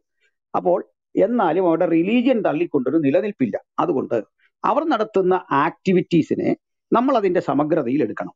എടുത്തിട്ട് ഇത് പൊളിറ്റിക്സ് ആണോ ആയിരുന്നു, എന്താണ് ഇവിടെ, അല്ലെങ്കിൽ മതപരമായ കാര്യത്തിന് പൊളിറ്റിക്സ് ഉപയോഗിച്ചോ, പൊളിറ്റിക്സിന് മതത്തെ ഉപയോഗിച്ചോ? ഞാൻ പറയും പൊളിറ്റിക്സിന് മതത്തെ ഉപയോഗിച്ചു. BJP ഇവിടെ ചെയ്യുന്ന പോലെ തന്നെ അവരവിടെ ചെയ്തിട്ടുണ്ട്. പൊളിറ്റിക്സിന് വേണ്ടി മതത്തെ ഉപയോഗിച്ചു, വിശ്വാസത്തെ ഉപയോഗിച്ചിട്ടുണ്ട്. മതത്തിന് വേണ്ടി തിരിച്ചുപയോഗിച്ചോ എന്ന് ചോദിച്ചാൽ ഇല്ലെന്ന് തന്നെയാണ് എൻ്റെ അർത്ഥം. കാരണം കൺവേർഷൻ കാണുന്നില്ല, അങ്ങനെ ഇവരുടെ അല്ലാത്ത ലാൻഡിൽ പോലുള്ള യുദ്ധം കാണുന്നില്ല. നിങ്ങൾ ഈ പറയുന്ന, അല്ലെങ്കിൽ നമ്മൾ മനസ്സിലാക്കുന്ന ഈ ലാൻഡ് പോലും പൗരാണികമായിട്ട് ഇവരുടെ തന്നെ ഭൂമിയാണ്, ആ സ്ഥലം തന്നെയാണ്. ബൈബിളിന്റെ അടിസ്ഥാനത്തിലാണ് പറയുന്നത്. ഇനി ആദ്യം അതേതര ചരിത്രം ഉണ്ടെങ്കിൽ നമുക്ക് അത് ഡിബേറ്റ് ആകാൻ കുഴപ്പമില്ല. താങ്കൾ ബൈബിളിൽ ഇത് ചോദിച്ചുകൊണ്ടാണ് പറയുന്നത്. ഇനി അടുത്തൊരു കാര്യം, ഇവിടെ കണ്ട ക്രൂരതകൾ, ഇതെല്ലാം പറയുമ്പോഴും ഇന്നത്തെ ഒരു സമൂഹത്തിന് സ്വീകരിക്കാനാവാത്ത ക്രൂരതകൾ. അപ്പൊ ഈ ക്രൂരതകൾ ഒത്തിരി കാണുന്നുണ്ട്. 12,000 പേരെയൊക്കെ ഒറ്റയടിക്ക് കൊല്ലുന്നു, അങ്ങനെയുള്ള വലിയ വലിയ പ്രശ്നങ്ങൾ കാണുന്നുണ്ട്. അപ്പൊ ഈ പ്രശ്നങ്ങളെ എങ്ങനെയാണ് ദൈവം സമീപിക്കേണ്ട രീതി? ഇത് ദൈവത്താൽ അനുവദിക്കപ്പെട്ട കാര്യമാണോ ഇങ്ങനൊരു കാര്യം? അവിടെയും ബൈബിളിൽ കാണുന്നത് ഡിഫൻസിനല്ലാത്ത യുദ്ധങ്ങളില്ല എന്നുള്ളതാണ്. അവരുടെ ഡിഫൻസിന്റെ ഭാഗമായുള്ള യുദ്ധമല്ലാതെ ഒരു യുദ്ധവും ഓൾഡ് ടെസ്റ്റമെന്റിൽ ഇല്ല. അപ്പൊ യുദ്ധത്തിൽ നാശവും നഷ്ടവും കാര്യങ്ങളും മുമ്പേ പറഞ്ഞ പോലുള്ള പ്രശ്നങ്ങളും ഒക്കെ ഉണ്ടായിട്ടുണ്ട്. ഇനി അതിനെ തുലനം ചെയ്യാൻ പോലും അത് ഇസ്ലാമിന്റെ പിന്നീട് നടന്ന 600 കൊല്ലം കൂടി 2600 കൊല്ലം കൂടി അവിടെ നിർത്താൻ നടന്നിട്ടുള്ള ക്രൂരതകളുമായി തുലനം ചെയ്യുമ്പോൾ അത് ചെറിയ കാര്യങ്ങളാണ്, വളരെ ചെറിയ കാര്യങ്ങളാണ്. സമീകരിക്കാൻ പാകത്തിലുള്ള ഒരു കാരണവും കാണുന്നില്ല. ഇനി അതിലെല്ലാം ഉപരി ഇത്തരം പ്രശ്നങ്ങൾ ഒരു ഒരു രാഷ്ട്രമുള്ള അല്ലെങ്കിൽ രാഷ്ട്രീയമുള്ള ഒരു മേഖലയിൽ നിന്ന് ഇത്തരം യുദ്ധങ്ങൾ വരുന്നെങ്കിൽ ഈ യുദ്ധങ്ങളും മറ്റു കാര്യങ്ങളും എല്ലാം അതിന്റെ ആകത്തുകയിലുണ്ടായ പ്രശ്നങ്ങളെ എടുത്തിട്ട് എന്തുകൊണ്ട് ഇത് സംഭവിച്ചു എന്ന് കൃത്യം തന്നെ യേശു ക്രിസ്തു പഠിപ്പിക്കുന്നുണ്ട്. ഓരോ കാര്യങ്ങളും ഇപ്പൊ ബഹുഭാര്യത്വമുണ്ട്, കല്യാണം ഉപേക്ഷിക്കുന്ന കാലമുണ്ട്, അവൻ സ്ത്രീയെ ഉപേക്ഷിക്കാം എന്ന് പറയുന്ന രീതിയുണ്ട്. അപ്പോൾ തന്നെ യേശു പഠിപ്പിക്കുന്ന ഘട്ടത്തിൽ പറയുന്നത് ഹൃദയകാഠിന്യ നിമിത്തം അത്രയും അത് അനുവദിച്ചത് നിങ്ങളുടെ കല്യാണം ഉപേക്ഷിക്കാവുന്നത്, സ്ത്രീയെ ഉപേക്ഷിക്കാവുന്നത്, വിവാഹ മോചനം ഉപേക്ഷിക്കാം. ആദിയിൽ അങ്ങനെ അല്ലായിരുന്നു. അതായത് ദൈവം വിവക്ഷിച്ചത് അങ്ങനെ അല്ലായിരുന്നു. യേശുവിന്റെ വാക്കുകളാണ്. ആദിയിൽ അങ്ങനെ അല്ലായിരുന്നു. അപ്പൊ ആ ലോകത്ത് നിന്ന് മനുഷ്യൻ ചെയ്ത ആക്ടിവിറ്റീസിനെയാണ് നിങ്ങൾ പറയുന്നത് അല്ലെ വ്യാഖ്യാനിച്ചെടുക്കുന്നത് ഇങ്ങനെ സംഭവിച്ചു. ആക്ച്വലി ദൈവം കൊടുത്ത ഡയറക്റ്റ് കൽപ്പനകൾ 10 കമാൻഡ്മെന്റ്സ് ആണ്. ഈ 10 കമാൻഡ്മെന്റ്സ് വയലേറ്റ് ചെയ്യുന്നിടത്ത് എഴുതി വെച്ചിരിക്കുന്ന ശിക്ഷയാണ് ശിക്ഷയായിട്ട് കാണുന്നത്. അപ്പൊ റൂള് വയലേറ്റ് ചെയ്താൽ ശിക്ഷയുണ്ട്. അപൂർവങ്ങളിൽ അപൂർവം എന്നൊരു കാരണം നമ്മുടെ രാജ്യത്തുണ്ടല്ലോ, റയറസ്റ്റ് ഓഫ് റയർ. ആ റയറസ്റ്റ് ഓഫ് റയർ എന്താണെന്ന് കോടതി വ്യാഖ്യാനിക്കുന്നില്ല, അത് വേറെ കാര്യം. അത് റയറസ്റ്റ് ഓഫ് റയർ സംഭവിച്ചാൽ ആളിനെ തൂക്കിക്കൊല്ലും. അപ്പൊ ഇത് റയറസ്റ്റ് ഓഫ് റയർ കേസുകളിൽ ഈ ശിക്ഷ എഴുതിയിരിക്കുന്നു, കാരണം റൂള് വയലേറ്റ് ചെയ്തു. അപ്പൊ എന്നോടുള്ള ചോദ്യം, ഇത് യേശുവാണോ ഈ ചെയ്തത്? അപ്പൊ അത് അവിടെയാണ് കൃത്യം മറുപടി പറയുന്നത്. ഈ ദൈവം ഒരു കാര്യം ചെയ്യുന്നു, മനുഷ്യൻ ഒരു കാര്യം ചെയ്യുന്നു. ഇവയ്ക്ക് രണ്ടിനും രണ്ടാണ് അർത്ഥം. പരമാധികാരിയായവൻ ഒരു കാര്യം ചെയ്യുന്നു, നമ്മളൊരു മനുഷ്യൻ ഒരു കാര്യം ചെയ്യുന്നു. അതിനൊരു എക്സാമ്പിൾ, ഒരു നാട്ടിൽ വലിയ കലാപം നടക്കുന്നു, പട്ടാളം അവിടെ ഇറങ്ങി ഫോഴ്സ് ഉപയോഗിക്കുന്നു, കയറി പോകാൻ പറഞ്ഞു പോകുന്നില്ല, അടുത്ത ഘട്ടം ആക്ഷൻ നടക്കുന്നു. പട്ടാളത്തിന്റെ പേര് കേസ് വരില്ല, പോലീസിൽ ലാത്തിച്ചാർജ് ചെയ്താൽ കേസ് വരില്ല, ഓർഡർ ഉണ്ടെങ്കിലും. വെടിവെച്ചാൽ പോലും പ്രശ്നമില്ല, കാരണം ക്വാസി ജുഡീഷ്യൽ ഇമ്മ്യൂണിറ്റി അത് പോലീസിനുള്ളതാണ്. അപ്പൊ ആ പവർ പോലീസിനുണ്ട്. എന്താണ് കാരണം? Police acting on behalf of the state. സ്റ്റേറ്റിന് വേണ്ടിയാണ് പോലീസ് അടിക്കുന്നത്. അതിന് കേസില്ല, ഒരു പ്രശ്നമില്ല. കൂടിയാൽ നമ്മുടെ ജനവികാരം മാനിച്ച് പോലീസിനെ ഒന്ന് സ്ഥലം മാറ്റും, അത് കഴിഞ്ഞ് വീണ്ടും അദ്ദേഹത്തെ സുരക്ഷിത സ്ഥാനത്തേക്ക് കൊണ്ടുപോകും. കാരണം അതിന് അങ്ങനെയുള്ള നിയമം. അപ്പൊ ദൈവം ഒരു കാര്യത്തെ ചെയ്യുന്നു, ദൈവം ചെയ്യുന്ന ഒരു പ്രവൃത്തി, മനുഷ്യൻ ചെയ്യുന്ന ഒരു പ്രവൃത്തി. ഈ പോലീസ് ചെയ്ത പ്രവൃത്തി നമ്മൾ ചെയ്താൽ സമാധാനത്തിന് വേണ്ടി ഞാൻ അവന്റെ കൈക്ക് വെട്ടി എന്ന് പറഞ്ഞാൽ അംഗീകരിക്കില്ല, അല്ലെ അടി കൊടുത്തു എന്ന് പറഞ്ഞാൽ ഒക്കില്ല, സ്വീകരിക്കുന്ന കേസല്ല. അപ്പൊ എന്നതുപോലെ ദൈവം ഒരു സമൂഹത്തെ നശിപ്പിക്കുന്നു. ഇപ്പൊ കോവിഡ് വന്ന് പിള്ളേര് മരിക്കുന്നു, ക്യാൻസർ വന്ന് കൊച്ചു പിള്ളേര് മരിക്കുന്നു, ഈ മരണമൊക്കെ ഇവിടെ നടക്കുന്നുണ്ട്. ഇനി ഇതല്ലെങ്കിൽ കൂടി അത് ആരാ ചെയ്യുന്നത്? ദൈവമാ ചെയ്യുന്നത്. ആത്യന്തികമായിട്ട് ദൈവമാ ചെയ്യുന്നത് തന്നെ. കൂട്ടിക്കോ, കോവിഡ് വന്ന് മരിക്കുന്നു, കുട്ടികൾ ആ പ്രഗ്നൻസി ഘട്ടത്തിൽ കുഞ്ഞു മരിക്കുന്നു, ഇങ്ങനെയുള്ള ഒത്തിരി കാര്യമുണ്ട്. ഇതൊക്കെ ദൈവത്തിന്റെ ഭാഗമാണ്, എനിക്കതിന് വ്യാഖ്യാനമില്ല. ഇനി മനുഷ്യനിലേക്ക് വരിക, ഒരു മനുഷ്യൻ എന്തായിരിക്കണം എന്നുള്ള റോൾ മോഡലാണ് യേശു കാണിച്ചത്. അപ്പൊ ദൈവം എന്ന നിലയിൽ എല്ലാത്തരം ആക്ടിവിറ്റീസിലും ക്രിസ്തുവിന് ഉത്തരവാദിത്വമുണ്ട്. എന്നാൽ ഒരു മനുഷ്യൻ എന്താകണം എന്നുള്ള റോൾ മോഡൽ കൃത്യം യേശു ക്രിസ്തു കാട്ടിത്തന്നു, അത് ഫോളോ ചെയ്യാൻ പറഞ്ഞു. 2000 years ആയിട്ട് ക്രിസ്ത്യാനിറ്റി അതാണ് ഫോളോ ചെയ്യുന്നത്. ദൈവം ചെയ്തു എന്നോ അന്നത്തെ കാര്യത്തിൽ അല്ല ഫോളോ ചെയ്യുന്നത്. ഞങ്ങൾ 2000 years ആയിട്ട് ഫോളോ ചെയ്യണം എന്ന് പഠിപ്പിക്കുന്നത്. We have A good role model in front of us. അത് ജീസസ് ആണ്. You have to receive and follow Jesus. ഇതാണ് ക്രിസ്ത്യാനിറ്റിയുടെ ടീച്ചിങ്. വ്യക്തത വന്നില്ലേ? ചോദിച്ചോളൂ.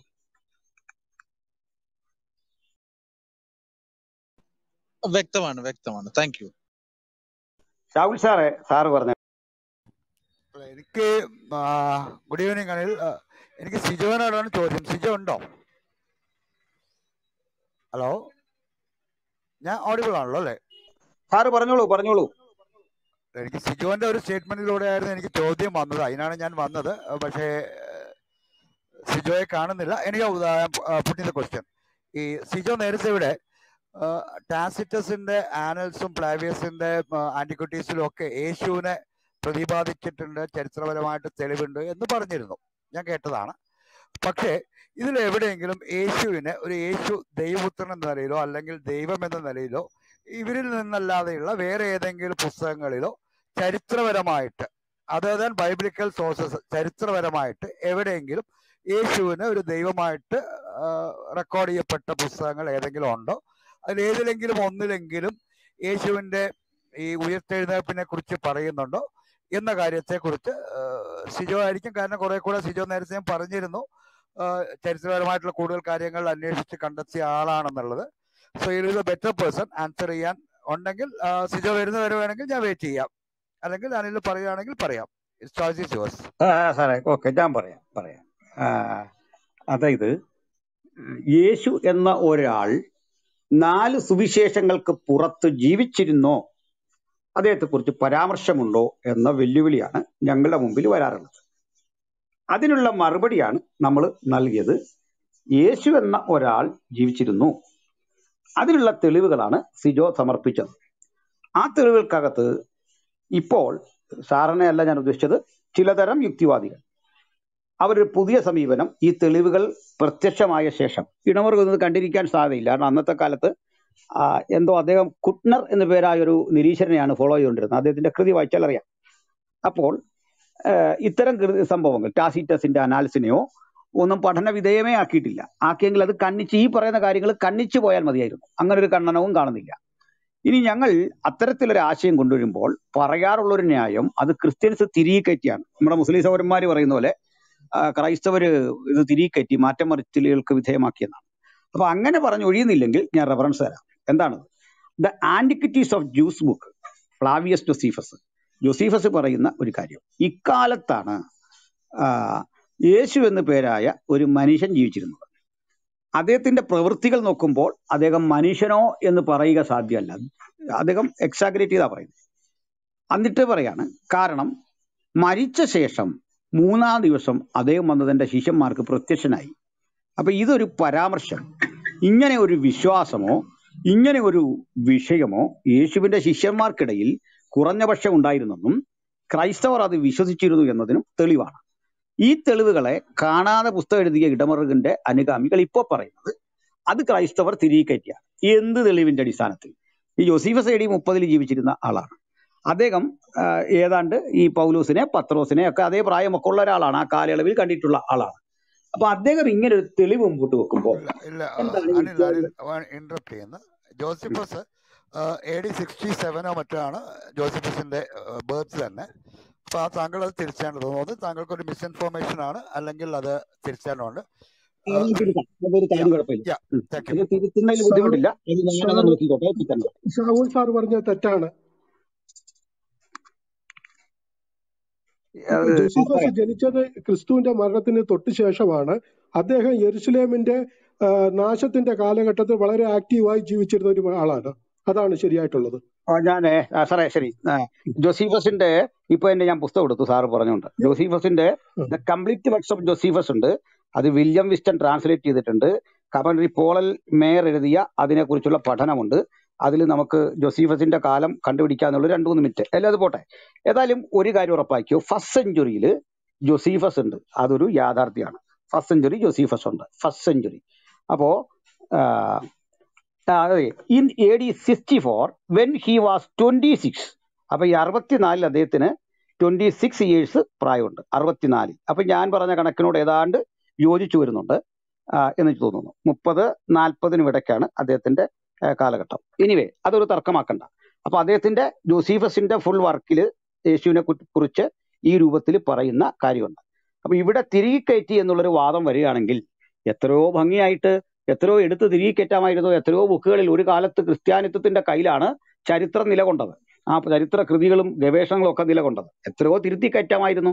ദുർബലമായ ഈ ഒരു പദപ്രയോഗം മതിയായിരുന്നു. അപ്പോൾ അടുത്തത്, യേശുവിന്റെ കാലത്തുള്ള യേശുവിന്റെ അനുഗാമികൾക്കൊന്നും കാര്യമായിട്ട് വലിയ പാരമ്പര്യമുള്ളവരൊന്നും അല്ലാത്ത സാധാരണ മീൻപിടുത്തക്കാരായിട്ടുള്ള ആളുകളാണ്. സ്കോളേഴ്സായിട്ട് വരുന്ന പൗലോസും ഒക്കെയാണ്. ബാക്കിയവരെല്ലാം സാധാരണ മനുഷ്യരാണ്, അറിവും പ്രാപ്തിയൊന്നും ഇല്ലാത്ത ആളുകളാണ്, ഭയപ്പെട്ട് കഴിഞ്ഞിരുന്നവരാണ്, യേശുവിനെ കുറിച്ച് പേടിച്ചിരുന്നു എന്നൊക്കെയാണ്. പക്ഷെ പിന്നീട് ഒരു കാഴ്ച കണ്ടത്, നമ്മളെല്ലാം അമ്പരപ്പിച്ചുകൊണ്ട് ആയിരക്കണക്കിന് ആളുകൾ ഫസ്റ്റ് സെഞ്ചുറിയിൽ തന്നെ ഇങ്ങനെ മരണത്തിന് വിധേയരാകുന്നു ക്രൂരമായി. ഞാനിത് സ്ഥലങ്ങളൊക്കെ പോയിട്ട് പീഡന സ്ഥലങ്ങളൊക്കെ കണ്ട് മനസ്സിലാക്കിയൊരു മനുഷ്യനാണ്. അപ്പോൾ ക്രൂരതയുടെ പര്യായങ്ങളായിട്ട് മാറുന്ന റോമൻ ഭരണകൂടത്തിന്റെ ശിക്ഷയ്ക്ക് വിധേയരായി മരിക്കുന്ന ആയിരങ്ങൾ വരും. അപ്പോൾ ഒരു കാര്യമില്ലാതെ യേശു എന്നൊരാൾ ജീവിച്ചിരിക്കാതെ ഇത്രയേറെ സംഭവങ്ങൾക്ക് സാക്ഷ്യം വഹിക്കാൻ കഴിയുക എന്ന് പറയുന്നതിനകത്ത് എന്ത് ലോജിക്കാണുള്ളത്? അടുത്തത് ടാസിറ്റസിന്റെ അനാൽസ്, മലബാർ സെറാപ്പിന്റെ കത്ത്, ഇതിലെല്ലാം യേശു എന്നൊരാളുണ്ട്. അപ്പോൾ ഈ യേശു അല്ല ബൈബിളിലെ യേശു എന്ന് സ്ഥാപിക്കാനുള്ള ഒരു പരിശ്രമം ഇപ്പോൾ നടക്കുന്നുണ്ട്. അത് നല്ല കാര്യം. അത് നിങ്ങൾ സ്ഥാപിച്ചാൽ കുറെ കൂടി അതിനകത്ത് അതോറിറ്റി ഉണ്ട്. പക്ഷേ അപ്പോൾ അത് ആദ്യ കൃതിക്ക് എതിരാവും. അതിൽ തന്നെ ഒരു കാര്യമുണ്ട്, ഇടമറിയന്റെ ആദ്യ കൃതി യേശു ഒരു മനുഷ്യനെന്നായിരുന്നു, ഒരു സാധാരണ മനുഷ്യൻ. ആ മനുഷ്യൻ യേശുവിനെ കുറിച്ച് അങ്ങനെ പറഞ്ഞ ശേഷം അടുത്ത ഘട്ടമാണ് പറഞ്ഞത് യേശു ജീവിച്ചിരുന്നിട്ടില്ല, ഇപ്പോൾ ഒരു പുതിയ അടവിലേക്ക് വന്നിരിക്കുന്നു. അതിന്റെ കാരണം അങ്ങൊരാൾ ജീവിച്ചിരുന്നിരിക്കാം, പക്ഷേ അത്ഭുത അടയാളമൊന്നും ചെയ്തൊരു മനുഷ്യൻ ഉണ്ടായിരുന്നു എന്ന് പറയുന്നില്ല എന്ന് പറഞ്ഞാൽ മുമ്പേ പറഞ്ഞാണ് അതിന്റെ അർത്ഥം. കാരണം അമൃതാനന്ദമയി എന്നൊരാളുണ്ട്, അവരെപ്പറ്റി അനുഗാമികൾ പറയുന്നത് അത്ഭുതം ചെയ്തിട്ടുണ്ട്, രോഗശാന്തി കൊടുത്തിട്ടുണ്ടെന്നൊക്കെയാണ്. നിങ്ങളും ഞാനും പറയുന്നു അത് അങ്ങനെ അല്ലെന്ന് പറയാൻ നിരസിക്കാം. പക്ഷെ അമൃതാനന്ദം ജീവിച്ചിരുന്നിട്ടുണ്ടോ എന്നുള്ള സത്യമല്ലേ, അതൊരു വസ്തുതയാണ്. അപ്പൊ തൽക്കാലം നമ്മൾ തമ്മിലുള്ള ചർച്ചയിൽ വരേണ്ടത് യേശു എന്നൊരാളുണ്ടോ ഇല്ലയോ, അത്ഭുതം അടയാളവും രണ്ടാമത്തെ കാര്യമാണ്. കുട്ടി ജനിച്ചിട്ടില്ലെങ്കിൽ ബർത്ത് സർട്ടിഫിക്കറ്റിന് എന്താണ് അർത്ഥം? കുട്ടിക്ക് ബർത്ത് സർട്ടിഫിക്കറ്റ് ഉണ്ടായിരുന്നു എന്ന ചോദ്യം രണ്ടാമതാണ് വരുന്നത്. കുട്ടി സൽസ്വഭാവിയായിരുന്നുള്ളത് മൂന്നാമതാണ് വരുന്നത്. ആദ്യം നമുക്ക് വേണ്ടത് ഈ ആള് ജനിച്ചിട്ടുണ്ടോ ഈ ചോദ്യമാണ്. അത് സിജോ പറഞ്ഞതും ഞാൻ പറഞ്ഞതും ഒരേ കാര്യമാണ്. സാറിന് പൂരിപ്പിക്കാം.